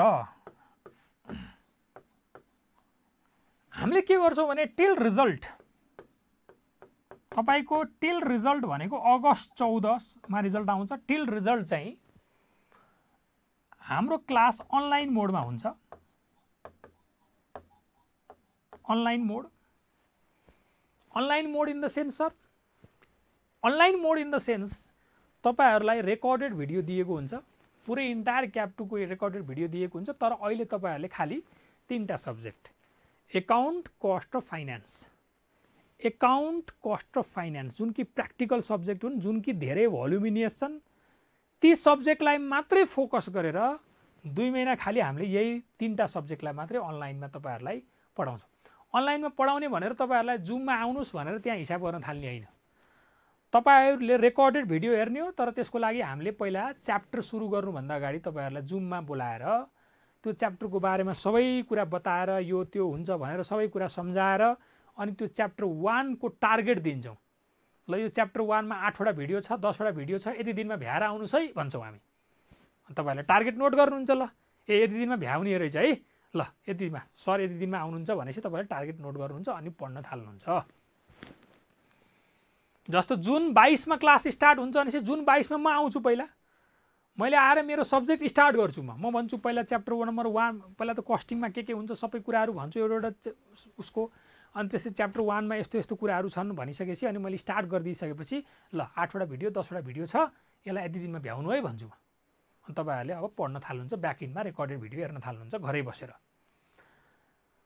अब अहिले भर्खर एक्जाम सकिया छ, कतिपय काठमाडौँ भन्दा बाहिरका विद्यार्थीहरू हुनुहुन्छ, घर जान मन लाग्ला हैन, बाआमा नदेखेको कति भयो, न्यास्रो लागिरहेको होला, बाआमालाई पनि छोराछोरीको अनुहार के कस्तो भयो, पातला भयो, दुब्ला भयो, मोटा भयो, के भयो, खै कता बिर्सिए, यी सबै न्यास्रो पनि मेट्नुहोस्, घर जानुहोस्, एकदम झोला किताब लिएर जानुहोस्, एडमिसन गरेर किताब बोक्ने, घर जाने, 2 महिना मजाले घरै बसेर रेकर्डेड भिडियो हेर्ने, जुममा हामीसँग भेटघाट गरिरहने, छलफल गरिरहने, रिजल्ट आउँछ, रिजल्ट आइसकेपछि पास भएपछि अनि फेरि झोला सबै बोकेर ल है सर अब चाहिँ बाबा म फेरि युद्ध लड्न हिँड्ने भन्ने हिँड्ने अनि आउने।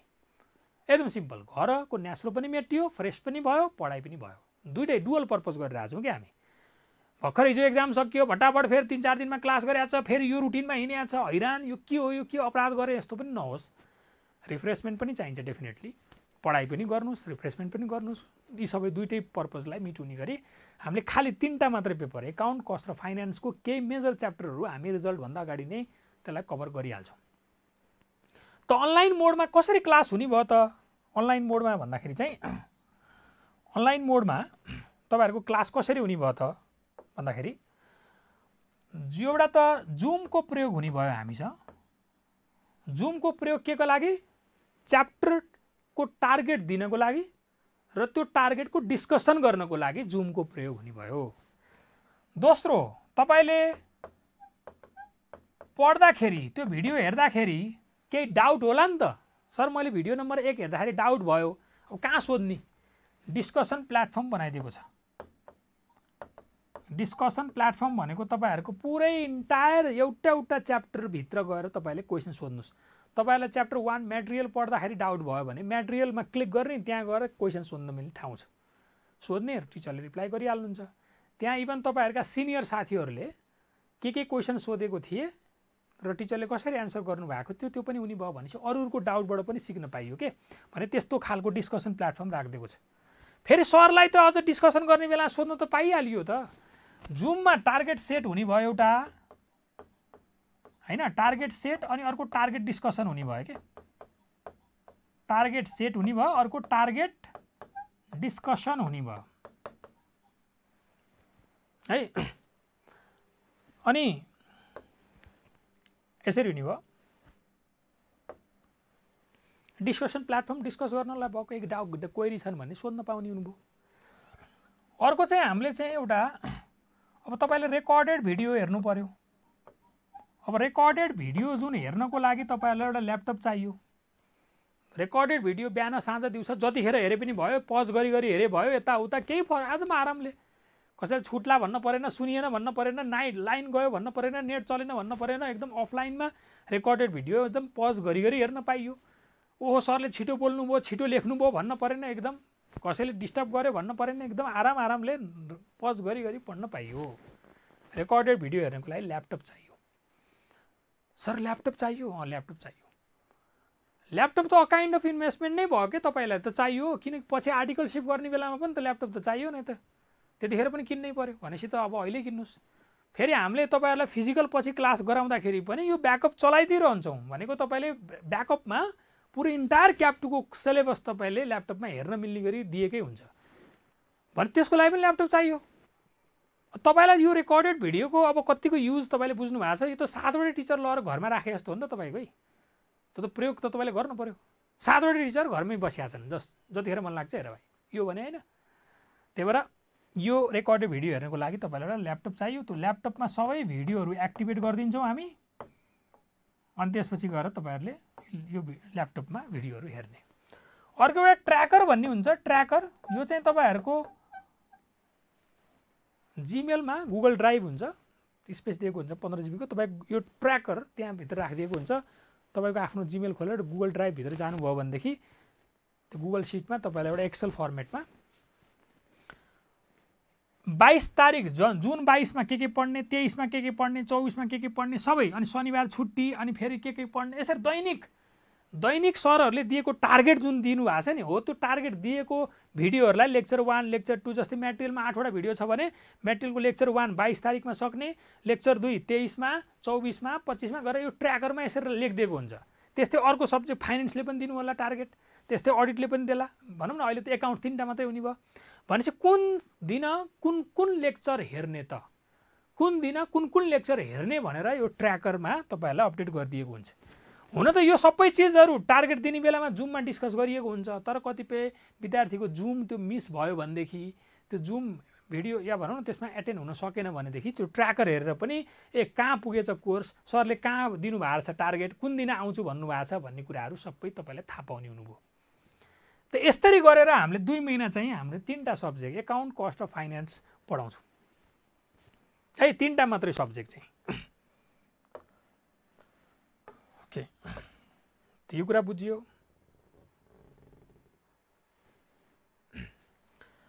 अब अर्को कुरा रहन्छ, सर यो 3टा मात्रै सब्जेक्ट किन, अरू सब्जेक्ट किन नपढाएको? अब के हुन्छ भन्दाखेरि नि मेजर भोल्युम भनेको यही 3टा होइन, यही 3टा एकाउन्ट, कस्ट र फाइनेन्सको छ के, अरू सबै थ्योरी सब्जेक्ट हुन्, थ्योरी स्पेसिफिक छन् बढी, मेजर 3टा हुन्। अब हामीले एकैचोटि सुरु गर्दाखेरि पहिला के देखियो भन्दाखेरि एकैचोटि सुरु गर्दाखेरि चाहिँ ती थ्योरी सब्जेक्टहरू छिटै भ्याइने, अनि लास्टमा यी 3टा रहने, अनि त्यसपछि दिनमा आउँदाखेरि 3टा एकाउन्ट पढाएको छ, 3टा कस्टिङ हालेको छ, 2टा फाइनेन्स हालेको छ, या भनौँ न कहिलेकाहीँ त 4वटै कस्टिङ हालिदिएको छन्। ल अब कस्टिङ डे भन्दै आएको छन् विद्यार्थी झोला बोकेर बिचरा। यस्तो नहोस् भन्नलाई चाहिँ यी 3टा पेपर जुन जसलाई भोल्युम बढी छ त्यसलाई अगाडि 2 महिना तान्दिने बित्तिकै त अनि पछि एकैचोटि सबैसँगै सकिने भयो नि त। त्यो बेनिफिटको लागि चाहिँ यो 3टा मात्रै पेपर स्पेसिफिक राखेर अहिले हामीले यो गरिदिरहेको। बाँकी अरू थ्योरी सब्जेक्टहरू चाहिँ पछि एक्जाम पछि चाहिँ अनि थ्योरी सब्जेक्टहरू पनि स्टार्ट गर्छौँ। अनि वान्स रिजल्ट आइसकेपछि, वान्स तपाईँहरूको रिजल्ट आइसकेपछि चाहिँ है, वान्स रिजल्ट आइसकेपछि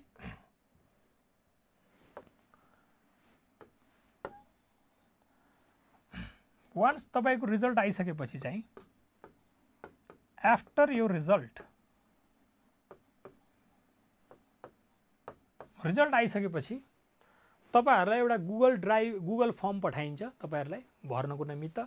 तपाई पास हुनुभयो कि फेल हुनुभयो, पास हुनु भइसकेपछि अब फेरि 3टा मोड तपाईहरुलाई सेलेक्ट गर्न दिइन्छ। पास हुने विद्यार्थीहरुलाई 3टा मोड सेलेक्सन गर्न दिइन्छ। अब क्याप 2 कसरी कन्टिन्यू गर्ने त? फुल अनलाइन। सर यो हामीलाई जसरी पढाउनु भएको थियो यो अनलाइन 2 महिना त्यही ठीक छ, म त यही घरै बसेर पढ्न चाहन्छु। कतिपय विद्यार्थीहरू जो काठमाडौँ भन्दा बाहिरका हुनुहुन्छ, जसलाई काठमाडौँ आएर यहाँ बस्न गाह्रो छ, ती कुरा विद्यार्थीहरूलाई यो मोड सुटेबल हुन सक्ला। त उहाँहरूलाई फेरि अनलाइन फुल अनलाइनमै अब अरू सब्जेक्टहरू पनि सुरु गरिदिन्छौँ हामी त्यही मोडमा। यही तरिकाले च्याप्टर वाइज डिस्कसन गर्न आउने, यो सबै रेकर्डेड भिडियो हेर्ने, ट्र्याकरबाट जाने, अरू सरहरू पनि आउँदै हुनुहुन्छ, थ्योरी सब्जेक्टहरू पनि। त्यो अब अनलाइन ग्रुप छुट्टै रिड्राफ्ट हुन्छ र त्यो अनलाइनवाला फेरि बाँकी अब जति पनि छन् सब्जेक्ट च्याप्टरहरू र अरू सब्जेक्टहरूको पनि सुरु हुन्छ।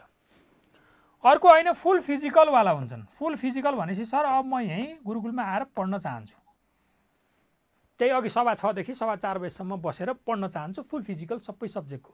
यस डन, त्यो पनि मिल्यो भनेपछि यहाँ जे जति पढाइ भयो ती पढाइ भएका च्याप्टर बाहेक अब अगाडि बढ्नको निमित्त फेरि ती सबै फुल फिजिकलमा आएर पढ्ने भए।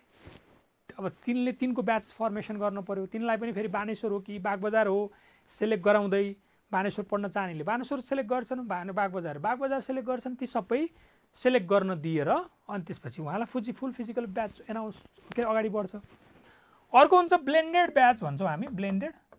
ब्लेन्डेड भनेको के हो भन्दाखेरि जस्तै कतिपय विद्यार्थीले यो मोड धेरै रुचाए, सर यत्रो प्रेसर छ, सभा 6 देखि सभा 4 दैनिक आइरहँदाखेरि एकदम एक्जस्ट पनि भइने, बरु यसो गरौँ यो 3टा जुन पेपर छ एकाउन्ट कस्ट फाइनेन्स यो जुन हेरियो 2 महिना यो ठिकै लागिरहेछ, सबै कुरा बुझिएकै छ, यो म घरै हेर्छु, बाँकी थ्योरी सब्जेक्टहरूलाई चाहिँ म यहाँ आएर पढ्छु भन्यो भने यी 3टा पेपर एकाउन्ट कस्ट र फाइनेन्स यो 3टा पेपर जुन छ पढिया थियो यिनलाई अनलाइन नै कन्टिन्यू गर्ने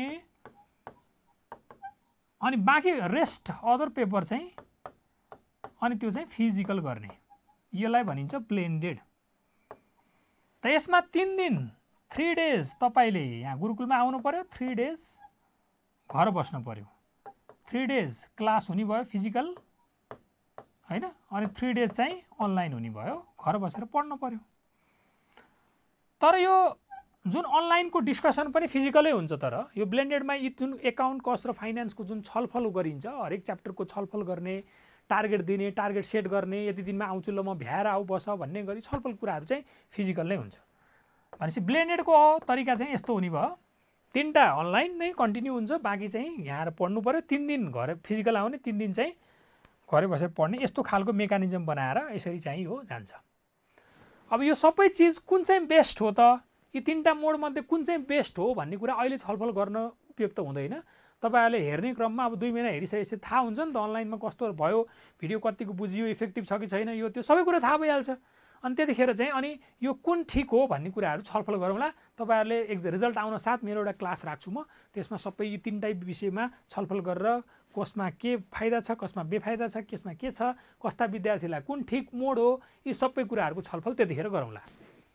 तर अहिले त अब त्यही अनलाइनै अप्सन हो, रेकर्डेड भिडियो नै हेर्नु पर्यो 2 महिना त, त्यही भएर अहिले यो छलफल गर्न जरुरी छैन। रिजल्ट आइसकेपछि चाहिँ कुन विद्यार्थीलाई कुन मोड ठिक हो, सबसे बेस्ट कुन हो भन्ने कुराहरू तपाईले पनि लगभग एउटा आइडिया लिइसकेको हुनुहुन्छ, किनभने 2 महिना भिडियो हेरिसक्दाखेरि तपाईँ थाहा पनि हुन्छ र अनि त्यसपछि चाहिँ आफ्नो मोड सिलेक्ट गर्नलाई सहयोग पनि हुने भयो है। तर हुने के भयो त, फुल अनलाइनमा त्यही मोडमा चल्ने भयो, फुल फिजिकल यहीँ आएर पढ्ने भयो, ब्लेन्डेड 3 दिन आउने 3 दिन नआउने, 3 दिन नआउँदा घर एकाउन्ट कस्ट र फाइनेन्स हेर्ने, बाँकी आउँदा अरू सब्जेक्ट पढ्ने। यसरी गर्दाखेरि ठ्याक्कै 3 महिनामा अगाडि कोर्स सकिन्छ, एकदम सजिलरी हैन जान्छ। ओके, म केही क्वेसन तपाईहरुको लिँदैछु। सर विकली टेस्टहरू हुन्छ कि नै भन्नुभएको छ। विकली टेस्टहरू, अब विकली टेस्टहरू क्याप 2 मा चाहिँ कस्तो हुन्छ भने कोर्स भ्याउने प्रेसरै अलि बढी हुन्छ।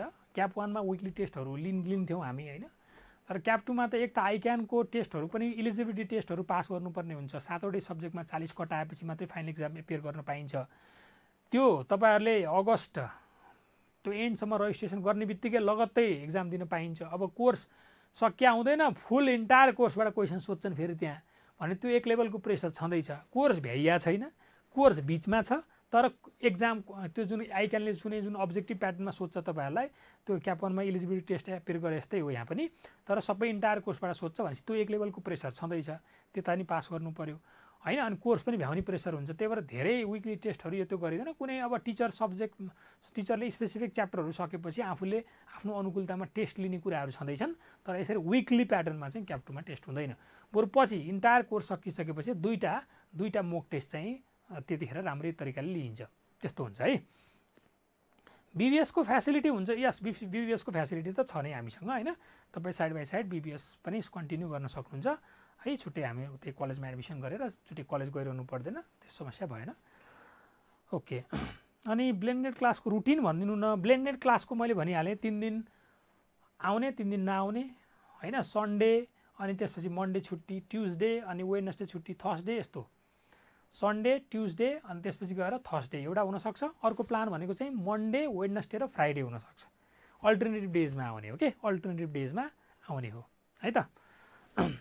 अनलाइन क्लास लिँदा सकिन्छ कि नै, सकिन्छ कि सकिन्न भन्ने कुरा यसको उत्तर अहिले पाउनुहुन्न। तपाईले जब अनलाइन दुईटा यो 2 महिना पढ्नुहुन्छ त्यतिखेर थाहा भइहाल्छ नि सकिन्छ कि सकिन्न। नसक्ने भयो त यो मोडै राख्थेनौँ नि हामी। कुनै विद्यार्थीलाई यो सुटेबल हुन्छ त्यही भएर यो ठिक राखिदिया हो, कसैलाई यो ठिक हुन्छ कसैलाई यो, त्यही भएर कुन ठिक के ठिक भन्दा पनि सबै ठिक हुन्। आफूलाई के लाग्छ त्यो आफ्नो अनुकूलतामा तपाईहरुले मोड सिलेक्ट गर्ने हो। त्यो अहिले डिसिजन लिनु पर्दैन, पछि रिजल्ट आइसकेपछि तपाईलाई थाहा लागिहाल्छ कि मेरो स्वाद के हो भन्ने कुरा है। त्यही भएर त्यहाँतिर है सोच्नु परेन। स्टडी मेटेरियलहरू सबै पाइन्छ। तपाईँहरूलाई अहिले एडमिसन गर्नुभयो भनेदेखि एकाउन्ट कस्ट र फाइनेन्सको मात्र किताब दिएर पठाउँछौँ। अरू किताबहरू सबै अब रिपब्लिकेसनमा हुँदैछ, जस्तै अब एमेन्डमेन्ट आयो ट्याक्सको सबै किताब होइन, ट्याक्सको उसमा छ, लहरू चेन्ज भएको छ, त्यो सबै कुराहरू अब अरू किताबहरू यो एकाउन्ट कस्ट र फाइनेन्स चाहिँ चेन्ज हुँदैन खासै होइन। त्यही भएर ती तिनवटा चाहिँ हामी पढाइ पनि हाल्छौँ, फटाफट दिइहाल्छौँ।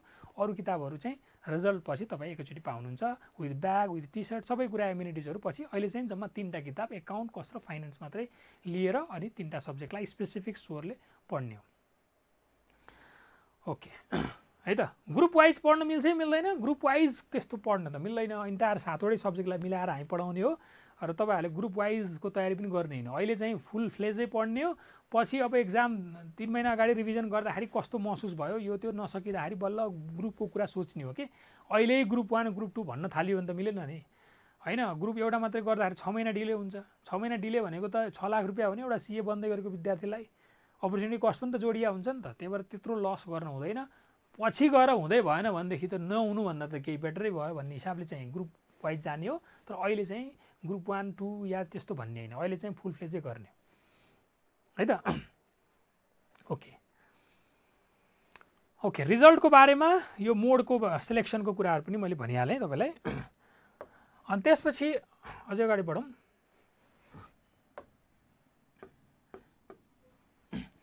अनि बुक्सको कुराहरूमा सबै गुरुकुलले डेभलप गरेका किताबहरू तपाईँहरूलाई पाउनुहुन्छ। रेस्पेक्टिभ टिचरले लेखेका किताबहरू पाउनुहुन्छ। जसले पढाउने हो उहाँहरूले नै किताब लेख्नुपर्छ भन्ने हो। र सबै किताब गुरुकुलले नै डेभलप गरेको, डेभलप्ड बाई गुरुकुल होइन, थ्रु रेस्पेक्टिभ टिचर्स। त्यो किताब पनि पाउनुहुन्छ। यो किताब बाहेक अरू केही हेर्नु पर्दैन, किन्नु पर्दैन। इभन सजेस्टेड पनि सबै होइन। मेन स्ट्रिम लाइनका किताबहरू त दिने नै भयो। सजेस्टेड एक्जाममा आएका क्वेसन एन्सरको सङ्गालो पनि तपाईँले पाउनु नै हुन्छ। यी सबै कुरा भिडियो ब्याकअप पनि हुने भयो होइन। भिडियो ब्याकअप यदि तपाईँहरू भोलि गएर फिजिकल पढ्छु म सर फुल फिजिकल पढ्छु भन्दाखेरि पनि यो भिडियो ब्याकअप तपाईँहरूलाई चलि नै रहन्छ। त्यो एक्जामसम्म चलि नै रहन्छ। हामीले 3 महिना अगाडि कोर्स भ्याए पनि एक्जामसम्म यो भिडियो ब्याकअप चलि नै रहन्छ। रिभिजन गर्ने बेलामा कसैलाई डाउट भयो, बुझिएन भने त्यो हेरुन् भन्ने उद्देश्यले त्यो दिएको।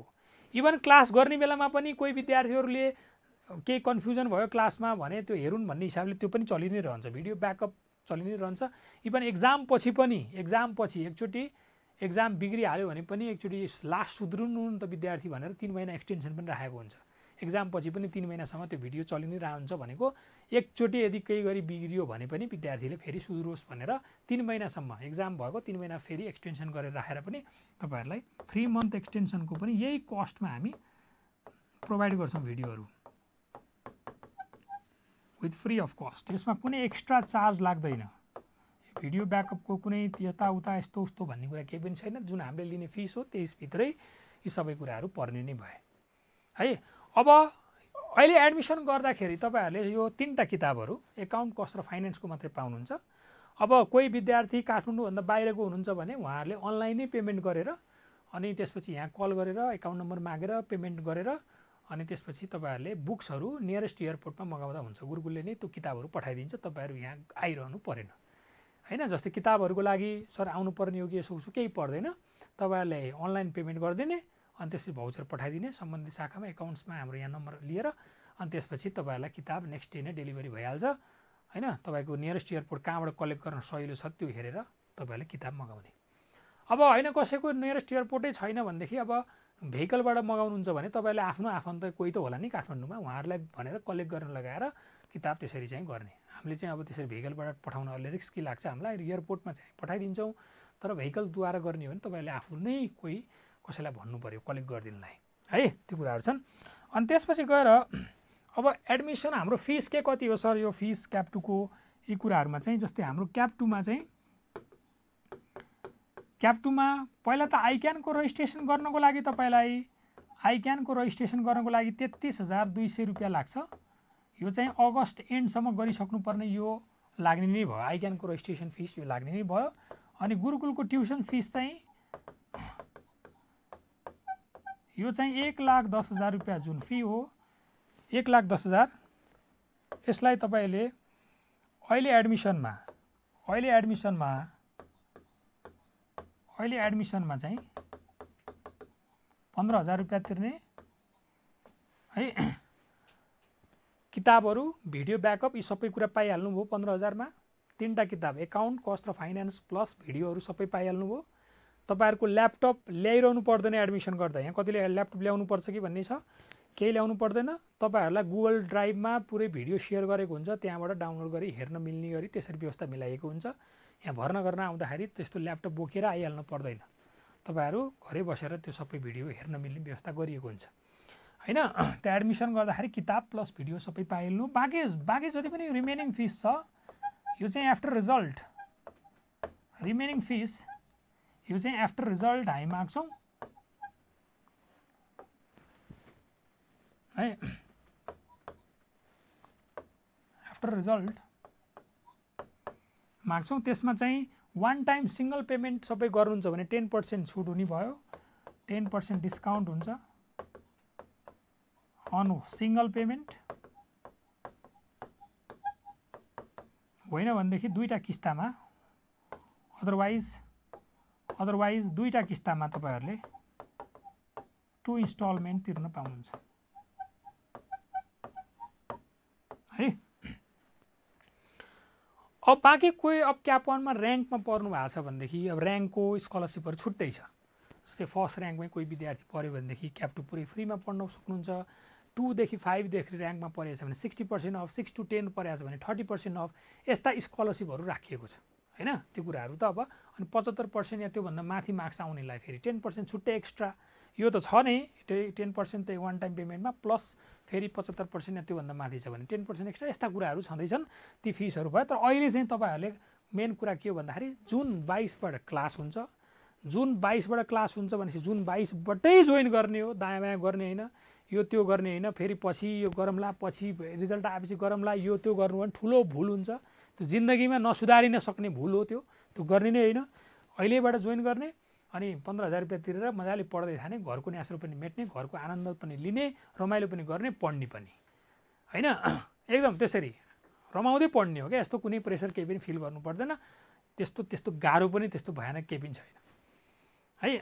बाँकी अब जुन 22मा चाहिँ नोट्स के कसरी बनाउने, सब्जेक्ट वाइजको नोट्स कसरी बनाउने, कति मोटो कपी किन्ने, यी सबै कुराहरूको छलफल म जुन 22मा ओरिएन्टेसन क्लासमा फेरि तपाईहरुलाई जति पनि भर्ना हुनुभएका विद्यार्थीहरूलाई राखेर फेरि छुट्टै त्यो ओरिएन्टेसन प्रोग्राममा पनि भन्नेछु हैन। र भिडियो क्लासेसहरू कसरी लिने, कसरी क्वेसन सोध्ने, त्यो डिस्कसन प्लेटफर्ममा पनि तपाईँलाई सेयर गरेर देखाउँछु। ट्र्याकरहरू भने के हो त्यो कुराहरू पनि तपाईँलाई त्यो स्क्रिन सेयर गरेर देखाउँछु हैन। भिडियो कसरी हेर्ने, यी सबै कुराहरू त्यहाँ स्पेसिफिक भएर तपाईँहरूको त्यो भिडियोसँग रिलेटेड जिज्ञासाहरू, ट्र्याकरको कुरा, अनि तपाईँलाई डिस्कसन प्लेटफर्म, नोट्स कसरी बनाउने स्पेसिफिकली हैन, कसरी क्वेसन लेख्ने, कसरी कहाँ मल्टिकलर पेनहरूको युज, यी सबै कुराहरू चाहिँ जुन 22को क्लासमा अझै त्यो भर्ना भएका विद्यार्थीलाई स्पेसिफिकली त्यसरी राखेर अनि अगाडि बढाइन्छ। ठिक हो त। यी सबै कुराहरू तपाईँहरूलाई चाहिने कुराहरू मैले भने। एउटा सब्जेक्ट म्याटरको अब कस्टिङको बारेमा त खासै तपाईँलाई डिटेलमा पछि पढाइ नै हालिन्छ। अहिले चाहिँ मेजर तपाईँले भन्ने कुराहरू चाहिँ मैले सरसर्ती तपाईँलाई सरसर्ती बताइदिउँ है। जस्तै ल यहाँबाट सुरु गरेको थिएँ मैले। एउटा एडमिसन प्रोसिजरमा पहिला हामीसँग इफेक्टिभ चाहिँ 7 महिनाको टाइम छ पढ्नको लागि, कोर्स पुरै कभरेज गर्नको लागि हैन। 7 महिना टाइम छ। 3 महिना अगाडि हामीले कोर्स सक्ने हो। एट एनी कस्ट 3 महिना अगाडि सकेर रिभिजन 3टा गर्नुपर्ने रहेछ। 7 महिनामा कोर्स भ्याउनु पर्यो। बिचमा दसैँ तिहार यो बीबीएसको लागि सबै घटाएर 7 महिनामा कोर्स भ्याउनु पर्यो। त्यो कोर्स भ्याउनको लागि दैनिक रुटिन, यदि फिजिकल क्लासेस गर्ने हो भने यस्तै क्लासेस लिनुपर्ने रहेछ। इभन तपाईँहरूले पछि अनलाइन क्लास लिनुभयो भने पनि लगभग दिनमा 4 देखि 5 वटा भिडियो हेर्नुपर्ने टार्गेट आइ नै हाल्छ। इभन अहिले पनि तपाईँहरूलाई जुन 3टा मात्रै पेपर पढाउने कुरामा पनि 4 देखि 5 वटा भिडियो दैनिक टार्गेट दिएर पढाइन्छ। तपाईँले दैनिक 4 देखि 5 वटा भिडियो हेर्नै पर्ने खालको वातावरण बनाएर त्यसै टार्गेट दिएको हुन्छ है। त्यही भएर त्यो कुराहरू हेर्नु पर्यो। अनि क्लास मोडको कुराहरूमा गर्दाखेरि टिल रिजल्ट अनलाइन मोड, 3टा सब्जेक्ट मात्रै, आफ्टर रिजल्ट 3टा अप्सन, जुन अप्सन आफूलाई ठिक लाग्छ चुज गर्ने। बुक्सहरू सबै गुरुकुलले दिन्छ। यहीँ काठमाडौँमा हुनुहुन्छ भने यहीँ आफै कलेक्ट गर्न आउने, बाहिरको हुनुहुन्छ भने कसैद्वारा या हामीलाई फोन गरेर नियरेस्ट एयरपोर्टमा डेलिभरी लिन सक्नुहुन्छ। अनि त्यसपछि फिसहरूको कुराहरूमा पनि भनिहालेँ, 15,000 ले एडमिसनमा, बाँकी चाहिँ रिजल्ट पछि हेर्ने कुराहरू भयो। ल अब तपाईँहरूले केही पनि क्वेरी छन् भने म त्यो क्वेरी लिँदैछु है केही छन् भने तपाईँहरूले भन्नु है त। एउटा तपाईँहरूको माथि सर भनेपछि एडमिसन गर्न आउँदा ल्यापटप लिन आउनु परेन है, ल्यापटप लिएर आउनुपर्ने कुरा मैले अहिले क्लियर गरेँ, ल्यापटप लिएर आउनु पर्दैन, त्यो तपाईँहरूलाई गुगल ड्राइभमा सेयर गर्ने हो, घरै गएर डाउनलोड गरेर हेर्न मिल्ने त्यस्तो वातावरण भन्छ। मोबाइलबाट हुन्छ हुँदैन, मोबाइलबाट हुनलाई हुन्छ, तर मोबाइलबाट हुन्छ यस, तर मोबाइलमा हेर्न हामी त्यति तपाईँहरूलाई प्रमोट गर्दैनौँ, किनकि यो 10-15 मिनटको कुनै गीत हेरेको जस्तो त होइन, कुनै सिरियल हेरेको जस्तो होइन, त्यत्रा डेढ 2-2 घन्टाका भिडियो हुन्छन् होइन। बिस्तारामा ढल्की चाहिँ तपाईँले मोबाइलबाट हेरेर हुन्छ। त्यही बेला एउटा फेसबुकमा नोटिफिकेसन यता बच्च ट्याङ्ग बच्च, यता हेर्न मन लाग्यो उता हेर्न मन लाग्यो, यता डिस्टर्बेन्सेस, यो सफलिङ ऊ सफलिङ, यो गर्ने होइन होइन। सिरियस तरिकाले एकदम टेबलमा बसेर प्रपर तरिकाले एकदम क्लासमै बसे झैँ गरेर पढ्ने हो। एकदम बिहान उठेर होइन 6:30 बजेदेखि क्लास हुन्छ भन्ने तरिकाले खाना खानुभन्दा अगाडि 2टा सब्जेक्ट, अनि खाना खाइसकेपछि त्यसको हल्का होमवर्क, अनि त्यसपछि फेरि दुईटा भिडियो होइन, अनि त्यसपछि फेरि खासा खाएर एउटा, यसरी गरेर 5वटा भिडियो दैनिक हेर्दै जाने, एकदम त्यसरी गर्ने। अनि शनिबार एकदम छुट्टी हुने भयो हो। यसरी यो मेकानिजमका साथ तपाईँहरूलाई अगाडि लाने हो है। त्यही भएर मोबाइलबाट हेर्ने भन्ने हुँदैन, मोबाइलबाट हेर्न सकिँदैन, त्यत्रा भिडियोहरू हेर्नुपर्ने हुन्छ। मोबाइल तात्ला, चार्ज गर्दै हेर्नु होला, फेरि कता पड्केला भन्ने रिस्क छैन। त्यही भएर यी सबै कुराहरू गरेर मोबाइलबाट ल्यापटपबाट हेर्नु पऱ्यो। ल्यापटप छैन भने पनि एउटा किन्नु पऱ्यो, किन्न नयाँ किन्नुपर्छ भन्ने विषय छैन, सेकेन्ड ह्यान्ड यो त्यो गर्न पनि जुगाड गर्न सकिन्छ। तर सही बाटो भनेको सही ल्यापटपै हो, त्यो मोबाइलको बाटो हिँड्ने नै होइन है। त्यो गलत बाटो हिँड्नुहुन्छ अनि पछि गएर सर मैले मोबाइलमा हेरेको थिएँ, मैले त आँखा दुख्यो, मेरो त सानो भयो, मैले त अक्षरै बुझिनँ, यो त्यो अनेक, अनि समय गइसक्या हुन्छ, अनि कसरी फर्काउने त। गलत बाटो हिँड्दै नहिँड्ने के, सही बाटो नै हिँड्ने। त्यही भएर त्यो ल्यापटपको जुगाड गरिहाल्नु पऱ्यो। टाइम छँदैछ, 22 तारिकबाट आफूलाई ल्यापटप जुगाड गरेर राख्नु पऱ्यो, भिडियो एक्टिभेट गरेर राख्नु पऱ्यो, किताब आफूसँग हुनु पऱ्यो, एकदम रेडी पोजिसनमा बस्नु पऱ्यो, अनि त्यसपछि दौडिने हो। यो त्यो भनेर हुँदै हुन्न। ती नेगेटिभ विद्यार्थीहरू कुरा गर्दै गर्छन्, बस्दै गर्छन्, तिनले ती त्यस्तै सोच्दै गर्छन्, ती गरिरहन्। आफू अगाडि बढेपछि बढे, जसले बढ्यो त्यसले जाने हो है। ओके, अब अर्को चाहिँ बिबिएसको कुरा मैले भनिहालेँ। के कस्तो होला भनेपछि एडमिसन भिडियो पछि फिजिकल क्लास हुँदाखेरि पनि भिडियो ब्याकअप पाइन्छ नि होइन। प्रज्वल खना भिडियो क्लास चाहिँ कसरी पाउने, सबै तपाईँहरूलाई गुगल ड्राइभमै सेयर गरेको हुन्छ। यहाँ एडमिसन गर्ने बित्तिकै तपाईँहरूलाई सबै कुराहरू भनिएको हुन्छ। इभन तपाईँले अनलाइनबाटै गर्नुभएको छ भने पनि तपाईँहरूलाई यहाँबाट फोन गरेर सम्पर्क गरेर तपाईँलाई सपोर्ट गरिहाल्छन्। त्यो भिडियो क्लास के कसरी दिने या त्यहाँनि सबै कुराहरू एडमिसन हुनसाथ यहाँबाट सपोर्ट भइहाल्छ। मोबाइलबाट हेर्न मिल्छ, तर मोबाइलबाट नहेर्नुहोस् भन्ने हो है मेरो सजेसन चाहिँ। ओके, बिबिएस अस्ति नै एडमिट गरेको, त्यो बिबिएसको स्टडी मेटेरियलहरू तपाईँले यहाँ आइसकेको छ, कलेक्ट गर्नुहोस्। बिबिएसको केही समस्या भएन। एडमिसन कहिले गराउने, म्याकमा पनि एक्सेस गराइदिनु न। म्याकमा एक्सेस चाहिँ अहिले अब त्यो चाहिँ म्याकमा रेकर्डेड क्लासहरू म्याकमा चाहिँ त्यो उपलब्ध छैन, तपाईँले विन्डो बेस्ड नै लिनुपर्ने हुन्छ है। त्यो मोबाइलमा चाहिँ मिल्छ, आइफोनमा डाइरेक्ट त्यो स्ट्रिमिङ गरेर हेर्न चाहिँ, तर म्याकमा चाहिँ गरेको छैन। त्यो ठुलो आइप्याड भए पनि हुन्छ, तर अब ल्यापटपमा चाहिँ अलि हुँदैन है त्यो। ल ओके, अरू केही सोध्नुपर्ने छ तपाईँहरूलाई स्पेसिफिकली सोध्नुहोस् अब है। अब मैले भन्ने कुराहरू सबै टुङ्गाइसकेँ। अब तपाईँहरूको केही क्वेरी छ स्पेसिफिक भने चाहिँ सर पहिला नै 15,000 तिरिसकेकोले के गर्ने, तिर्नु पर्दैन। तपाईँहरूले पहिले तिरिसक्नु भएको थियो र यदि बाइचान्स तपाईँको रिजल्ट बिग्रेर फेरि क्याप 1मा फर्किनु भएको थियो भने तपाईँ अहिले आएर जस्ट आफ्नो नाम चाहिँ लेखाउनु पऱ्यो, फर्म चाहिँ भर्नु पऱ्यो। तपाईँहरूको त्यो 15,000 फेरि क्यारी फरवर्ड भइसकेको छ यो ब्याचमा, तिरिरहनु पर्दैन। तर अहिले आएर म यो ब्याचमा पढ्छु भनेर भन्न चाहिँ पऱ्यो फेरि है। यहाँ आएर नयाँ फर्म भर्न चाहिँ पऱ्यो कि है त, तिरिरहनु परेन पैसा। ल अरू केही छ, अरू सोध्नुपर्ने कुराहरू? ल सबै क्लियर भयो नि होइन। अब तुरुन्तै फटाफट गर्ने, अब यो पछि गर्छु यो त्यो भनेर बस्दै नबस्ने प्लिज, यो ठुलो भुल हुन्छ। यो पछि गर्छु, रिजल्ट पछि हेर्छु, यो त्यो गर्ने त्यो कुनै स्कोपै छैन। पछि प्यारेन्ट्सहरू आउनुहुन्छ, यो त्यो सर गरिदिनु पऱ्यो, भर्खर त रिजल्ट आएको छ, कुनै पनि सोल्युसन छैन। हामी लास्ट आवरमा त्यसरी तन्काइरहन सक्दैनौँ। अहिले भर्ना गर्ने, अहिले हामीले भनेको मोडमा छिटो फटाफट पढ्ने हो है। ल ल ल सबै कुराहरू भनियो। अब wish you all the best for your results होइन। तपाईँहरूको क्याप 2 जर्नीको लागि पनि एकदमै wish you all the best. अनि ल सी यु सुन है, फिजिकली तपाईँलाई गुरुकुलमा भेट्न पाइयोस्। ल अहिले अब छुटौँ अब। ल केही क्वेसन छैन भन्नुभयो ल ठिक छ ल by guys Time flies, but memories remain. Memories that remind us of where we came from and how far we've come. As a young boy, I was always fascinated by numbers.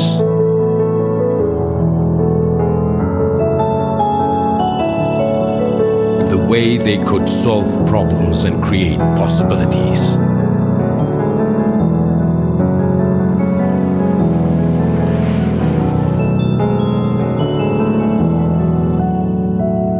My parents always told me to chase my dreams and never give up.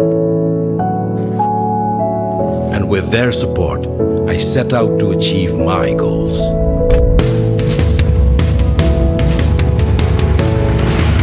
Today, after years of hard work and dedication, I'm not just a chartered accountant, but a better person as well. Thanks to Gurukul CA for supporting me throughout my journey, and to all young people out there with a passion for numbers and a dream to succeed. Keep pushing forward and never give up. Gurukul CA, committed to excellence.